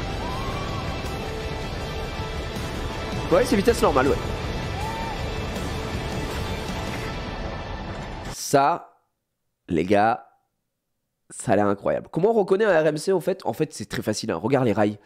Les rails généralement, donc en métal, comme ça, ces petits poinçons là ici, comme ça, c'est vraiment typique des rails RMC et la couleur. En fait, RMC, je sais pas comment le décrire, mais imaginez... moi c'est comme ça que je vois les rails RMC. Vous savez à quoi ça me fait penser? Ça me fait penser quand vous prenez un carambar à la fraise et que vous les étirez comme ça, tu vois. Bah, c'est la même chose, c'est tellement fluide, c'est tellement smooth. Et oui, ça se voit de suite. Et puis c'est des couleurs différentes, hein, des bleus, des roses, des oranges, des machins, tout ce que tu veux. Mais c'est vraiment ça, hein, les rails on dirait des petits carambars, t'as envie de kécro dedans. Et le fait que la structure soit hybride, mi-bois, et rail en métal quoi. Ça se reconnaît vraiment facilement, il y a rien de compliqué. Titanot apparemment c'est vachement bien aussi ça.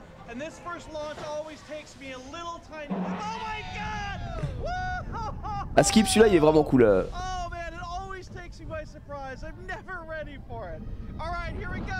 Mais vraiment il est en commentaire, il me régale.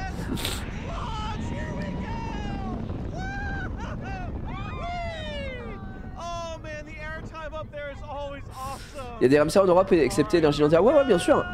Bien sûr. Il y a un thème qui est à Walibi Hollande. Après je connais pas suffisamment les parcs européens pour tous te les citer.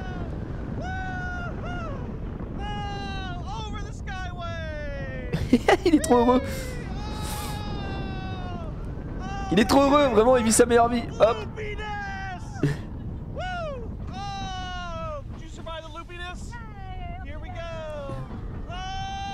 Un avis sur le dragon de Cannes?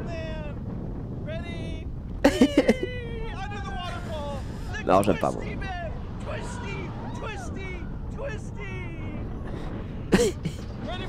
Encore? Ça finit jamais, Titan. Twisty, twisty, twisty guy. Donc vous voyez pourquoi Busch Garden Tampa, ça peut régaler si on va en Floride, les gars. Vous avez vu les coasters de zinzin qu'il y a? Ah, il vit le truc à fond, hein. Attends, mais par contre, je suis curieux de voir le layout. Il fait quoi? Titan. Putain, il est pas si loin, hein. Il fait 1350 mètres. Je m'attendais à plus long. J'ai l'impression que ça durait des années, quoi. Oh là là là là là. En fait, ça a l'air cool. Ça, franchement, moi, je trouve que ça a l'air très cool. Ça a l'air très chouette. Ah, le séjour, c'est complètement fou, ouais. Shekra. Alors, Shekra, si je dis pas de bêtises, c'est un dive coaster. Donc, dive coaster, si vous avez les pieds dans le vide, machin et tout ça. Là, là. Et en fait, c'est au moment de la drop, ça s'arrête. Et ça vous penche légèrement. Et ensuite, ça part. Je n'ai jamais fait de dive coaster. Je crois que c'est à Efteling qui a Baron, les gars, ou pas? J'aurais dû aller à Efteling, là. Ça me fout un peu les boules. Mais j'ai jamais testé de dive coaster.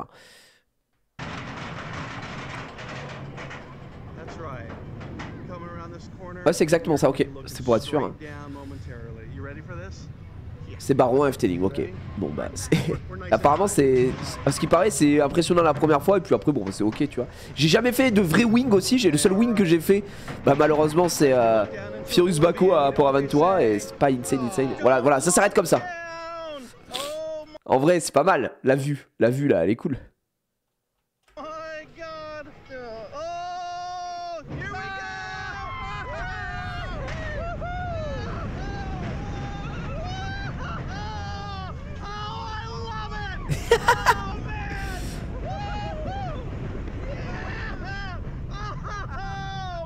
Vue sur la mort. Caca culotte fait stylé. C'est incroyable. Petit frein encore une fois. Oh.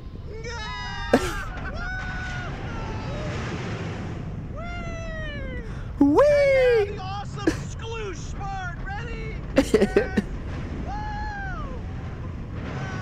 Voilà, donc en vrai, c'est jamais très long un dive coaster. Ça n'a pas un débit de fou non plus, je crois. Mais c'est sympa, je pense, à faire, quoi. C'est mignon. Le mec, il vit tellement le truc, il nous régale hein, depuis tout à l'heure. C'est quoi? C'est un boomerang?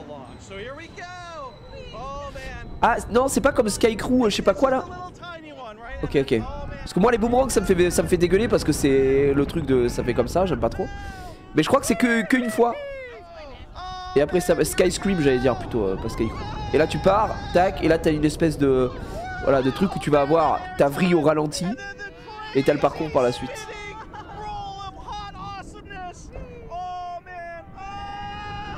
Ah, ça a l'air rigolo en vrai pour le coup. Et voilà, là tu reviens en gare. Et là ça freine. Et c'est fini. Ça c'est Skycream à Holiday Park, ouais. Ça je pense que je peux le faire ça, tu vois. J'ai vraiment testé. C'est pas un boomerang quoi. Ok. Scorpion. Ça monte à 20 mètres. Il y a un looping. Ah mais c'est un vieux, d'accord. En gros Scorpion c'est un vieux coaster. Il date des années 80. 1980, tout petit layout. 550 mètres. Donc je pense que c'est, comme il a dit, c'est un classique. Ça doit être un des premiers coasters du parc évidemment. Donc ouais. Ah pardon, je suis désolé, je suis enrhumé comme une merde. Oh le looping de l'enfer, le vieux looping à l'ancien. Alors ça tu vas être écrasé. Lui il love tout lui.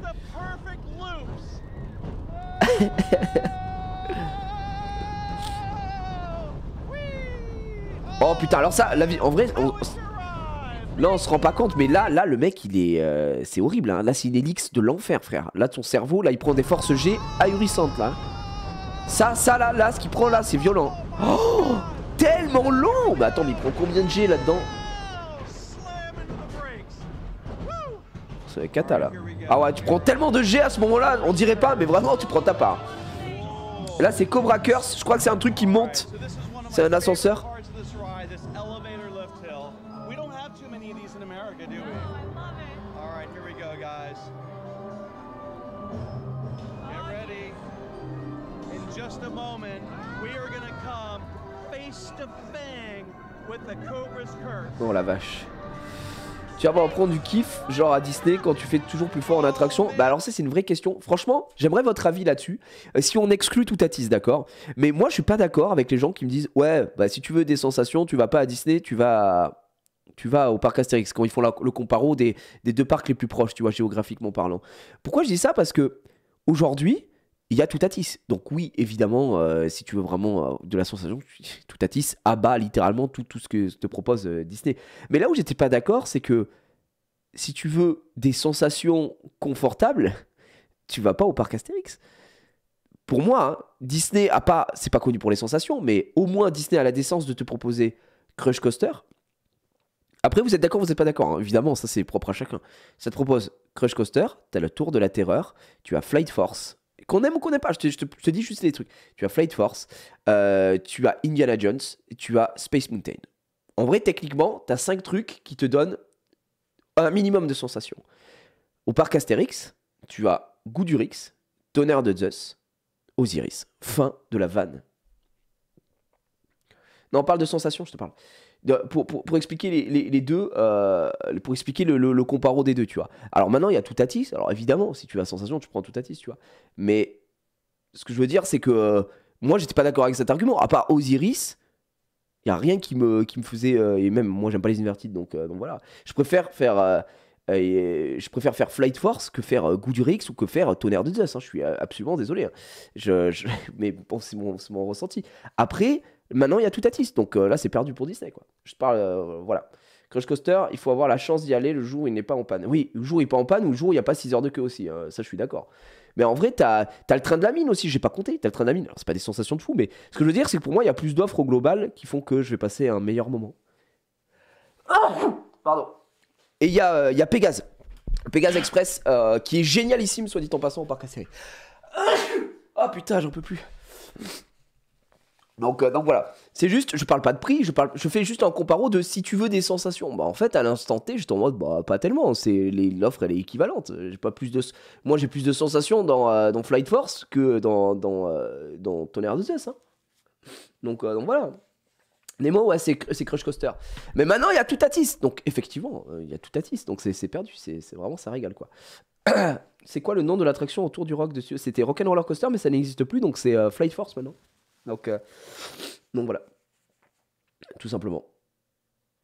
13 du Houra, encore là, Astérix, parce que souvenir, c'est un banger. Ouais, bah ça reste dans ton souvenir. Hein. Garde ton souvenir. 13 du Houra, je vous conseille pas de le faire si vous êtes tout seul. Quand vous êtes à deux, vous sentez moins les vibrations. Mais qu'est-ce que ça vibre, la 13 du Houra, la vache. Oh là là là, quel enfer, un Tonnerre de Zeus. Bah franchement, je suis très déçu du retrack. Hein, mais bon, c'est que mon avis, les gars. Je vous ai pas dit que j'avais l'avis absolu et tout ça. C'est juste que je parle factuellement, je trouvais pas que l'offre de sensations elle est beaucoup plus élevée au parc Astérix à la base que à Disney. Je suis en mode ouais, ok. Alors oui, il y a des bûches. Par contre, là où pour moi le parc Astérix écrase Disney, c'est juste qu'ils ont des offres aquatiques quoi. Et quand je dis offres aquatiques, ils ont un flume, donc des bûches. Ils ont ils ont un splash. Ils ont ça pour moi Disney n'a pas ça, c'est dramatique de pas avoir ça à Disney. Ils ont on va pas compter Pirates des Caraïbes hein, qui est Nord, c'est un dark ride, c'est pas vraiment pour te réfléchir quoi. Donc voilà. Non, c'est pour ça. En vrai, le parc Astérix, les deux derniers coasters, donc tout Atis et Pégase Express, sont des sans faute. Donc en vrai, ça sent bon pour l'avenir. Ah oui. Mais le Pégase Express, c'est un familial, mais qui est extraordinaire. C'est un super coaster, Pégase Express. C'est un de mes préférés du parc Astérix. Vous savez que le Pégase Express, moi, je le mets en 2 après tout Atis, hein, au parc Astérix, dans les attractions que j'ai le plus envie de faire quand j'y vais. Donc ouais, tout Atis est génialissime. Et donc ça enterre en termes de sensations maintenant, évidemment, très très largement quoi. Donc voilà. Après, je pense que c'est pas du tout le même public. Parc Astérix, Disney, c'est quand même relativement différent. Tu vas pas pour les mêmes choses, quoi. Et bah moi, je préfère Nigloland aussi. Bah voilà. Alors, tu vois, j'allais parler de Nigloland. Pour moi, Nigloland avait le coaster. Bah maintenant, c'est tout Atis. Mais pour moi, avait le meilleur coaster français. Il était là-bas. Hein. Alpina Blitz, pour moi, c'est la meilleure offre à avoir dans un parc en France. C'est génial, quoi. Ah, moi je suis fan de Alpina Blitz. J'adore Alpina Blitz, j'ai un voile gris après la première drop et j'ai toujours un voile gris sur cette first drop et le virage, le premier virage droite, je ressors aveugle à chaque fois et j'adore ça. Et Nigloland, c'est désolé, mais qui propose une aussi... Enfin, j'ai pas fait encore Frépertuis, mais personne ne propose une tour de chute aussi insane en France, quoi. Donc voilà, le PAL c'est génial, le PAL j'adore, Yukon Quad, mais c'est beaucoup plus familial le PAL Dracier. Mais moi c'est mon home park le PAL, j'ai toujours fait ça depuis que je suis gamin, j'ai dû aller une quinzaine, trentaine de fois. C'est le mec qui une quinzaine, centaine de fois, le mec qui a pas de rapport de force. Vraiment, donc voilà. Parc Astérix, j'aime juste vraiment pas l'ambiance générale, sinon la théma est un peu sympa, les attractions sont plus vénères, mais après... Avoir fait Europa Park, c'est pas confort, ouais. Ouais, je comprends, je comprends ce que tu veux dire. Il y a ce côté ambiance un peu moins sympa au Parc Astérix pour certaines choses. Moi, j'ai eu une mauvaise expérience, j'y suis allé que 2 fois au Parc Astérix, hein. Et la 2 fois, j'étais invité, enfin les 2 fois, j'étais invité d'ailleurs, enfin, on m'a proposé. La première fois, j'ai eu une mauvaise expérience, mais c'est pas la faute du Parc Astérix, mais j'ai une mauvaise expérience avec un mec pour manger, quoi. Je suis en mode, mais frère... Si t'as pas envie de travailler, je peux comprendre. Si t'as pas envie de me servir à manger, que c'est pas le métier qui fait le plus rêver au monde, mais moi j'y suis pour rien. Juste serre-moi ma bouffe et arrête d'agir comme un enculé, quoi, tu vois. Donc voilà. Il y a un truc qu'on pourra jamais enlever à Disney. Disney, c'est hors de prix. Je pense qu'aujourd'hui, il faut être aisé pour aller à Disney ou alors gagner des concours ou trouver des bons plans, etc. Je suis désolé. Le problème pour moi, c'est que Disney, bah, ça se coupe. Vraiment, c'est hors de prix, Disney. Voilà. J'ai beau défendre Disney parce que j'adore Disney, j'aime Disney, tout ce que tu veux. Je suis pas. Faut avoir les pieds sur terre. 130 balles pour 2 parcs, c'est hors de prix, les gars. Réveillons-nous. Par contre, le service à Disney, bah, il abat littéralement le parc Astérix. Il n'y a pas, les gars, il n'y a pas de...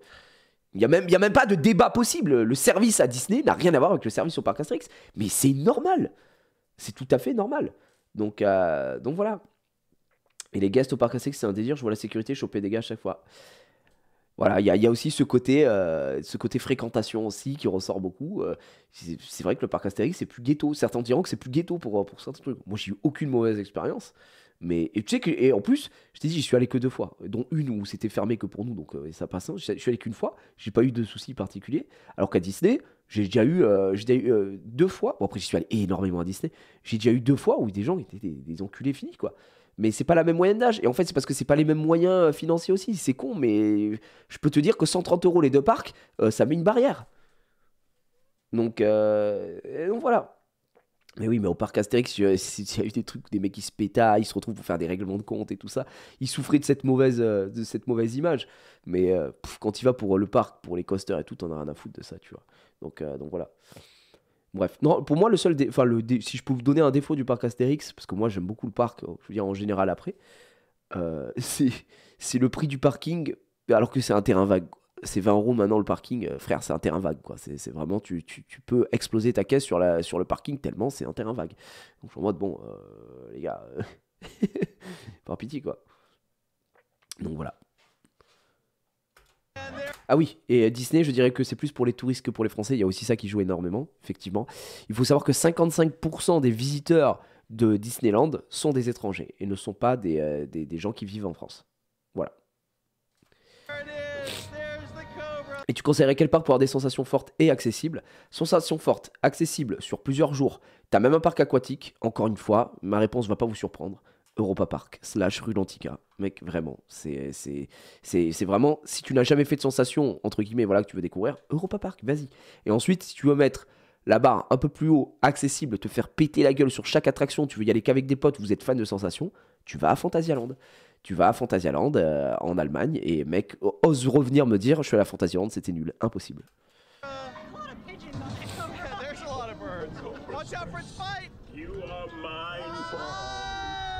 Oh, ça a l'air marrant ça.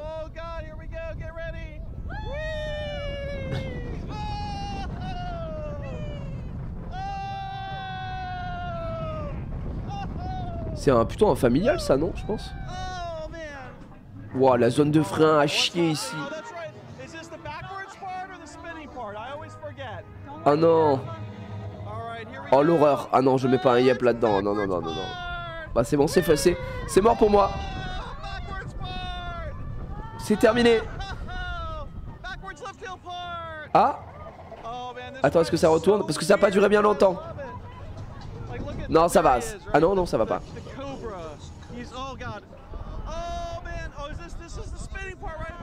Ok, ça, non, ça va, en vrai j'ai été dur, C'est marrant en vrai.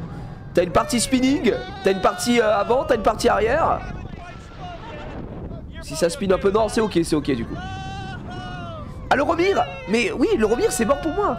Mais les gars, si moi j'avais su ce que c'était le remire, je ne serais jamais monté dedans, pardon. C'est d'ailleurs, remire, c'est la raison de pourquoi j'étais malade à Europa Park quand on est parti avec le FC Simi. Si c'est à refaire, je ne le refais pas. Je savais pas, je croyais que c'était le remire, je pensais que c'était un spinning coaster.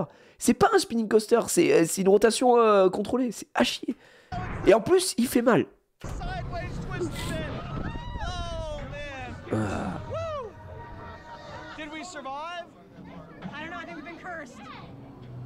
Franchement, ça a l'air pas mal. Pour le coup, ça a l'air vraiment pas mal. Sang de serpent, c'est quoi ça? Oh, ça c'est une Wild Mouse.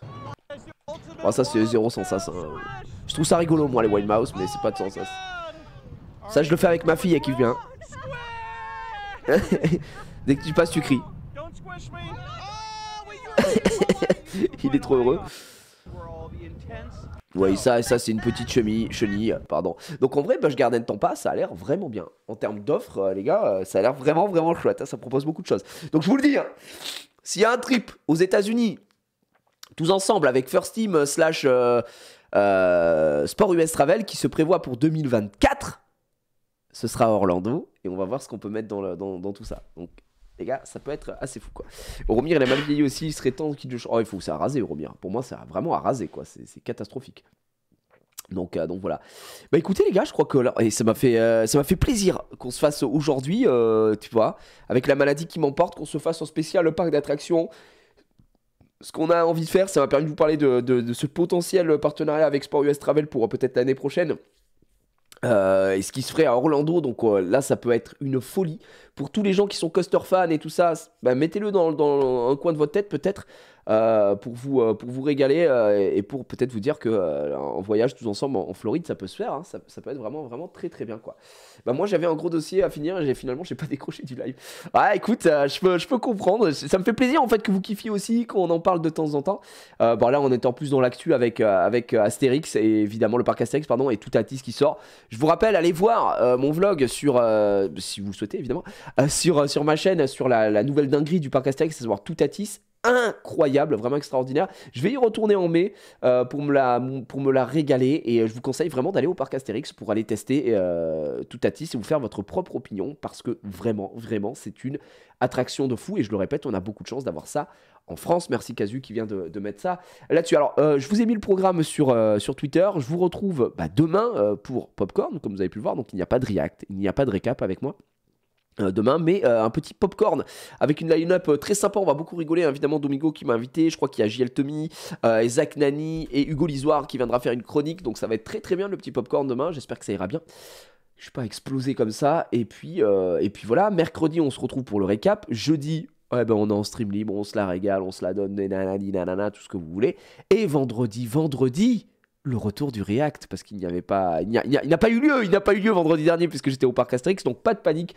Je serai là, évidemment, avec ce vendredi React dès vendredi, pardon. On sera de retour. Pas de React non plus mardi. Ouais, pas mardi, mais vendredi, un React, hein, ne t'inquiète pas. Donc voilà, ça revient en ce fort, bien sûr. Donc je vous donne rendez-vous demain sur Popcorn et mercredi sur le stream pour le récap, et jeudi même ici. Voilà, je vous donne...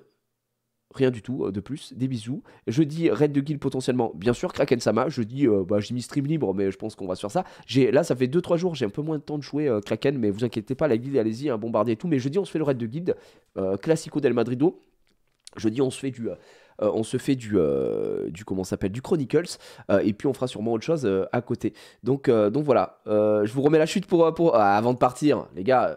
Quoi? Quelqu'un dans le chat demande c'est quoi les sensations de... Bien sûr, à quoi ça sert de lever les bras? Bah je vais te montrer mec, y a pas de souci. À quoi ça sert de lever les bras dans les attractions? Bah attends, je crois que y a un mec qui veut te répondre. Des fois je le fais pas. Y a un mec qui veut te répondre, je crois. Mais c'est la sensation de liberté quoi. Ouais, je suis d'accord. En fait, comme t'es dans les airs, ça permet de mieux...